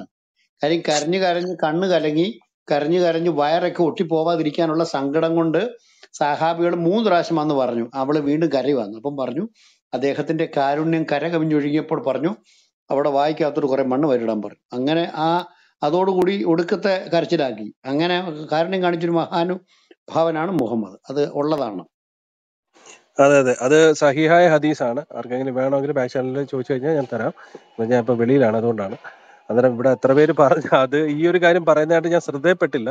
അന്നേരം നമ്മൾ കാണേണ്ടതെന്ന് വെച്ച് കഴിഞ്ഞാൽ ഇവിടെ എല്ലാവരും വളരെ വ്യക്തമായിട്ട് പറഞ്ഞിട്ടുണ്ട്. അതുപോലെ തന്നെ ഞാനും പറയുകയാണ്, അതില് ഇപ്പൊ നമ്മൾ കക്ഷിയുടെ ജീവിതം നോക്കിക്കഴിയുവാണെങ്കിൽ ശരിക്കും അധാർമികത നിറഞ്ഞ ജീവിതവും കുത്തഴിഞ്ഞ ജീവിതവും സെക്സും വയലൻസും അല്ലെങ്കിൽ നമ്മൾ നോക്കിക്കഴിയുവാണെങ്കിൽ ഈ യുദ്ധങ്ങളും, അല്ലാതെ യഥാർത്ഥ ദൈവത്തിന്റെ പ്രവാചകന്മാർ നമുക്ക് ബൈബിൾ നോക്കിക്കഴിഞ്ഞാൽ പല പ്രവാചകന്മാരെ കാണാൻ സാധിക്കും. അവരിൽ നിന്ന് ഇങ്ങനെ നടന്നിട്ടുള്ള ആൾക്കാരും അല്ല. അതുമാത്രമല്ല, ബൈബിളിലേക്ക് ഇവർ കയറി പിടിക്കുമ്പോൾ യഹോവയുടെ പ്രവാചകന്മാരാണ് എല്ലാവരും ബൈബിളിനകത്ത് നമുക്ക് കാണാൻ സാധിക്കുന്നത്. പക്ഷെ യഹോവയുടെ എന്താ പറയാ പേര് പോലും അറിയാത്തൊരു മുഹമ്മദിനെയാണ് നമുക്ക് ഖുറാനകത്തൂടെ കാണാൻ സാധിക്കുന്നത്. അതുകൊണ്ട് തന്നെ കക്ഷി ഒരു എന്താ പറയാ, ഇപ്പം ടൈറ്റിലിനകത്ത് എഴുതിയേക്കുന്ന പോലെ തന്നെ സൈക്കോപാത്തും കക്ഷിയുടെ എന്താ പറയാ ഒരു സ്വന്തം ലാഭത്തിന് വേണ്ടി അദ്ദേഹം തട്ടിക്കുട്ടിയുണ്ടാക്കിയ ഒരു മതവുമാണ്. അല്ലെങ്കിൽ ഒരൊറ്റ മുസ്ലിങ്ങൾ പോലും ഇവിടെ വന്നിട്ട് ഇതിനെക്കുറിച്ച് അല്ല എന്ന് റെഫ്യൂട്ട് ചെയ്യാൻ വേണ്ടി ഞാൻ ആലോചിക്കുകയായിരുന്നു. നമ്മൾ ഇത്രയൊക്കെ തെളിവുകൾ ഹദീസുകളാണെങ്കിൽ തന്നെയും തഫ്സീർ വെച്ചിട്ടാണെങ്കിൽ തന്നെയും തെളിവുകൾ നിരത്തിയിട്ട് പോലും ഒരാളെ പൊടി പോലും ഇല്ല കണ്ടുപിടിക്കാന്ന് പറഞ്ഞാൽ. ഇത്ര ഏകദേശം 300 പേര് ആവറേജ് ഈ റൂമിനകത്തുണ്ടായിരുന്നു. പലരും താഴെ ഇരിപ്പുണ്ട്. പക്ഷെ ഇവര് പലപ്പോഴും ക്രിസ്ത്യൻ അപ്പോളജിസ്റ്റുകൾ പറയുമ്പോഴത്തേക്ക് ഇവര് ആ സമയത്തായിരിക്കും ഈ ഹദീസുകൾ നോക്കുന്നത്. സത്യം പറഞ്ഞു കഴിഞ്ഞാൽ നമ്മൾ പലപ്പോഴും പറയുന്നത് ഇവര് ഇസ്ലാമിന്റെ ഒരു ഇരകൾ മാത്രമാണ് മുസ്ലിങ്ങൾ എന്ന് പറയുന്നത്. ഇവര് നമുക്ക് എല്ലാവരും അടച്ചാക്ഷേപിക്കാൻ പറ്റത്തില്ല. അതിൽ തന്നെ ഒത്തിരി നല്ല സുഹൃത്തുക്കളുണ്ട് എനിക്ക്. അതുകൊണ്ട് തന്നെ എന്താ പറയുക, ഇവരൊന്നും കൂടുതലായിട്ട് പഠിക്കുന്നില്ല. പഠിച്ചു കഴിയുവാണെങ്കിൽ ഒന്നെങ്കിൽ അവൻ നമ്മൾ പറയുന്ന പോലെ ഒന്നെങ്കിൽ അവൻ എക്സ് മുസ്ലിം ആവും, അല്ലെങ്കിൽ അവൻ പൊട്ടിത്തെറിക്കാൻ പോകും. അതിനിടയിലുള്ള ലൈഫാണ് നമുക്ക് ഈ മുസ്ലിങ്ങൾ, നല്ലവരായ മുസ്ലിങ്ങളിൽ കാണാൻ സാധിക്കുന്നത്. അല്ലെങ്കിൽ ഒരാൾ പോലും ഇവിടെ വന്നിട്ട് അദ്ദേഹം ചെയ്തത് ഇങ്ങനാണ് എന്ന് പറയാൻ വേണ്ടി അത്രയും ആർജവം പോലും ഇല്ലാത്ത ആൾക്കാരെയാണ് നമുക്കിപ്പോൾ ക്ലബ് ഹൗസിനകത്ത് കാണാൻ പറ്റും. പണ്ട് ഞാൻ ഓർക്കുവാണ്, ഏകദേശം 1000-1200 പേര് ഒറ്റ ലൈവിനകത്ത് പൊക്കോണ്ടിരുന്ന എത്ര മുസ്ലിം റൂമുകളുണ്ടായിരുന്നു. ഇപ്പൊ മാക്സിമം കൂടിപ്പോയി കഴിഞ്ഞാൽ 35 പേര്, അല്ലെങ്കിൽ മാക്സിമം 40 പേര്, അതിനപ്പുറം പോകത്തില്ല. അല്ലാതെ വളരെ റയറായിട്ട് ചില കേസുകളൊക്കെ വരുന്നുണ്ടെങ്കിൽ തന്നെ നോർമലി നടക്കുന്നത് 35-40 പേര്. കാരണം വെച്ചാൽ കുറെ ആൾക്കാർ സത്യം അറിഞ്ഞു, കുറെ പേര് ക്ലബ് ഹൗസിൽ നിന്ന് വിട്ടുപോയി, കുറെ പേര് എക്സ് മുസ്ലിം ആയി പോയി തന്നെയാണെന്നാണ് ഞാൻ വിചാരിക്കുന്നത്. അല്ലാതെ വേറെ വഴിയില്ല. അല്ലെങ്കിൽ ഇത്രയും ആധികാരികമായിട്ട് ഹദീസുകളും കാര്യങ്ങളും എല്ലാം നമ്മളെ കൊണ്ട് കാണിക്കുമ്പോഴത്തേക്ക് ഇവർക്ക് അതിനൊന്നും റെഫ്യൂട്ട് ചെയ്യാൻ വേണ്ടി ഒരാൾ പോലും വരുന്നില്ല എന്നുള്ളത് വളരെ സങ്കടകരമായ ഒരു കാര്യമാണ്. ഓക്കെ, ഞാൻ അത്രയും ഒന്നും പറയാൻ വേണ്ടി ഇവിടെ ആരും അത് വായിൽ മണ്ണ് വാരിയിടുന്ന കാര്യം ആരും പറയുന്നതായിട്ട് ഞാൻ ശ്രദ്ധിച്ചില്ല. എന്നിട്ട് അതൊന്ന് പറയാൻ വേണ്ടി ഞാൻ കയറി വന്നത്. Thank you so much. Okay, thank you Aryan ബ്രദറെ. അത് ക്രൈസ്റ്റ് ബ്രദറെ പറയുന്നുണ്ടോ? ക്രൈസ്റ്റ് ബ്രദറെ. ബ്രദറെ, അത് ഞാൻ കേട്ടോണ്ടിരിക്കുകയായിരുന്നു. അല്ല, നമ്മള് ഈ പ്രവർത്തന മേഖലയിൽ ഏർപ്പെട്ടിരിക്കുന്ന എല്ലാ ദൈവമക്കൾക്കും ഞാൻ പ്രത്യേകം നന്ദി പറയുന്നു. കാരണം ഇസ്ലാമിനെ കുറിച്ച് അവരുടെ ചരിത്ര ഗ്രന്ഥങ്ങളിൽ നിന്ന് സംസാരിക്കുവാൻ മഹാദൈവം നിങ്ങളെ അതിനുവേണ്ടി ഉപയോഗിക്കുന്നു എന്ന് ഓർത്ത് ഞാൻ ദൈവത്തെ അതിയായി സ്തുതിക്കുകയാണ്. ഒരു കാര്യം ഈ കാര്യത്തോടുള്ള ബന്ധത്തിൽ ഞാൻ പറയുകയാണ്. ഈ 6-ാം നൂറ്റാണ്ടിൽ ജീവിച്ചിരുന്ന ഒരു മനുഷ്യൻ, ആ മനുഷ്യന്റെ സ്വാർത്ഥ ലാഭത്തിന് വേണ്ടി, സ്വന്തം ഇഷ്ടത്തിന് വേണ്ടി ഉണ്ടാക്കിയ ഒരു മതമാണ്. മതം എന്ന് പിന്നീടാണല്ലോ വളർത്തിയതൊക്കെ. എനിക്ക് പറയാനുള്ളത്, ഇന്നത്തെ ഈ ആധുനിക കാലത്ത് അഭ്യസ്ത വിദ്യരായ, വിദ്യാഭ്യാസമുള്ള, കഴിവുള്ള, ചിന്തിക്കാൻ പ്രാപ്തിയുള്ള മുസ്ലിം സഹോദരങ്ങള് ഇത് അവര് ശരിയായ രീതിയിൽ ഇത് പഠിക്കണം. ഈ ഖുറാനും ഹദീസുകളും പഠിക്കണം. ഞാൻ ആവർത്തിച്ച് മിക്കവാറും എല്ലാ മുറികളിലും പറയാനുള്ളത്, ക്രിസ്ത്യാനികളെ സംബന്ധിച്ചിടത്തോളം ഞങ്ങൾ പറയുന്നത്, നിങ്ങളുടെ പുസ്തകങ്ങൾ പഠിച്ച് ശരിയായ രീതിയിൽ മനസ്സിലാക്കി കഴിഞ്ഞാൽ മുഹമ്മദ് ആരാണെന്ന് ഞങ്ങൾക്ക് മനസ്സിലായത് എങ്ങനെയാ? ക്രിസ്ത്യാനികൾക്ക് മുഹമ്മദിനെ കുറിച്ച് മനസ്സിലാക്കി, ഞങ്ങൾക്ക് എയറിൽ നിന്നും അല്ല കിട്ടിയത്. ഇവിടെയുള്ള സഹോദരങ്ങളൊക്കെ മണിക്കൂറുകളും ദിവസങ്ങളും വർഷങ്ങളും എടുത്ത് ഈ ഇസ്ലാമിക ഗ്രന്ഥങ്ങളെല്ലാം ശേഖരിച്ച് ആധികാരികമായി പഠിക്കാൻ തുടങ്ങി. ആ പഠനത്തിന്റെ ഫലമായിട്ടാണ് ഇന്ന് ഈ സത്യങ്ങളൊക്കെ അവർക്ക് പുറത്തു കൊണ്ടുവരാൻ കഴിഞ്ഞത്. ഇസ്ലാം എന്ന ഇരുട്ടുള്ള ലോകത്തിലെ വെളിച്ചമടിച്ച് കാണിക്കുകയാണ് ആര്? ക്രിസ്ത്യാനികൾ ചെയ്യുന്നത്. അതുകൊണ്ട് എനിക്ക് പറയാനുള്ളത്, ഇസ്ലാമിക ലോകത്തുള്ള സുഹൃത്തുക്കള് ഈ അവരുടെ ഗ്രന്ഥങ്ങൾ ശരിയായി മനസ്സിലാക്കി കഴിഞ്ഞാൽ അവർക്ക് പെട്ടെന്ന് മനസ്സിലാകും ഇത് മുഹമ്മദ് ചെയ്ത ഏറ്റവും വലിയ ചതിവും വഞ്ചനയാണെന്ന് അവർക്ക് മനസ്സിലാക്കാൻ സാധിക്കും. അതുകൊണ്ട് എനിക്ക് അധികം പറയാനില്ല സഹോദരങ്ങൾ. എന്ത് പറയാനാണ്? നിങ്ങളെല്ലാം സകലതും പറഞ്ഞു കഴിഞ്ഞു. ഇപ്പോഴും ഞാൻ പറയുന്നത്, ക്രിസ്തുവിന്റെ സ്നേഹം ഞങ്ങളെ നിർബന്ധിക്കുന്നു. സത്യത്തിലേക്ക് മടങ്ങി വരാനായിട്ട് നിങ്ങൾ മടങ്ങി വരും. ഒരുപക്ഷെ ഈ ഖുറാനിലുള്ള സത്യങ്ങൾ ഈ ക്രൈസ്തവരായ സഹോദരങ്ങൾ വിളിച്ചു പറയുമ്പോൾ നിങ്ങൾക്ക് അത് അലോസരപ്പെടുത്തുന്നുണ്ടാകാം, നിങ്ങൾക്കത് വേദനയുണ്ടാക്കാം. ശരിയാണ്. ഒരു ക്യാൻസർ രോഗിയെ ആശുപത്രിയിൽ കൊണ്ടുപോകുമ്പോൾ, അതിന് ട്രീറ്റ്മെന്റ് കൊടുക്കുമ്പോൾ, കീമോതെറാപ്പിയും മറ്റുള്ള ഇതര ചികിത്സകളൊക്കെ നടത്തുമ്പോൾ വളരെ വേദനയാണ് ഉണ്ടാകുന്നത്. എന്നാൽ ആ ചികിത്സിക്കുന്ന ആ ഡോക്ടറെ സംബന്ധിച്ചിടത്തോളം ആ രോഗി സുഖം പ്രാപിക്കണം എന്നുള്ളതാണ്. അപ്പോൾ ആ വേദനയും കാര്യങ്ങളൊക്കെ ഉണ്ടാകുമ്പോൾ തന്നെ ആ രോഗി സുഖം പ്രാപിക്കണം എന്നുള്ള ഏക ഉദ്ദേശത്തിലാണ് ചെയ്യുന്നത് പോലെ ഇന്ന് ഈ ഡിബേറ്റിൽ, ഈ ക്ലബ് ഹൗസിലാകട്ടെ, ക്രൈസ്തവ മേഖലയിൽ പ്രവർത്തിക്കുന്ന എല്ലാ പ്രിയപ്പെട്ടവരും ഇസ്ലാമിക സഹോദരങ്ങളോട് ഏതെങ്കിലും വ്യക്തിവൈരാഗ്യമോ, അല്ലെങ്കിൽ ഞങ്ങൾക്ക് എന്തിനാണ് വ്യക്തിവൈരാഗ്യം? എന്നെ കേൾക്കുന്ന സഹോദരങ്ങളെ, നിങ്ങളോട് ആർക്കും ഞങ്ങൾക്ക് വ്യക്തിവൈരാഗ്യം ഒന്നുമില്ല, ഒന്നും നിങ്ങൾ ചെയ്തിട്ടില്ല. പക്ഷെ ഞങ്ങൾ നിങ്ങളുടെ പുസ്തകങ്ങളിലുള്ള ആശയത്തെ ഞങ്ങൾ വിമർശിക്കുന്നു. ആശയം വിമർശിക്കപ്പെടേണ്ടതാണ്. അത് സത്യമെങ്കിൽ തിരിച്ചറിഞ്ഞ് നിങ്ങൾ യഥാർത്ഥ സത്യത്തിലേക്ക് മടങ്ങി വരിക എന്നുള്ളത് മാത്രമാണ് ഞങ്ങൾക്ക് പറയാനുള്ളത്. ദൈവം നിങ്ങളുടെ കണ്ണുകളെ തുറക്കുവാനായി ഞങ്ങൾ പ്രാർത്ഥിച്ചുകൊണ്ടേയിരിക്കും. ഒരു ക്രിസ്ത്യാനിയെ സംബന്ധിച്ചിടത്തോളം ഈ ഭൂമിയിലുള്ള ഒരു മനുഷ്യനും നശിച്ചു പോകാൻ ആഗ്രഹിക്കാത്തവരാണ്. ഒരു മനുഷ്യനും, ഒരു ദുഷ്ടനാണെങ്കിൽ പോലും, ഒരു വളരെ അനീതി വഞ്ചനയും പ്രവർത്തിക്കുന്ന, ഒരു കൊല ചെയ്യുന്ന മനുഷ്യനാണെങ്കിലും അവൻ മാനസാന്തരപ്പെട്ട് ദൈവത്തിങ്കിലേക്ക് മടങ്ങി വരണമെന്ന് വേദപുസ്തകം പഠിപ്പിക്കുന്നു.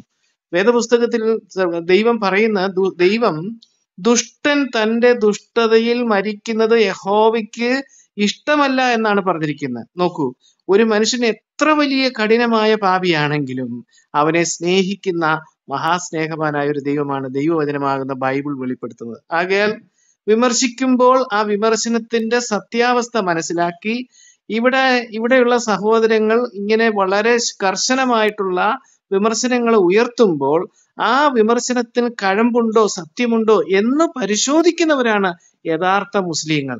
അല്ലാതെ വിമർശനത്തെ അത് വേറൊരു രീതിയിൽ കണ്ട് വൈരാഗ്യ ബുദ്ധിയോടുകൂടി നിൽക്കുന്നതല്ല എന്റെ ശരി. അതുകൊണ്ട് പ്രിയ സഹോദരങ്ങളെ, നിങ്ങൾ നിങ്ങളുടെ പുസ്തകങ്ങൾ ശരിയായി മനസ്സിലാക്കൂ. ഈ പറയുന്നത് സത്യമാണോ? ഇപ്പൊ നസ്രീൻ ബ്രദർ തന്നെ പല കാര്യങ്ങളും പറയുമ്പോൾ ഞാൻ ഞെട്ടലോടുകൂടിയാണ് കേട്ടത്. അയ്യോ, ഇങ്ങനെ ഉണ്ടോ? ശവം തിന്നുന്നുണ്ടോ? ഈ ശവത്തെ തിന്നുന്ന ഒരു ഇതുണ്ടോ ഇസ്ലാമില്? വാസ്തവത്തിൽ എനിക്കൊന്ന് ഉറങ്ങാൻ പോലും പ്രയാസമായിരുന്നു. കാരണം അത്ര ഞെട്ടലോട് കൂടിയാണ് കേൾക്കുന്നത്. കാരണം നസ്രീം ബ്രദറിന് എവിടുന്ന് കിട്ടി? ഈ എവിഡൻസ് എവിടുന്ന് കിട്ടി? അദ്ദേഹം എവിടുന്നെങ്കിലും വായുവിൽ നിന്ന് കിട്ടിയതല്ല.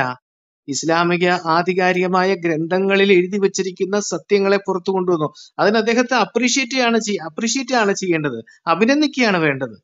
അതുകൊണ്ട് പ്രിയ സഹോദരങ്ങൾ, ആരെങ്കിലും നിങ്ങൾ എന്നെ കേൾക്കുന്നെങ്കിൽ, യഥാർത്ഥത്തിൽ കർത്താവായ യേശുക്രിസ്തുവാണ് സാക്ഷാൽ ഈ ലോകത്തെ രക്ഷിപ്പാനായി സ്വർഗം വിട്ട് ഭൂമിയിൽ വന്നത്. അതുകൊണ്ടാണ് യേശുക്രിസ്തുവാണ് ഞങ്ങളിലൂടെ സംസാരിക്കുന്നുള്ളത്. ഞാൻ അടിവരയിട്ട് പറയട്ടെ, നിങ്ങളുടെ ആത്മാവിന്റെ വില അറിയാവുന്ന ഒറ്റ വ്യക്തിക്കുള്ളൂ, മുഹമ്മദിനല്ല, ഈ ലോകത്തിലെ ഒരു മത ഗുരുക്കന്മാർക്കുമല്ല. കർത്താവായ യേശുക്രിസ്തു പറഞ്ഞു, ഒരു മനുഷ്യൻ തന്റെ ആത്മാവിനെ നഷ്ടപ്പെടുത്തിയാൽ, ഈ സർവ്വ ലോകവും നേടിയിട്ട് അവൻ തന്റെ ആത്മാവിനെ നഷ്ടപ്പെടുത്തിയാൽ അവൻ എന്ത് ലാഭം എന്നാണ് കർത്താവായ യേശുക്രിസ്തു പറഞ്ഞത്. എന്നെ കേൾക്കുന്ന പ്രിയമുള്ളവരെ, ആരെങ്കിലും നിങ്ങൾ യേശുക്രിസ്തുവിനെ കുറിച്ച് അറിയാതെ, ആ കർത്താവ് ഒരുക്കിയ ആ കാൽവറിയിലെ രക്ഷ നിങ്ങൾ അറിയാത്ത ഒരു വ്യക്തിയാണെങ്കിൽ, നിങ്ങൾക്ക് ഇന്ന് തന്നെ ആ കർത്താവിനെ അറിയാനുള്ളൊരു അവസരം ഉണ്ടാകട്ടെ എന്ന് ഞാൻ പ്രാർത്ഥിക്കുകയാണ്. എന്റെ വാക്കുകളെ ചുരുക്കുന്നു പ്രിയ സഹോദരങ്ങളെ. സമയം തന്നതിനായി ഒത്തിരി നന്ദി പറയുന്നു. Thank you. Thank you Christ ബ്രദറെ, താങ്ക് യു. ഞാൻ ഒരു കാര്യം കൂടെ, ഇത്രയും കേട്ടോണ്ടിരിക്കുന്ന സഹോദരന്മാർക്ക് യൂസ്ഫുൾ ആകാൻ വേണ്ടിയിട്ട് ഒരു കാര്യം കൂടെ, ഒരു ലിങ്ക് ഞാൻ നിങ്ങൾക്ക് ബാക്ക് ചാനൽ ഇതിന്റെ ഗ്രൂപ്പ് ചാറ്റിനകത്ത് ഞാൻ ഇടുകയാണ്. ഈ ഷിയാക്കൾ സുന്നികളുടെ മൊറാലിറ്റിയെ ക്വസ്റ്റ്യൻ ചെയ്തുകൊണ്ട് അവര് ഈ സുന്നികളുടെ തന്നെ ഹദീസുകൾ രേഖപ്പെടുത്തി ഇടുന്ന ഒരു ലിങ്കാണ്. നിങ്ങൾ എല്ലാവരും ആ ലിങ്കിൽ ഒന്ന് കയറിക്കേ. എല്ലാവരും ഞാൻ ഇപ്പോൾ ഇട്ടിരിക്കുന്ന ആ ലിങ്കിലൊന്ന് നിങ്ങളൊന്ന് കയറിക്കേ. ആ ലിങ്ക് ഒന്ന് നിങ്ങൾ ഓപ്പൺ ചെയ്തിട്ട് ഓരോന്നോരോന്നായിട്ടൊന്ന് വായിച്ചു നോക്കിക്കേ. ഒന്നാമത്തെ മൊറാലിറ്റി, സുന്നികളുടെ മൊറാലിറ്റിയെ പറ്റി ചോദ്യം ചെയ്യുന്ന ഒരു വിഷയമാണ്. അതിന്റെ നിങ്ങൾ മേളീന്ന് നിങ്ങൾ താഴോട്ട് വരികയാണെങ്കിൽ സുന്നികളുടെ ഹദീസുകൾ തന്നെ രേഖപ്പെടുത്തി ഷിയാക്കൾ പറയുന്ന വാക്കുകൾ നമുക്ക് വിവരിക്കാൻ പോലും കഴിയാത്ത അതിന്റെ മൂന്നാമത്തെ മൊറാലിറ്റി നിങ്ങൾ നോക്കിക്കേ.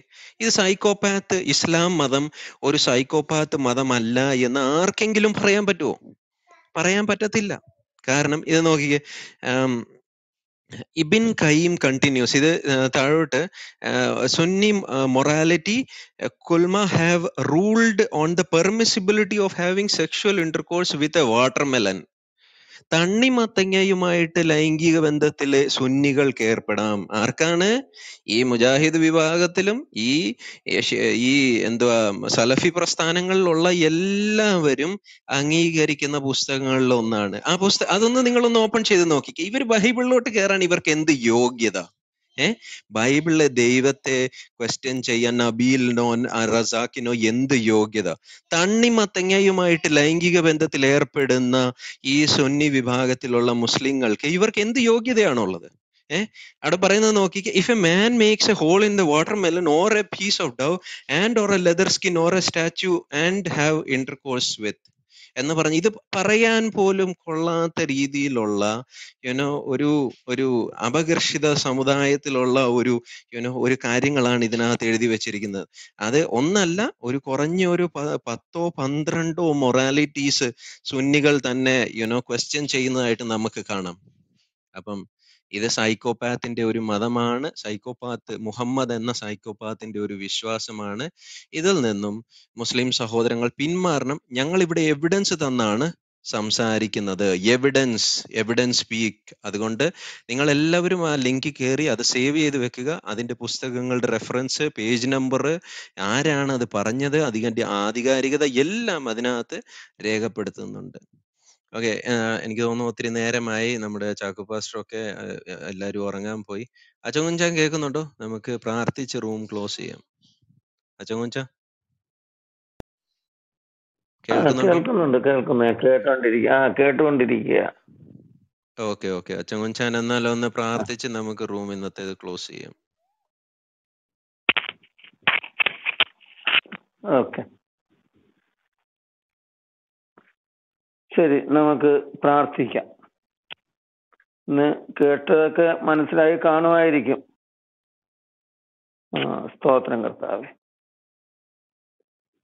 സ്വർഗാദിസ്വങ്ങൾ അധിവസിക്കുന്ന ഞങ്ങളുടെ വാഴ്ത്തപ്പെട്ട സ്വർഗീയ പിതാവേ, പരിശുദ്ധനെ, ഈ സമയം കർത്താവേ ഈ റൂമിലിരിക്കുന്ന നിന്റെ മക്കളോടൊപ്പം, അതുപോലെ ഈ റൂം തുടങ്ങി വലിയവനായ ദൈവമേ അവര് റെസ്റ്റ് എടുക്കുവാൻ പോയ ആ മക്കളോടൊപ്പം, ഇനി കടന്നു വന്ന് ഈ റീപ്ലേ കേൾക്കുന്ന മക്കളോടൊപ്പം ഞങ്ങൾ ഇതാ നിന്റെ സന്നിധിയിലേക്ക് അടുത്തു വരുന്നു. നിന്റെ സന്നിധിയിൽ അടുത്തു വരുവാൻ തക്കവണ്ണം ഞങ്ങൾക്ക് തന്ന ഈ ഭാഗ്യത്തെ ഓർത്ത് നന്ദിയോട് സ്തോത്രം. വലിയവനായ ദൈവമേ, ഞങ്ങൾക്ക് ചുറ്റും നീ ദൂതരെ അയച്ചു കാത്തുവാണ്. ഞങ്ങൾക്ക് ചുറ്റുമായിരിക്കുന്ന എല്ലാ മക്കളെയും, ഞങ്ങളുടെ ദേശത്തെയും ഈ ഞങ്ങളുടെ രാജ്യത്തെയും ഞങ്ങളുടെ ഈ തലമുറയെ തന്നെ നീ അനുഗ്രഹിക്കണമെന്ന്. ഈ തലമുറമേൽ വലിയ കൂട്ടങ്ങളെ വിളിച്ച് വേർതിരിച്ച് സ്വരാജ്യത്തിന് അവകാശമാക്കി തീർക്കണമേ എന്ന് പ്രാർത്ഥിക്കുന്നു. കർത്താവേ, നല്ലൊരു ചർച്ച കേൾക്കുവാനും അതുപോലെ കടന്നു വന്ന ഓരോ മക്കൾക്കും ഒരു തിരിച്ചറിവ് ഉണ്ടാകുവാനും നീ ചൊരിഞ്ഞ വലിയ കൃപയെ ഓർത്ത് സ്തോത്രം. സത്യങ്ങളെ ഗ്രഹിപ്പാൻ തക്കണം അവരുടെ ഹൃദയങ്ങളെ നീ തുറക്കണമേ. ലുദിയയുടെ ഹൃദയം തുറന്നതുപോലെ ദൈവമേ, കടന്നു വന്ന് കേട്ടതായ നിന്റെ കുഞ്ഞുങ്ങളുടെ ഹൃദയത്തെ നീ തുറക്കണമേ എന്ന് പ്രാർത്ഥിക്കും. സത്യം എന്തെന്ന് ഗ്രഹിപ്പാനും കർത്താവേ, വരും ജീവിതം നശിച്ചു പോകാതെ നിത്യതയുണ്ടെന്നുള്ള ആ ഓർമ്മയോട് കൂടി മുന്നോട്ട് ജീവിപ്പാൻ നീ സഹായിക്കണമേ. ആ നിത്യത പങ്കിടുവാൻ അവർക്ക് നീ കൃപ കൊടുക്കണമേ എന്ന് പ്രാർത്ഥിക്കുന്നു. സംസാരിച്ചതായ നിന്റെ ദാസ്യദാസന്മാരെ നിന്റെ കരങ്ങളിലേക്ക് ഏൽപ്പിക്കുന്നു. വലിയവനായ ദൈവമേ, നീ എല്ലാവരെയും നീ അനുഗ്രഹിക്കണം. പ്രശ്നങ്ങളിലും പ്രയാസങ്ങളിലും കഷ്ടതയിലും വേദനയിലും കടന്നു പോകുന്ന കുഞ്ഞുങ്ങളുണ്ട് കർത്താവ്. പലപ്പോഴും കർത്താവെ, ഞങ്ങളൊക്കെ നിന്റെ സന്നിധിയിൽ ഇരിക്കുമ്പോൾ എത്രയോ പേർ രോഗങ്ങളിലായിരിക്കുന്നു, എത്രയോ പേർ വേർപാടിൽ ദുഃഖിതരായിരിക്കുന്നു. ദൈവമേ, നീ എല്ലാവരെയും നീ സഹായിക്കണം, അനുഗ്രഹിക്കണം. കർത്താവെ, വേർപാട് ദുഃഖിതരായിട്ടുള്ളവരെ നീ ആശ്വസിപ്പിക്കണം. കർത്താവെ, നീ കരുണ കാട്ടണമേ എന്ന് പ്രാർത്ഥിക്കുന്നു. രോഗങ്ങളിൽ നിന്ന് നീ പൂർണ്ണമായ വിടുതൽ നീ കൽപ്പിക്കണമേ എന്ന് പ്രാർത്ഥിക്കുന്നു. കർത്താവെ, ഇതിൽ കടന്ന് വന്നിരിക്കുന്ന ആർക്കൊക്കെ രോഗങ്ങളുണ്ടെന്ന് ഞങ്ങൾക്ക് അറിയില്ല കർത്താവ്, എന്നാൽ നീ അറിയുന്നു. നീ അവരെയൊക്കെ തൊടണമേ എന്ന് പ്രാർത്ഥിക്കുന്നു. നീ ജീവിച്ചിരുന്ന കാലത്ത് ഈ ഭൂമിയിൽ ജീവനോടുകൂടെ ഇരുന്ന സമയങ്ങളിൽ കർത്താവെ, നീ എത്രയോ പേര് തൊട്ട് സൗഖ്യമാക്കി. നിന്നെ തൊട്ടവർ എത്രയോ പേർ സൗഖ്യമായി തീർന്നു. ദൈവമേ, ആ പ്രവൃത്തി ഇന്നും നിന്നിൽ ആശ്രയിക്കുന്ന മക്കൾ നീ ഉയർത്തെഴുന്നേറ്റ് പോയി, മരിച്ചു അടക്കപ്പെട്ട് ഉയർത്തെഴുന്നേറ്റ് പോയി ഇന്നും വിളിച്ചപേക്ഷിക്കുന്നവരുടെ മേൽ നീ പ്രവർത്തിക്കുന്ന ദൈവമായിരിക്കാൻ നിന്നെ സ്തുതിക്കുന്നു. എല്ലാവരെയും നീ അനുഗ്രഹിക്കണമേ കർത്താവെ. ഞങ്ങളെ ഓരോരുത്തരെയും നീ അനുഗ്രഹിക്കണം. ആരെയും നീ കൈവിടരുത്. അവിടെ ജാതി ഭേദമെന്നെ എല്ലാവരോടും നീ കരുണ കാട്ടണമേ. ഇത് കർത്താവെ നിന്നാൽ നടക്കുന്നതാകുന്നു, നിന്റെ ഒരു പ്രവൃത്തിയാകുന്നു കർത്താവെ ഇന്ന് ക്ലബ് ഹൗസിൽ നടന്നുകൊണ്ടിരിക്കുന്നത്. നീ പ്രവൃത്തി അനുഗ്രഹിക്കണമേ എന്ന് പ്രാർത്ഥിക്കുന്നു. പ്രാർത്ഥന കേട്ടിരിക്കുക. സ്തോത്രം കർത്താവെ. നീ സംസാരിച്ചതായ എല്ലാ കുഞ്ഞുങ്ങളുടെ മേലും നിന്റെ ആത്മാവിനെ പകർന്നിരിക്കുക. സ്തോത്രം. എല്ലാം യേശു ക്രിസ്തുവിന്റെ വിശുദ്ധമായ നാമത്തിൽ തന്നെ. ആമേൻ. ആമേൻ. എല്ലാരെയും എല്ലാവരെയും ദൈവം അനുഗ്രഹിക്കട്ടെ. നമ്മുടെ പല സഹോദരങ്ങളും റെഫറൻസുകളൊക്കെ ചോദിക്കുന്നു. സഹോദരന്മാരെ, ഈ മുസ്ലിം സഹോദരങ്ങൾക്ക് തണ്ണിമത്തങ്ങയുമായിട്ടൊക്കെ ലൈംഗിക ബന്ധത്തിൽ ഏർപ്പെടാം എന്ന് പറയുന്നത് ഞാൻ കാറ്റത്തൂന്ന് എടുത്തുകൊണ്ട് പറഞ്ഞതൊന്നുമല്ല. എല്ലാത്തിൻ്റെയും തെളിവായി ലിങ്ക് മേളിലിട്ടിട്ടുണ്ട്. സുന്നി മൊറാലിറ്റി, നിങ്ങളെല്ലാവരും കയറി ആ ലിങ്കിൽ കയറി പരിശോധിച്ച് ആ ലിങ്ക് നിങ്ങൾ സേവ് ചെയ്ത് വെക്കുക. നിങ്ങളുടെ ചർച്ചകളിൽ നിങ്ങൾ അത് ഉപകാരപ്പെടുമാകും, നിങ്ങൾക്കത് യൂസ്ഫുൾ ആകും. അതുകൊണ്ട് ആ ലിങ്ക് നിങ്ങൾ സേവ് ചെയ്ത് വെക്കുക. ഈ വൃത്തികെട്ട നികൃഷ്ട വിശ്വാസം, ഇസ്ലാം എന്ന ആ നികൃഷ്ട വിശ്വാസത്തിൽ നിന്ന് കർത്താവിലേക്ക് വരുവാൻ എല്ലാവരെയും ആഹ്വാനം ചെയ്തത് കൊണ്ട് ഇന്നത്തെ റൂം ക്ലോസ് ചെയ്യാം.